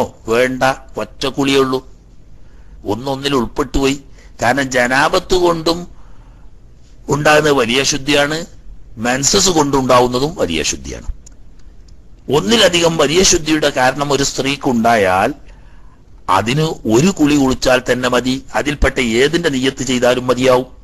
അപ്പൊ ഈ സ്ത്രീ ഹൈലിൽ നിന്ന് ശുദ്ധിയായ സമയത്ത് ഹൈലിൽ നിന്ന് ഉള്ള അശുദ്ധി ശുദ്ധിയാക്കാൻ വേണ്ടി ഞാൻ കുളിക്കുന്നു, അല്ലെങ്കിൽ ഹൈല് കുളി ഞാൻ നിർവഹിക്കുന്നു എന്ന നിയ്യത്തോടുകൂടി, അല്ലെങ്കിൽ നിസ്കാരത്തെ ഹലാലാക്കാൻ വേണ്ടി കുളിക്കുന്നു, അല്ലെങ്കിൽ നിസ്കാരത്തെ ഹലാലാക്കുന്നു എന്നൊക്കെ നിയ്യത്ത് ചെയ്ത് കുളിച്ചാൽ തന്നെ ജനാബത്തും ഉയരും, ഹൈലിന്റെ വിധിയും നീങ്ങും, ശുദ്ധി പൂർണ്ണ ശുദ്ധി വരും. ഇതിൽ പ്രത്യേകം ശ്രദ്ധിക്കേണ്ടത് എന്താന്ന് വെച്ചാല്, ഇങ്ങനെ പലപ്പോഴും പലവർക്കും സംഭവിക്കാൻ സാധ്യത ധാരാളമുണ്ട്. ഭാര്യയും ഭർത്താവും ഒന്നിച്ച് ജീവിക്കുന്നവരാകുമ്പോൾ ശുദ്ധിയുള്ള സമയത്ത് അവർ ബന്ധപ്പെട്ടിരിക്കും. ഉടനെ തന്നെ കുളിച്ചോളൊന്നും നിർബന്ധമൊന്നുമില്ലല്ലോ. നിസ്കാരം കളാകാതെ എനിക്ക് എഴുന്നേറ്റ് കുളിച്ച് സ്കരിച്ചാൽ മതി, അപ്പം തന്നെ കുളിക്കൽ സുന്നത്തുണ്ടെങ്കിലും.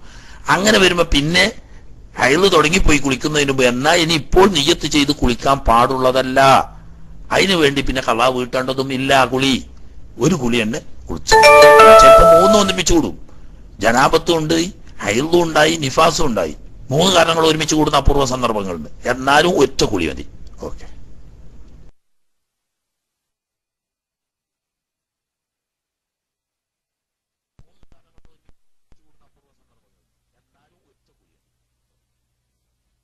ഹലോ, അസ്സലാമു അലൈക്കും. സൗണ്ട് ക്ലിയർ ആണോ? ഹലോ, അസ്സലാമു അലൈക്കും.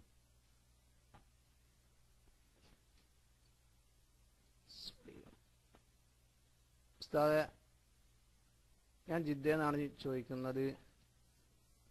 പിന്നെ ഞാൻ 2-3 ആഴ്ച മുന്നേ ഒരു ജുമാക്ക് പങ്കെടുത്തു. അന്ന് ബാങ്കിന്റെ ടൈം കാണുന്നത് 12:35 പക്ഷെ ആ പള്ളിയിൽ 12:23 ബാങ്ക് കൊടുത്ത് 12:40 നിസ്കാരം കഴിഞ്ഞു.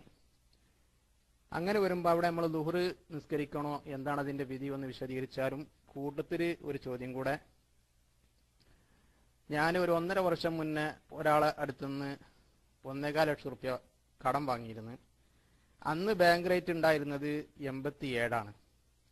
ഇപ്പം ഞാൻ ആ കാശ് കൊടുത്ത സമയത്ത് 70 റേറ്റ്. അപ്പം അതിൻ്റെ ഹുക്കും കൂടെ ഒന്ന് പറഞ്ഞു തന്നാൽ ഒരു ഉപകാരമായിരുന്നു. മൈക്ക് റിലീസ് ചെയ്യുന്നു. അസ്സലാമു അലൈക്കും.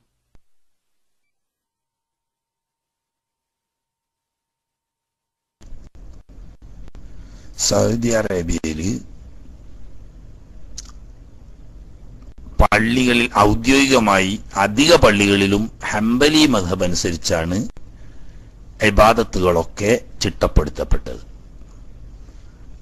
ഹംബലി മദ്ഹബ് അനുസരിച്ച് ളുഹാ വഖത്തിൽ ജുമയുടെ സമയം പ്രവേശിക്കുന്നതും അസർ വരെ അത് നിലനിൽക്കുന്നതും ആവുന്നു. അതുകൊണ്ടാണ് ളുഹർ വഖത്ത് 12:35 കാണിക്കുമ്പോൾ തന്നെ നേരത്തെ ഖുത്ബ തുടങ്ങുകയും 40 ആയപ്പോഴേക്ക് നിസ്കാരം തന്നെ കഴിയുകയും ചെയ്തു എന്ന് പറയുന്നത്. ആ മദ്ഹബ് അനുസരിച്ച് അത് സഹിയാണ്, യാതൊരു തകരാറുമില്ല. അപ്പൊ ഈ മൗമൂമായ വ്യക്തി ആ മദ്ഹബിനെ പിന്തുടർന്നുകൊണ്ട് തഖ്ലീദ് ചെയ്തുകൊണ്ട് തുടർന്നിട്ടുണ്ടെങ്കിൽ അയാൾക്കും അത് മതി. ഇല്ലെങ്കിൽ ഷാഫി മദ്ഹബ് എന്നല്ല ബാക്കി 3 മദ്ഹബിലും, ഹംബലി അല്ലാത്ത ഹനഫി മദ്ഹബ്, മാലിക്കി മദ്ഹബ്, ഷാഫി മദ്ഹബ്, ഇതിലൊക്കെ ജുമാ വഖത്ത് ളുഹർ വഖത്ത് തന്നെയാണ്. ളുഹറിന്റെ വഖത്ത് കടന്നെങ്കിലേ ജുമാന്റെ വഖത്ത് കിടക്കൂ. അപ്പൊ അതിന്റെ മുമ്പുള്ള ഖുതുബയോ നിസ്കാരമോ സഹി അല്ലാന്ന്. അപ്പൊ നമ്മുടെ മദ്ഹബ് അനുസരിച്ച് സഹി അല്ല. ഇനി അവരോട് തുടർന്നു കൊണ്ട് നിസ്കരിച്ചിട്ടുണ്ടെങ്കിൽ പോലും സൂക്ഷ്മതയ്ക്ക് വേണ്ടി ളുഹർ മടക്കി നിസ്കരിക്കൽ സുന്നത്താണ്. അതേസമയത്ത് നേരത്തെ തന്നെ ആ മദ്ഹബിനെ തഖ്ലീദ് ചെയ്ത് അതനുസരിച്ചാണ് നിസ്കരിച്ചത് എങ്കിൽ വിരോധമില്ല. ആ മദ്ഹബ് അനുസരിച്ചത് സഹീഹും ആണ്. ഓക്കെ, ഒന്നാമത്തെ ചോദ്യം ജുമാ സംബന്ധിച്ചതാണ്. രണ്ടാമത്തേത്, 1 വർഷം മുമ്പ് 1.25 ലക്ഷം രൂപ വാങ്ങിയിരുന്നു. ഇപ്പോഴാണ് അത് കൊടുക്കുന്നത്. ഇപ്പോൾ 1.25 ലക്ഷം രൂപ കൊടുക്കുന്നു. പക്ഷേ അന്നും ഇന്നുമുള്ള സൗദി റിയാലിന് ഇന്ത്യൻ കറൻസിയുമായി കൊണ്ടുള്ള മാർക്കറ്റിൽ വലിയ വ്യത്യാസം വന്നിട്ടുണ്ട്. അതുകൊണ്ട് പ്രത്യേകിച്ച് വ്യത്യാസങ്ങളൊന്നുമില്ല. നിങ്ങൾ വാങ്ങിയത് രൂപയായിട്ടാണ്, 1.25 ലക്ഷം രൂപയാണെങ്കിൽ നിങ്ങൾ തിരിച്ചു കൊടുക്കേണ്ടത് നിങ്ങളുടെ മേൽ ഫർളായ കടമ ആ 1.25 ലക്ഷം രൂപ മടക്കി കൊടുക്കലാണ്. ഈ മൂല്യത്തിൽ നിന്ന് വന്ന വ്യത്യാസം സ്വയം നിങ്ങൾ കണക്കിലെടുത്ത് നിങ്ങളുടെ വകയായി അതിനെന്തെങ്കിലും സംഖ്യ കൂട്ടിക്കൊടുക്കുന്നുണ്ടെങ്കിൽ അതിന് വിരോധമില്ല. എന്ന് മാത്രമല്ല അത് നല്ലതും ആണ്. അത് മൂല്യവ്യത്യാസം ഇല്ലെങ്കിൽ പോലും നമുക്ക് ഒരു സുഹൃത്ത് അല്ലെങ്കിൽ ഒരു ബന്ധുക്കാരൻ അല്ലെങ്കിൽ ഒരു സ്വന്തക്കാരൻ ഒരു സംഖ്യ കടം തന്നു എന്നിരിക്കട്ടെ, ആ കടം തന്ന സംഖ്യ തിരിച്ചു കൊടുക്കുമ്പോൾ ഇങ്ങോട്ട് വാങ്ങിയതിനേക്കാൾ കുറച്ച് കൂടുതൽ തിരിച്ചു കൊടുക്കൽ നബി സല്ലല്ലാഹു അലൈഹി വസല്ലം തങ്ങളുടെ സുന്നത്താണ്. അവിടുന്ന് എപ്പോഴും ആരോട് കടം വാങ്ങിയാലും കടം വീട്ടുന്ന സമയത്ത് വാങ്ങിയതിനേക്കാൾ അല്പം കൂടുതൽ കൊടുക്കും. അത് ഈ വ്യക്തിയുടെ മാന്യതയുടെ അടയാളമാണെന്ന്. അതേ സമയത്ത് അത് നേരത്തെ നിബന്ധന വെക്കാനോ മറ്റേ വ്യക്തിക്ക് ചോദിച്ചു വാങ്ങാനോ പാടുള്ളതല്ല. ഉദാഹരണം പറഞ്ഞാൽ, നിങ്ങൾ കൊടുക്കാനുള്ള ഈ 1.25 ലക്ഷക്കാരൻ അയാൾ മൂല്യം കണക്ക് കൂട്ടിയിട്ട് പറയാണ്, അന്നത്തതനുസരിച്ച് അന്ന് 1 ലക്ഷം രൂപക്ക് എന്തായിരുന്നു 8,070 അല്ല 8,700 റിയാല് കൊടുത്തിട്ടാണ് ഞാൻ നിങ്ങൾക്ക് 1 ലക്ഷം തന്നത്. അതുകൊണ്ട് ഇന്ന് എനിക്ക് നിങ്ങൾ 8,700 തരണം, അല്ലെങ്കിൽ അതിന് തുല്യമായ ഇന്ത്യൻ കറൻസി തരണം എന്ന് പറയാൻ അയാൾക്ക് അധികാരമുള്ളതല്ല, അവകാശമില്ല. അങ്ങനെ ചോദിക്കുന്നെങ്കിൽ അത് കിട്ടാനുള്ള കടം തിരിച്ചു ചോദിക്കലല്ല, കടത്തിന് ലാഭം ചോദിക്കലാവും. അപ്പൊ നിബന്ധന വെക്കാതെ, നേരത്തെ നിബന്ധന പറയാതെ നിങ്ങൾ കണ്ടറിഞ്ഞ്, നിങ്ങൾ എന്ന് പറഞ്ഞാൽ കടം വാങ്ങിയ ആള് ആരായാലും ഈ കടം തന്ന ആൾക്ക് തിരിച്ചു കൊടുക്കുമ്പോൾ ഒരു സംഖ്യ കൂട്ടിക്കൊടുക്കുന്നത് സുന്നത്താണ്. അതിന് അല്ലാഹു തആല പ്രതിഫലം തരും. അത് വാങ്ങുന്നത് കൊണ്ട് മറ്റേ വ്യക്തിക്ക് യാതൊരു വിരോധവും ഇല്ല. തന്നെയല്ല, നമുക്ക് വലിയൊരു ഉപകാര ഔദാര്യാണല്ലോ അയാൾ ചെയ്തു തന്നത്. ഈ കടം തരിക എന്ന് പറയുന്നത് അയാൾക്കൊന്നും കിട്ടിയിട്ടല്ലോ, നമ്മളെ സഹായിച്ചതല്ലേ. ഈ ഔദാര്യത്തിന് പ്രത്യുപകാരമായി അങ്ങോട്ടൊരു സംഖ്യ കാര്യമായി എന്തെങ്കിലും ഒന്ന് തിരിച്ചു കൊടുക്കണം. ആ നിലക്ക് ഇന്നത്തെ മാർക്കറ്റ് അനുസരിച്ച് ഒരു സംഖ്യ നിങ്ങളുടെ വകയായി തിരിച്ചു കൊടുക്കുകയാണെങ്കിൽ അത് സുന്നത്തിൽപ്പെടും. പക്ഷേ കൊടുക്കേണ്ട ഫർള് നിങ്ങൾക്കില്ല, ചോദിക്കാനുള്ള അധികാരം അയാൾക്കും ഇല്ല. ഓക്കെ.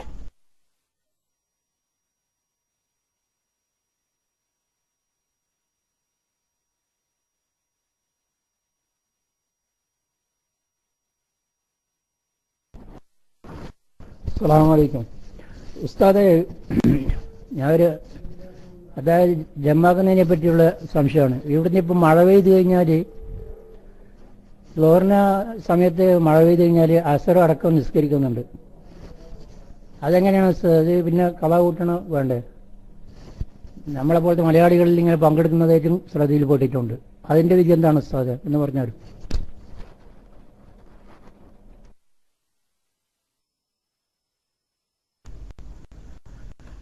ഷാഫി മദ്ഹബുകാരായ നമ്മൾ അത് ഒഴിവാക്കുന്നതാണ് ഉത്തമം. ഇവരെ മദ്ഹബ് അനുസരിച്ച്, ഹംബലി മദ്ഹബ് അനുസരിച്ച് മഴ ഉണ്ടെങ്കിൽ നിസ്കരിക്കുന്ന സമയത്ത്, ആദ്യത്തെ വഖത്തിൽ നിസ്കരിക്കുന്ന സമയത്ത് മഴ ഉണ്ടെങ്കിൽ ആ നിസ്കാരം സലാം വീട്ടുന്ന സമയത്തും അടുത്ത നിസ്കാരം തുടങ്ങുന്ന സമയത്തും മഴ ഉണ്ടെങ്കിൽ ജമ്മാക്ക എന്നാണ്. അതനുസരിച്ച് അവർ ചെയ്യുന്നു. നമ്മുടെ മദ്ഹബിൽ അതിന് ഒരുപാട് നിബന്ധനകളുണ്ട്. പതിവായി ജമാഅത്തിൽ പങ്കെടുത്ത് നിസ്കരിക്കുന്ന വ്യക്തിയാണ് മഴയും ബുദ്ധിമുട്ടും ഇല്ലാതെ അടുത്ത വഖത്തിൽ ജമാഅത്തിന് പോയി പങ്കെടുക്കാൻ പ്രയാസം വരും, മഴ നനയാതെ പോകാനുള്ള സൗകര്യം ഇല്ല, ശരീരവും വസ്ത്രമൊക്കെ നനയത്തക്ക രീതിയിൽ മഴയുണ്ട്, ഇങ്ങനെയൊക്കെ നിബന്ധന ഒത്താൽ അങ്ങനെ ചെയ്യുന്നതുകൊണ്ട് വിരോധമില്ല എന്നൊരു അഭിപ്രായം ഷാഫി മദ്ഹബിലുണ്ട്. എങ്കിലും അത് ഒഴിവാക്കുന്നതാണ് നമുക്ക് നല്ലത്. ഷാഫി മദ്ഹബ് അതേസമയത്ത് ആ മദ്ഹബിനെ പിന്തുടർന്ന് ആ മദ്ഹബിലെ മസലകളൊക്കെ പഠിച്ചുകൊണ്ട് അവരോട് തുടർന്നുകൊണ്ട് അങ്ങനെ ജമ്മാക്കി നിസ്കരിക്കുന്നതിന് തെറ്റില്ല താനും. അതിനൊക്കെ പണി ഒരുപാടുണ്ട്. അതായത് അതിൻ്റെ ഓരോ മദ്ഹബ് അനുസരിച്ച് ആ നിസ്കാരത്തിൻ്റെ അതിൻ്റെ വുളൂവിൻ്റെ കാര്യങ്ങളൊക്കെ പഠിച്ച് നിസ്കാരം ബാത്തിലാകുന്ന കാര്യങ്ങളും വുളൂ മുറിയുന്ന കാര്യങ്ങളൊക്കെ മനസ്സിലാക്കി അതനുസരിച്ച് നമ്മൾ ചെയ്യുകയും ആ മദ്ഹബ് അനുസരിച്ച് ചെയ്യുന്നു എന്ന നിലക്ക് ചെയ്യുകയൊക്കെ ചെയ്യുമ്പോഴേ അത് ശരിക്ക് ആയിത്തീരൂ. അപ്പൊ അതുകൊണ്ട് സഹിയാവൂല ബാത്തിലാവുന്നൊന്നും നമ്മൾ പറയുന്നില്ല. എങ്കിലും അത് ഒഴിവാക്കുന്നതാണ് നമുക്ക് നല്ലത്. നമ്മുടെ മദ്ഹബിലുള്ള നിബന്ധനകളൊക്കെ അവിടെ ഒപ്പിച്ചു കാണ്ടുള്ള ജമാഅത്ത് അല്ല ഈ കാണുന്നതും നടക്കുന്നതും ഒക്കെ. കാരണം ഇന്ന് മഴ കൊള്ളാതെ തന്നെ എത്തിപ്പെടാൻ സൗകര്യമുണ്ട്, കുട ഉപയോഗിച്ചിട്ടോ അല്ലെങ്കിൽ മറ്റു മാർഗത്തിലോ ഒക്കെ അല്ലേ. അതുപോലെ തന്നെ പലപ്പോഴും കൃത്യമായിട്ട് 5 വക്ത് ജമാഅത്തിന് പോകുന്ന ആള് ആയിക്കൊള്ളണമെന്നില്ല. ഇങ്ങനെയൊക്കെ ഉണ്ട്. അങ്ങനത്തെവർക്കൊന്നും ഇപ്പൊ ഈ ജമ്മ് പറ്റൂല. അത് അതിന്റെ നിബന്ധനകൾ അവിടെ ഒപ്പിച്ചുകൊണ്ട് ചെയ്യാൻ ബുദ്ധിമുട്ടാണ്. അപ്പൊ അതുകൊണ്ട് അതിൽ പങ്കെടുക്കാതെ നമ്മൾ 100 മാത്രം നിസ്കരിക്കുക. അസറാകുന്ന സമയത്ത് നമുക്ക് അവിടെ പള്ളിക്ക് ജമാഅത്ത് നടക്കണമെങ്കിൽ നമുക്ക് വേറെ ജമാഅത്തായിട്ട് നിസ്കരിച്ചൂടെ? അതാണ് നല്ലത് എന്നുണ്ട്.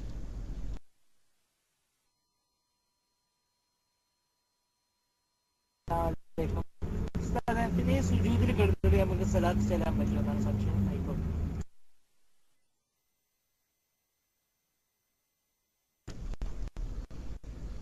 സുജൂദിൽ ദിക്റുകളും ദ്വാകളും ഒക്കെ വർദ്ധിപ്പിക്കാവുന്നതാണ്. അതിൽപ്പെട്ട പ്രധാനപ്പെട്ട ഒരു ദിക്റ് തന്നെയാണ് സ്വലാത്ത്. അതുകൊണ്ട് സ്വലാത്ത് ചെല്ലുന്നത് കൊണ്ട് ഒരു വിരോധവുമില്ല. സ്വലാത്ത് ദിക്റുകളിൽപ്പെട്ട വളരെ പ്രധാനപ്പെട്ട ഒരു ദിക്റാണ്. എന്നാൽ അതൊരു പ്രാർത്ഥനയും ആണ്.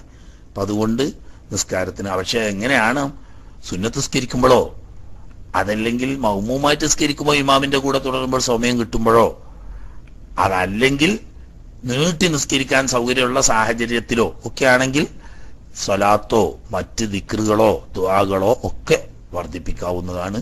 കാരണം അഖറബുമായ യകൂനുൽ അബ്ദു മിർ റബ്ബിഹി വഹുവ സാജിദുൻ, അള്ളാഹുവിലേക്ക് ഏറ്റവും ഒരു അടിമ സമീപസ്ഥനാകുന്നത് സുജൂദിന്റെ സമയത്താണ്. ഫാകിസുറു ഫീഹി മിനദ് ദുആ, ആ സുജൂദിൽ നിങ്ങൾ ദുആ വർദ്ധിപ്പിച്ചോളി. ഫഖമിന്ന യുസ്തജാബ ലക്കും, സുജൂദിലുള്ള ദുആക്ക് ഉത്തരം കിട്ടാൻ ഏറ്റവും സാധ്യതയുണ്ട്. അപ്പൊ അതിൽപ്പെട്ടൊരു ദുആ തന്നെയാണ് സലാത്ത്. അതുകൊണ്ട് അതിന് യാതൊരു വിരോധവുമില്ല. പക്ഷെ ഇമാമായി നിന്ന് മൗമൂമികൾ ബേക്കിലുണ്ടെങ്കിൽ അങ്ങനെയൊന്നും നീട്ടാൻ ഇമാമിന് പാടില്ല. അത് വേറെ വിഷയം.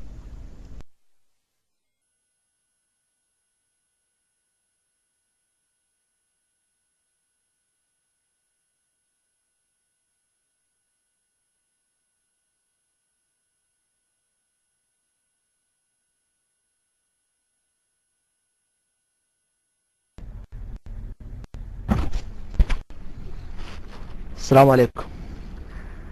ആരും മൈക്ക് എടുക്കാന്നപ്പോ എടുത്തതാണ്. ഉസ്താദ് ചെറിയ 2-3 ചോദ്യം ഉണ്ട്. അപ്പൊ ഞാൻ ഒന്നിച്ച് ചോദിക്കാണ്, ഉസ്താദിനെ ബുദ്ധിമുട്ടിപ്പിക്കണ്ട വെച്ചിട്ട്. പിന്നെ ഉസ്താദ് സുബ്ഹി നിസ്കാരത്തിന്റെ സമയത്ത് ഇഅ്തിദാലില് 2ാമത്തെ റക്അത്തിലുള്ള ഖുനൂത്തിന്റെ സമയത്ത് റബ്ബനാ ലക്കൽ ഹംദു മില്ലസ് സമാവാതി എന്ന് പറയുന്നതിന് പകരം ആ ഖുനൂത്തിന്റെ ദുആ അങ്ങോട്ട് തുടങ്ങിയാൽ മതിയോ എന്ന് ഒരു സംശയമുണ്ട്. 2ാമത്തേത് ഒരു ചോദ്യം, ഈ തൂണുകൾക്കിടയിൽ നിസ്കരിക്കുന്നതിന് സംഗതി ഇപ്പൊ അതിനെക്കുറിച്ച് കുറച്ചൊക്കെ അറിയാം. പക്ഷെ ഉസ്താദ് പറയുമ്പോൾ അത് കറക്റ്റ് ആയിരിക്കും മനസ്സിലാക്കിയിട്ടാണ് ചോദിക്കുന്നത്. ഈ തൂണിന്റെ ഇടയിൽ നിസ്കരിക്കുന്നതിനെ കുറിച്ചുള്ള വിധി, അതായത് ജമാഅത്തായി നിസ്കരിക്കുന്ന സമയത്ത് തൂണുകൾക്കിടയിൽ നിൽക്കുമ്പോൾ കുറെ ആളുകൾ നിൽക്കണ്ട, കുറെ ആൾ നിൽക്കണ്ട എന്നൊക്കെ പറയും. അപ്പൊ അതിന്റെ ഒരു യഥാർത്ഥ അതിന്റെ നിയമവശ ഉസ്താദ് കറക്റ്റ് ആയിട്ടൊന്ന് വിശദീകരിച്ചു തരാം. 3ാമത്തെ ഒരു കാര്യം, ഈ ഒന്നു എടുക്കുന്ന സമയത്ത് മുഖം കഴുകുന്ന സമയത്ത് കഴുത്തിൽ തടയരുത് എന്നാണല്ലോ സ്വാഭാവികമായിട്ട് പഠിച്ചത്. പക്ഷെ ആളുകളൊക്കെ പലരും ചെയ്യുന്നുണ്ട്. അപ്പൊ അത് തടയപ്പെടേണ്ട കാര്യം തന്നെയാണോ എന്നൊരു ചോദ്യമുണ്ട്. ഉസ്താദ് മനസ്സിലായിട്ടുണ്ട്, ഉസ്താദിനെ കേട്ടിട്ടുണ്ടാവും വിചാരിക്കുന്നു. Mic release. അസ്സലാമു അലൈക്കും.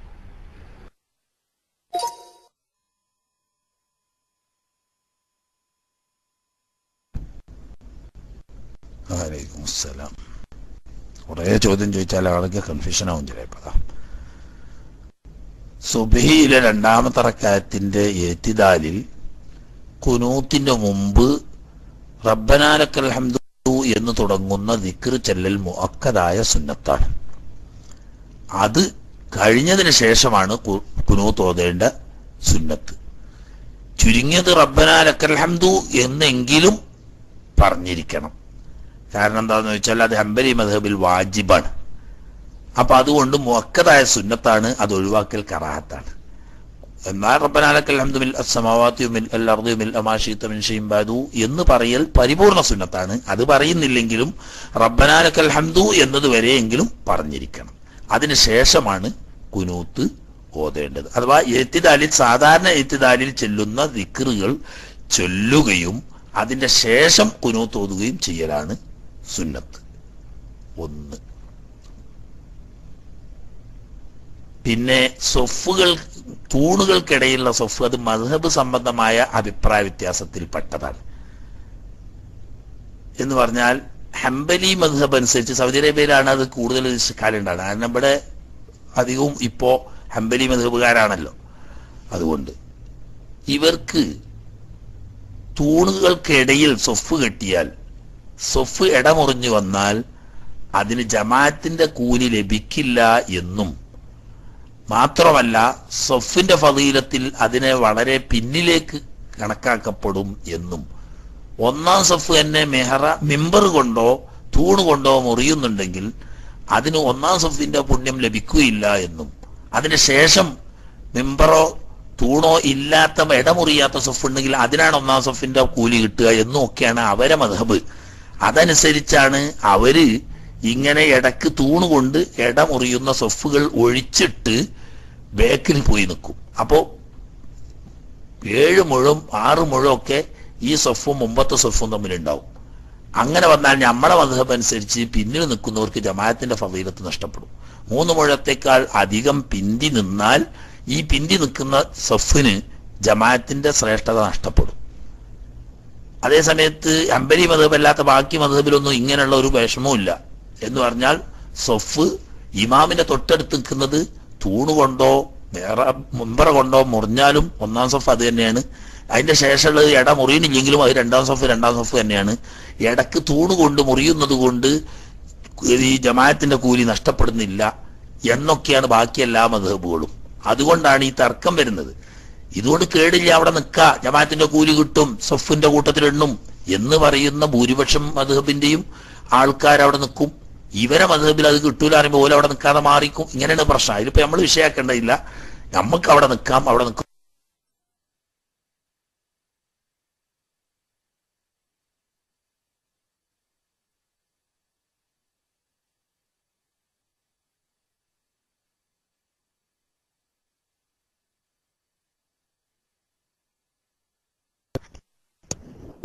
അസ്സലാമലൈക്കും. ബൈലക്സ് എന്തോ പ്രോബ്ലം ഉണ്ട് ഉസ്താദെ. 100 ആൾ ഒന്നിച്ച് ലെഫ്റ്റ് ആയിട്ട് ഉണ്ടോ? ഇല്ല. ഇപ്പൊ കേൾക്കുന്നുണ്ടോ? ഇടക്കൊന്ന് പോയിരുന്നു. ഇപ്പൊ ശരി. ഇടക്ക് മൈക്കൊന്ന് പോയതാ. അത് മൈലക്സ്, എനിക്ക് ഇവിടെ മൈലക്സ് കാണാം. അപ്പം തന്നെ എന്തോന്ന് അതിന് ശരിയായി. ഇപ്പൊ ശരിയായി തോന്നുന്നു. മൂന്നാമത്തേത്, വുളൂ ചെയ്യുന്ന സമയത്ത് കഴുത്തിന്റെ ഭാഗം കഴുകുക എന്നത് മുഖം നീട്ടിക്കഴുകുന്ന പരിധിയിൽപ്പെടും. പെരടി തടകൽ ആണ് പ്രശ്നം. പെരടി എന്ന് പറഞ്ഞാൽ കഴുത്തിന്റെ ബേക്ക്, പിൻഭാഗം, തലയുടെ മുടി ഇങ്ങനെ താഴെ നിന്ന് ഇറങ്ങി വരുന്ന ആ ഭാഗം ഉണ്ടല്ലോ, അത് തടകൽ കറാത്താണെന്നാണ് നമ്മളെ ഷാഫി മദ്ഹബ്. ഹനഫി മദ്ഹബ് അനുസരിച്ച് പെരടി തടകൽ സുന്നത്താണ് താനും. നമ്മളെ മദ്ഹബില് സുന്നത്തായ രീതി എന്ന് പറയുന്നത് മുഖം കയറ്റിക്കഴുകൽ സുന്നത്തുണ്ടല്ലോ, ആ കയറ്റിക്കഴുകുന്നതില് ചെവിയുടെ മുൻഭാഗം ഉൾപ്പെടെ വന്ന് തലയുടെ മുൻഭാഗം, നെറ്റിയുടെ മേലെ തലയുടെ മൂർത്താവിന്റെ ഇപ്പുറമുള്ള സ്ഥലം ഉൾപ്പെടെ വന്ന് കഴുത്തിന്റെ ഇടത് വലത് ഭാഗങ്ങൾ ഉൾപ്പെടെ സുന്നത്താണ്. അതിന് കഴുത്തിന്റെ വലത് ഭാഗം ഇടത് ഭാഗം എന്ന് പറയാം. താടിന്റെ താഴെയും അതിന്റെ ഇടതും വലതുമായിട്ടുള്ള രണ്ട് സൈഡും അത് സുന്നത്തിൽപ്പെടും. എന്നാൽ ബേക്ക്, അതിന് പെരടി എന്നാ പറയാ, ബേക്ക് കഴുത്തിന്റെ ബേക്കാവുന്ന പെരടി തടകൽ ഷാഫി മദ്ഹബ് അനുസരിച്ച് കറാഹത്താണ്. എന്നാൽ ഹനഫി മദ്ഹബ് അനുസരിച്ച് അത് സുന്നത്തുമാണ്. അതുകൊണ്ടാണ് അവര് കാണാ ഒരു പ്രാവശ്യം വെള്ളം എടുത്തിട്ട് തല മുഴുവൻ തടകുകയും അതുകൊണ്ട് തന്നെ രണ്ട് ചെവി തടകുകയും ചെയ്തതിന് ശേഷം ആ കൈയിന്റെ പുറം കൊണ്ട് പെരടി തടകുകയും ചെയ്യും. ഇങ്ങനൊരു തടകൽ ഷാഫി മദ്ഹബിൽ കറാഹത്താണ്, സുന്നത്തില്ല എന്ന് മാത്രമല്ല കറാഹത്താണ്. അതേ സമയത്ത് ഹനഫി മദ്ഹബിൽ അത് സുന്നത്തുമാണ്. അതൊക്കെ മദ്ഹബ് സംബന്ധമായ അഭിപ്രായ വ്യത്യാസം. നമ്മളിങ്ങനെ പലതും ചെയ്യുന്നത് കാണുന്നത് എന്ന് പറഞ്ഞ് ബേജാറാവൊന്നും വേണ്ട. നമ്മളെ മദ്ഹബ് അനുസരിച്ച് ചെയ്യുക. മറ്റു മദ്ഹബുകാരെ അവരനുസരിച്ച് ചെയ്തോട്ടെ, നമ്മൾ ആക്ഷേപിക്കാനും പോണ്ട, നമ്മളതിനെ പിന്തുടരാനും പോണ്ട. നമുക്ക് നമ്മളുടേതായ ഒരു റൂട്ടുണ്ട്, ആ റൂട്ട് പോയാൽ മതി.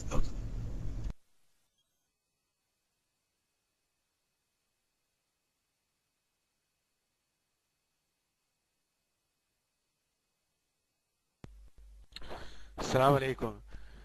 ഉസ്താദെ, ഞാൻ സുന്നത്ത് നിസ്കരിക്കുമ്പോ ഇത് ഫർളാന്ന് കരുതി കൊണ്ട് പുറയുന്ന കുറെ ആളുകൾ വന്നിട്ട് തുടർന്നു. അപ്പൊ ഞാൻ എന്താ ചെയ്യേണ്ടത്? അതിന് അവർക്ക് ഇഷാറ കൊടുക്കാൻ പറ്റുമോ, അല്ലെങ്കിൽ ഞാൻ ഇതിനെ തുടരുമോ? എന്താ ഞാൻ ചെയ്യേണ്ടത്?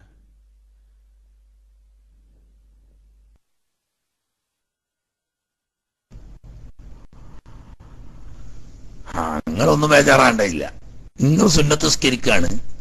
സുന്നത്ത് നിസ്കരിക്കുമ്പോ ഇത് ഫർളാണെന്ന് വിചാരിച്ച് കുറെ ആളുകൾ വന്ന് തുടർന്നു. അവരുടെ തുടർച്ച സയ്യാവും, അവർക്ക് ജമാഅത്തിന്റെ കൂലിയും കിട്ടും. നിങ്ങൾ ഉഷാറൊന്നും ചെയ്യണ്ട, സാധാരണ പോലെ നിങ്ങൾ സുന്നത്ത് നിസ്കരിച്ചോളി. നിങ്ങൾ സുന്നത്ത് നിസ്കരിച്ച് സലാം വീട്ടി കഴിഞ്ഞാൽ ബാക്കി എഴുന്നേറ്റുകൊണ്ട് ഈ തുടർന്ന ആളുകൾ ബാക്കിയുള്ളത് നിസ്കരിച്ചാൽ മതി. അവർക്കും കുഴപ്പമൊന്നുമില്ല, നിങ്ങൾക്കും കുഴപ്പമൊന്നുമില്ല. അവര് നിങ്ങൾ ഫർദ് നിസ്കരിക്കുകയാണ് എന്ന് വിചാരിച്ചുകൊണ്ട് മനസ്സിലാക്കിക്കൊണ്ട് തുടർന്നത് കൊണ്ട് അവർക്ക് ജമാഅത്തിന്റെ കൂലി കിട്ടും.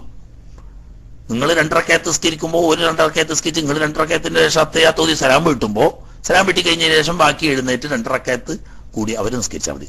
ദൂറൊക്കെ ആണെങ്കിൽ ദൂറും അസറൊക്കെ ആണെങ്കിൽ 4 റക്കയത്ത് ഉണ്ടാവുമല്ലോ. അപ്പൊ അവിടെ രണ്ടു കൂട്ടർക്കും കുഴപ്പമില്ല, അവിടെ പ്രത്യേകിച്ച് തമ്പീഹ് ചെയ്യേണ്ടതില്ല. ഇനി അങ്ങനെയല്ല, അറിഞ്ഞുകൊണ്ട് തന്നെയാണ് ഞാൻ നിസ്കരിക്കുന്നത് സുന്നത്താണെന്ന് അറിഞ്ഞുകൊണ്ട് നിങ്ങൾ എന്നോട് തുടർന്ന് ചൊല്ലി ഫർദില്. ഞാൻ ഇപ്പൊ ദൂറിന്റെ സുന്നത്ത് നിസ്കരിക്കുക, നിങ്ങൾക്ക് ദൂറിന്റെ സുന്നത്ത് നിസ്കരിച്ച് പിന്നെ ഞാൻ ദൂറ് നിസ്കരിക്കുന്നവരെ കാത്തിക്കാൻ സമയമില്ല. എന്നാൽ അപ്പൊ തന്നെ ഈ ദൂറ് നിസ്കരിക്കുന്നവരോട് സുന്നത്ത് നിസ്കരിക്കുന്നവരോട് തുടർന്നുകൊണ്ട് ദൂറ് നിസ്കരിച്ചു. ഇയാൾ സലാം വീട്ടിയതിനു ശേഷം ബാക്കി എഴുന്നേറ്റ് 2 റക്കഅത്ത് നിസ്കരിച്ചു. എന്നാൽ നിസ്കാരം സയ്യാവും അറിഞ്ഞുകൊണ്ടായതുകൊണ്ട് ജമാഅത്തിന്റെ ശ്രേഷ്ഠതയാവുന്ന 27 ദർജ കിട്ടൂല, അത്രയേ ഉള്ളൂ.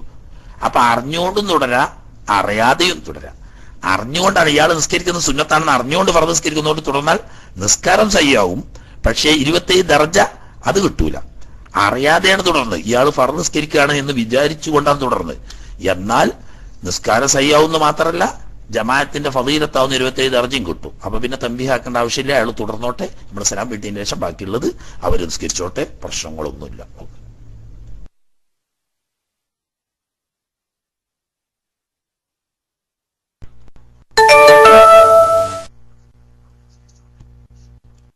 ഹലോ, അസ്സലാമു അലൈക്കും. ഉസ്താദ്, പെണ്ണുങ്ങൾക്ക് മെൻസസ് ആകുമ്പോഴത്തേക്ക് നിസ്കാരം പാടില്ല. മെൻസസ് കഴിയുമ്പോഴത്തേക്ക് ആ നിസ്കാരം മടക്കി നിസ്കരിക്കണോ? അസ്സലാമു അലൈക്കും.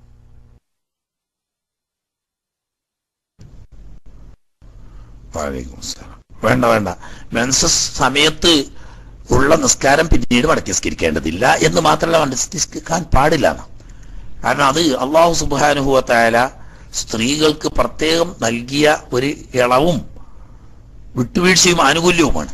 ആ സമയത്ത് നിസ്കരിക്കേണ്ടതില്ല എന്ന് മാത്രമല്ല, ഈ സമയത്തുള്ള നിസ്കാരം പിന്നീട് മടക്കി നിസ്കരിക്കുമ്പോൾ പരിശുദ്ധ ദീൻ ഇസ്ലാമിന്റെ നിർദ്ദേശത്തിന് വിപരീതമായി കൊണ്ടുള്ള ഒരു തെറ്റായ കീഴ്വഴക്കമായതുകൊണ്ട് അത് ഹറാമാണെന്ന വിധി.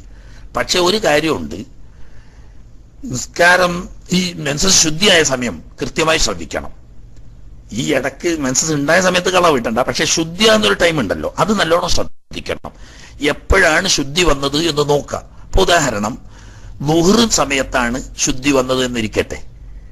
ളുഹ്ർ കളാകുന്നതിന് മുമ്പാണ് ശുദ്ധി വന്നതെങ്കിൽ കുളിച്ച് ആ ളുഹ്ർ നിസ്കരിക്കണം, ആ ളുഹ്ർ. കാരണം കുറച്ച് സമയം ബാക്കി ഉണ്ടല്ലോ, അതുകൊണ്ട്. അതേ സമയത്ത് അസറിന്റെ സമയത്താണ് ഇവൾക്ക് ശുദ്ധി വന്ന് നിൽക്കുക. മഗ്‌രിബ് ആണേന് തൊട്ട് മുമ്പ് ഉൾപ്പെടെയുള്ള അസറിന്റെ സമയത്താണെങ്കിൽ കുളിച്ചതിന് ശേഷം ആ അസർ നിസ്കരിക്കണം എന്ന് മാത്രമല്ല അതിന്റെ തൊട്ട് മുമ്പുള്ള ളുഹ്റ് കൂടി നിസ്കരിക്കണം. അതേ രീതിയിൽ തന്നെ മഗ്‌രിബിന്റെ സമയത്താണ് ഇശാഇന്റെ മുമ്പായിട്ടാണ് മെൻസസ് നിന്നത് എന്നിരിക്കട്ടെ, എന്നാൽ കുളിച്ചതിന് ശേഷം ആ മഗ്‌രിബ് നിസ്കരിക്കണം. ഇനി അങ്ങനെയല്ല, ഇശാഇന്റെ സമയത്താണ് മെൻസസ് നിന്നത് എന്നിരിക്കട്ടെ, സുബൈന് മുമ്പ് എപ്പോഴും ഇശാന്റെ സമയത്ത് എന്ന് പറയുമ്പോൾ സുബൈ വരെ ഇശാന്റെ സമയമാണല്ലോ, സുബൈന് മുമ്പ് എപ്പോഴാണോ ശുദ്ധി വന്നത് എങ്കിൽ കുളിച്ച് ആ ഇശാവും നിസ്കരിക്കണം, അതിന്റെ തൊട്ടു മുമ്പുള്ള മഗ്‌രിബ് നിസ്കരിക്കണം. സുബൈന്റെ സമയത്താണ് മെൻസസ് നിന്നെങ്കിൽ ആ സുബഹി മാത്രം നിസ്കരിച്ചാൽ മതി. എന്ന് പറഞ്ഞാൽ ളുഹ്റും അസറും ഒരുമിച്ച് നിസ്കരിക്കുന്നതിന് ജമ്മ് എന്ന് പറയും, യാത്രയൊക്കെ അല്ലേ. അപ്പൊ ളുഹ്റും അസറും ഒന്നിച്ച് നിസ്കരിക്കുന്ന വഖത്താണ്. അതുകൊണ്ട് അസറിന്റെ സമയത്ത് ശുദ്ധി വന്നാൽ ആ അസർ നിസ്കരിച്ചാൽ മാത്രം പോരാ, അതിന്റെ തൊട്ടു മുമ്പുള്ള ളുഹ്റ് കൂടി നിസ്കരിക്കണം. അതുപോലെ ഇശാവും മഗ്‌രിബും ഒന്നിച്ച് ജമ്മാക്കുന്ന നിസ്കാരമായതുകൊണ്ട് ഇശാന്റെ സമയത്താണ് ഈ സ്ത്രീക്ക് മെൻസസ് നിന്ന് ശുദ്ധി വന്നത് എങ്കിൽ ആ ഇശാവും അതിന്റെ തൊട്ടു മുമ്പുള്ള മഗ്‌രിബും നിസ്കരിക്കണം. സുബൈ പിന്നെ ജമ്മാക്കാത്തത് കൊണ്ട് സുബൈന്റെ വഖത്തിൽ ശുദ്ധി വന്നാൽ സുബൈ മാത്രം നിസ്കരിച്ചാൽ മതി. ളുഹ്റിന്റെ സമയത്താണ് ശുദ്ധി വന്നതെങ്കിൽ അതിന് മുമ്പ് ഒരു നിസ്കാരം കൂട്ടി നിസ്കരിക്കുന്നത് ഇല്ലാത്തത് കൊണ്ട് ളുഹ്റ് മാത്രം നിസ്കരിച്ചാൽ മതി. അതുപോലെ തന്നെ മഗ്‌രിബിന്റെ സമയത്താണ് ശുദ്ധി വന്നതെങ്കിൽ അതിന് തൊട്ടു മുമ്പുള്ള നിസ്കാരം ഇതിൽ കൂട്ടി നിസ്കരിക്കാത്തതാണ്, അതുകൊണ്ട് മഗ്‌രിബ് മാത്രം നിസ്കരിച്ചാൽ മതി. ഇത് പ്രത്യേകം ശ്രദ്ധിക്കണം. അല്ലാതെ മെൻസസിന്റെ ടൈമിലുള്ള നിസ്കാരം മടക്കി നിസ്കരിക്കേണ്ടതില്ല. ഓക്കെ, സമയം വളരെ കൂടി ബാങ്ക് വിളിച്ചു. ഇനിയും ആളുകൾ കുറെ കൈപൊക്കി നിൽക്കുന്നുണ്ട്. ഇന്ന് ആകെ അരമണിക്കൂർ പറഞ്ഞു പോകണം എന്ന് ഉദ്ദേശിച്ചതാണ്. പിന്നെ ഞാൻ ആളുകൾ വന്ന് ഇതൊക്കെ ഒരുപാട് കാര്യങ്ങൾ പഠിക്കാൻ വേണ്ടി വന്നിരിക്കുന്നവരാണല്ലോ, അവരെ നിരാശപ്പെടുത്തണ്ട എന്ന് കരുതി ഇരുന്നതാണ്. ബാങ്ക് വിളിച്ചു, അതുകൊണ്ട് നിർത്തുകയാണ്. ഇന്ന് അല്പസമയത്തിനുള്ളിൽ ഇപ്പൊ വരും ഒതുക്കങ്ങൾ ബഹുമാനപ്പെട്ട സുലൈമാൻ ഉസ്താദിന്റെ പ്രിൻസിപ്പളായിട്ടുള്ള ഒതുക്കങ്ങള് കോളേജിൽ മൗലിദുൻ നബി അമ്പിച്ച പരിപാടി നടക്കുകയാണ്. ഹിബ്ബുർ റസൂൽ പ്രഭാഷണം, ബഹുമാനപ്പെട്ട ഖമറുൽ ഉലമ AP ഉസ്താദ്, അതുപോലെ തന്നെ മഹാനായ പേരോട് ഉസ്താദ്, പിന്നെ പലപ്പോഴും നമുക്കിവിടെ ദുആ ചെയ്ത് തരികയും വളരെ നസീഹത്ത് ചെയ്യുകയും ഒക്കെ ചെയ്യുന്ന മഹാനായ ഹാഫിദ് ഉസ്താദ്, അവരൊക്കെ പങ്കെടുക്കുന്ന ഒരു വലിയ വമ്പിച്ച സദസ്സുണ്ട്. അതിന്റെ ലൈവ് പ്രോഗ്രാം ഉണ്ട് നമുക്ക്. അത് നടന്നുകൊണ്ടിരിക്കുന്ന അവിടെ അസർ ബാങ്ക് വിളിച്ചപ്പോൾ നിർത്തിവെച്ചതാണ്. അവിടുത്തെ മഗ്‌രിബോടുകൂടി മഗ്‌രിബ് നിസ്കരിച്ചു കഴിഞ്ഞാൽ മുബാശറത്വം തുടങ്ങും. അതിനുള്ള ടൈം ആയിട്ടുണ്ട്, അധികം താമസിക്കില്ല. അതുകൊണ്ട് ആ പരിപാടിയിൽ എല്ലാവരും പങ്കെടുക്കണം എന്ന് മാത്രമല്ല, നമ്മുടെ സുഹൃത്തുക്കളൊക്കെ ഉൾപ്പെടുത്തി പരമാവധി നമ്മളെ മജ്ലിസ് സജീവമാക്കാൻ ശ്രമിക്കണം. അവരുടെ ഉപദേശങ്ങൾ കേൾക്കുകയും അൽഹംദുലില്ലാഹ് ഉസ്താദിന്റെ പ്രത്യേകമായിരിക്കുന്ന ദുആവും ഒക്കെ ഉണ്ട്, അതിലൊക്കെ പങ്കെടുക്കണം. അല്ലാഹു സുബ്ഹാനഹു വ തആല ബർക്കത്ത് ചെയ്യുമാറാകട്ടെ. അവൻ അറിവില്ലാത്ത കാര്യങ്ങൾ പഠിക്കാനും പഠിച്ചത് ജീവിതത്തിൽ പകർത്താനും അള്ളാഹുവിന്റെ പൊരുത്തം നേടാനും നമുക്ക് തൗഫീഖ് ചെയ്യുമാറാകട്ടെ. നമ്മുടെ ദുനിയാവും ആഖിറവും അവൻ സലാമത്താക്കി തരുമാറാകട്ടെ. എല്ലാവിധ ബുദ്ധിമുട്ടുകളും രോഗങ്ങളും അവൻ ഷിഫയാക്കി റാഹത്താക്കുമാറാകട്ടെ. പലതരത്തിലുള്ള ബുദ്ധിമുട്ടുകളിലും വിഷമങ്ങളിലുമുള്ള ആളുകളെ അള്ളാഹു സുബ്ഹാനഹു വ തആല എല്ലാ ഹബീബിന്റെ ഹക്കുകൊണ്ട് എല്ലാ ബുദ്ധിമുട്ടുകളിൽ നിന്നും ഞെരുക്കങ്ങളിൽ നിന്നും വിഷമങ്ങളിൽ നിന്നും സലാമത്താക്കുമാറാകട്ടെ. മക്കൾക്ക് സുഖമില്ലാത്തവര്, ഉമ്മവാപ്പമാർക്ക് സുഖമില്ലാത്തവര്, ഭാര്യ ഭർത്താക്കന്മാർ സുഖമില്ല, പലരും ഉണ്ട്. എല്ലാ രോഗവും ഹബീബിന്റെ ഹക്കുകൊണ്ട് ഇൽമിന്റെ മജ്ലിസിന്റെ ബർക്കത്ത് കൊണ്ട് അള്ളാഹു തആല ഷിഫയാക്കുമാറാകട്ടെ. കടം കൊണ്ട് വിഷമിക്കുന്നവരുടെ കടം അള്ളാഹു സുബ്ഹാനഹു വ തആല എളുപ്പത്തിൽ ഹലാലായ വഴിയിൽ വീട്ടി തരുമാറാകട്ടെ. വീടില്ലാത്തവർക്ക് അനുയോജ്യമായ വീട് വെക്കാനുള്ള ഹലാലായ മാർഗം അള്ളാഹു തആല എളുപ്പമാക്കി തരുമാറാകട്ടെ. ആ ഹബീബിന്റെ സുന്നത്ത് പിൻപറ്റി ജീവിച്ച് അവിടത്തോടൊപ്പം നാളെ പരലോകത്തിൽ ഒരുമിച്ച് കൂടാനും ആ ഷറഫാക്കപ്പെട്ട തൃക്കയിൽ നിന്ന് ഹൗദുൽ കൗസർ വാങ്ങി കുടിക്കാനും ആ ഹബീബിനോടൊപ്പം സ്വർഗ്ഗലോകത്ത് ഒരുമിച്ച് കൂടാനും അല്ലാഹുവിന്റെ റബ്ബിന്റെ ലിഖാ കാണാനും അള്ളാഹു നമുക്കും നമ്മുടെ ഉമ്മവാപ്പമാര്, അമ്മോശന്മാര്, അമ്മായിമ്മമാര്, ഭാര്യ മക്കള്, സഹോദര സഹോദരിമാർ, മറ്റു കൂട്ടുകുടുംബങ്ങൾ, ഉസ്താദന്മാര്, മശായിഖന്മാര്, സുന്നത്ത് ജമാഅത്തിന്റെ ഉലമാക്കള്, സാദാത്യങ്ങള്, സുന്നത്ത് ജമാഅത്തിന്റെ പ്രവർത്തകന്മാർക്കൊക്കെ അള്ളാഹു തആല തൗഫീഖ് ചെയ്യുമാറാകട്ടെ. ഈ ഇൽമിന്റെ മജ്ലിസ് അള്ളാഹു സുബ്ഹാനഹു വ തആല എന്നും ഖൈറിലും ബർക്കത്തിലുമായി നിലനിർത്തി തരുമാറാകട്ടെ. അത് മുഖേന അള്ളാഹു തആല നമുക്ക് ദുനിയാവിലും ആഖിറത്തിലും ഖൈറിനെയും ബർക്കത്തിനെയും ഏറ്റി തരുമാറാകട്ടെ എന്ന് ദുആ ചെയ്ത് എല്ലാവരും ദുആ ചെയ്യണമെന്ന വസിയത്തോടെ തൽക്കാലം യാത്ര പറയുന്നു. അസ്സലാമു അലൈക്കും വറഹ്മത്തുള്ളാഹി വബറകാതുഹു.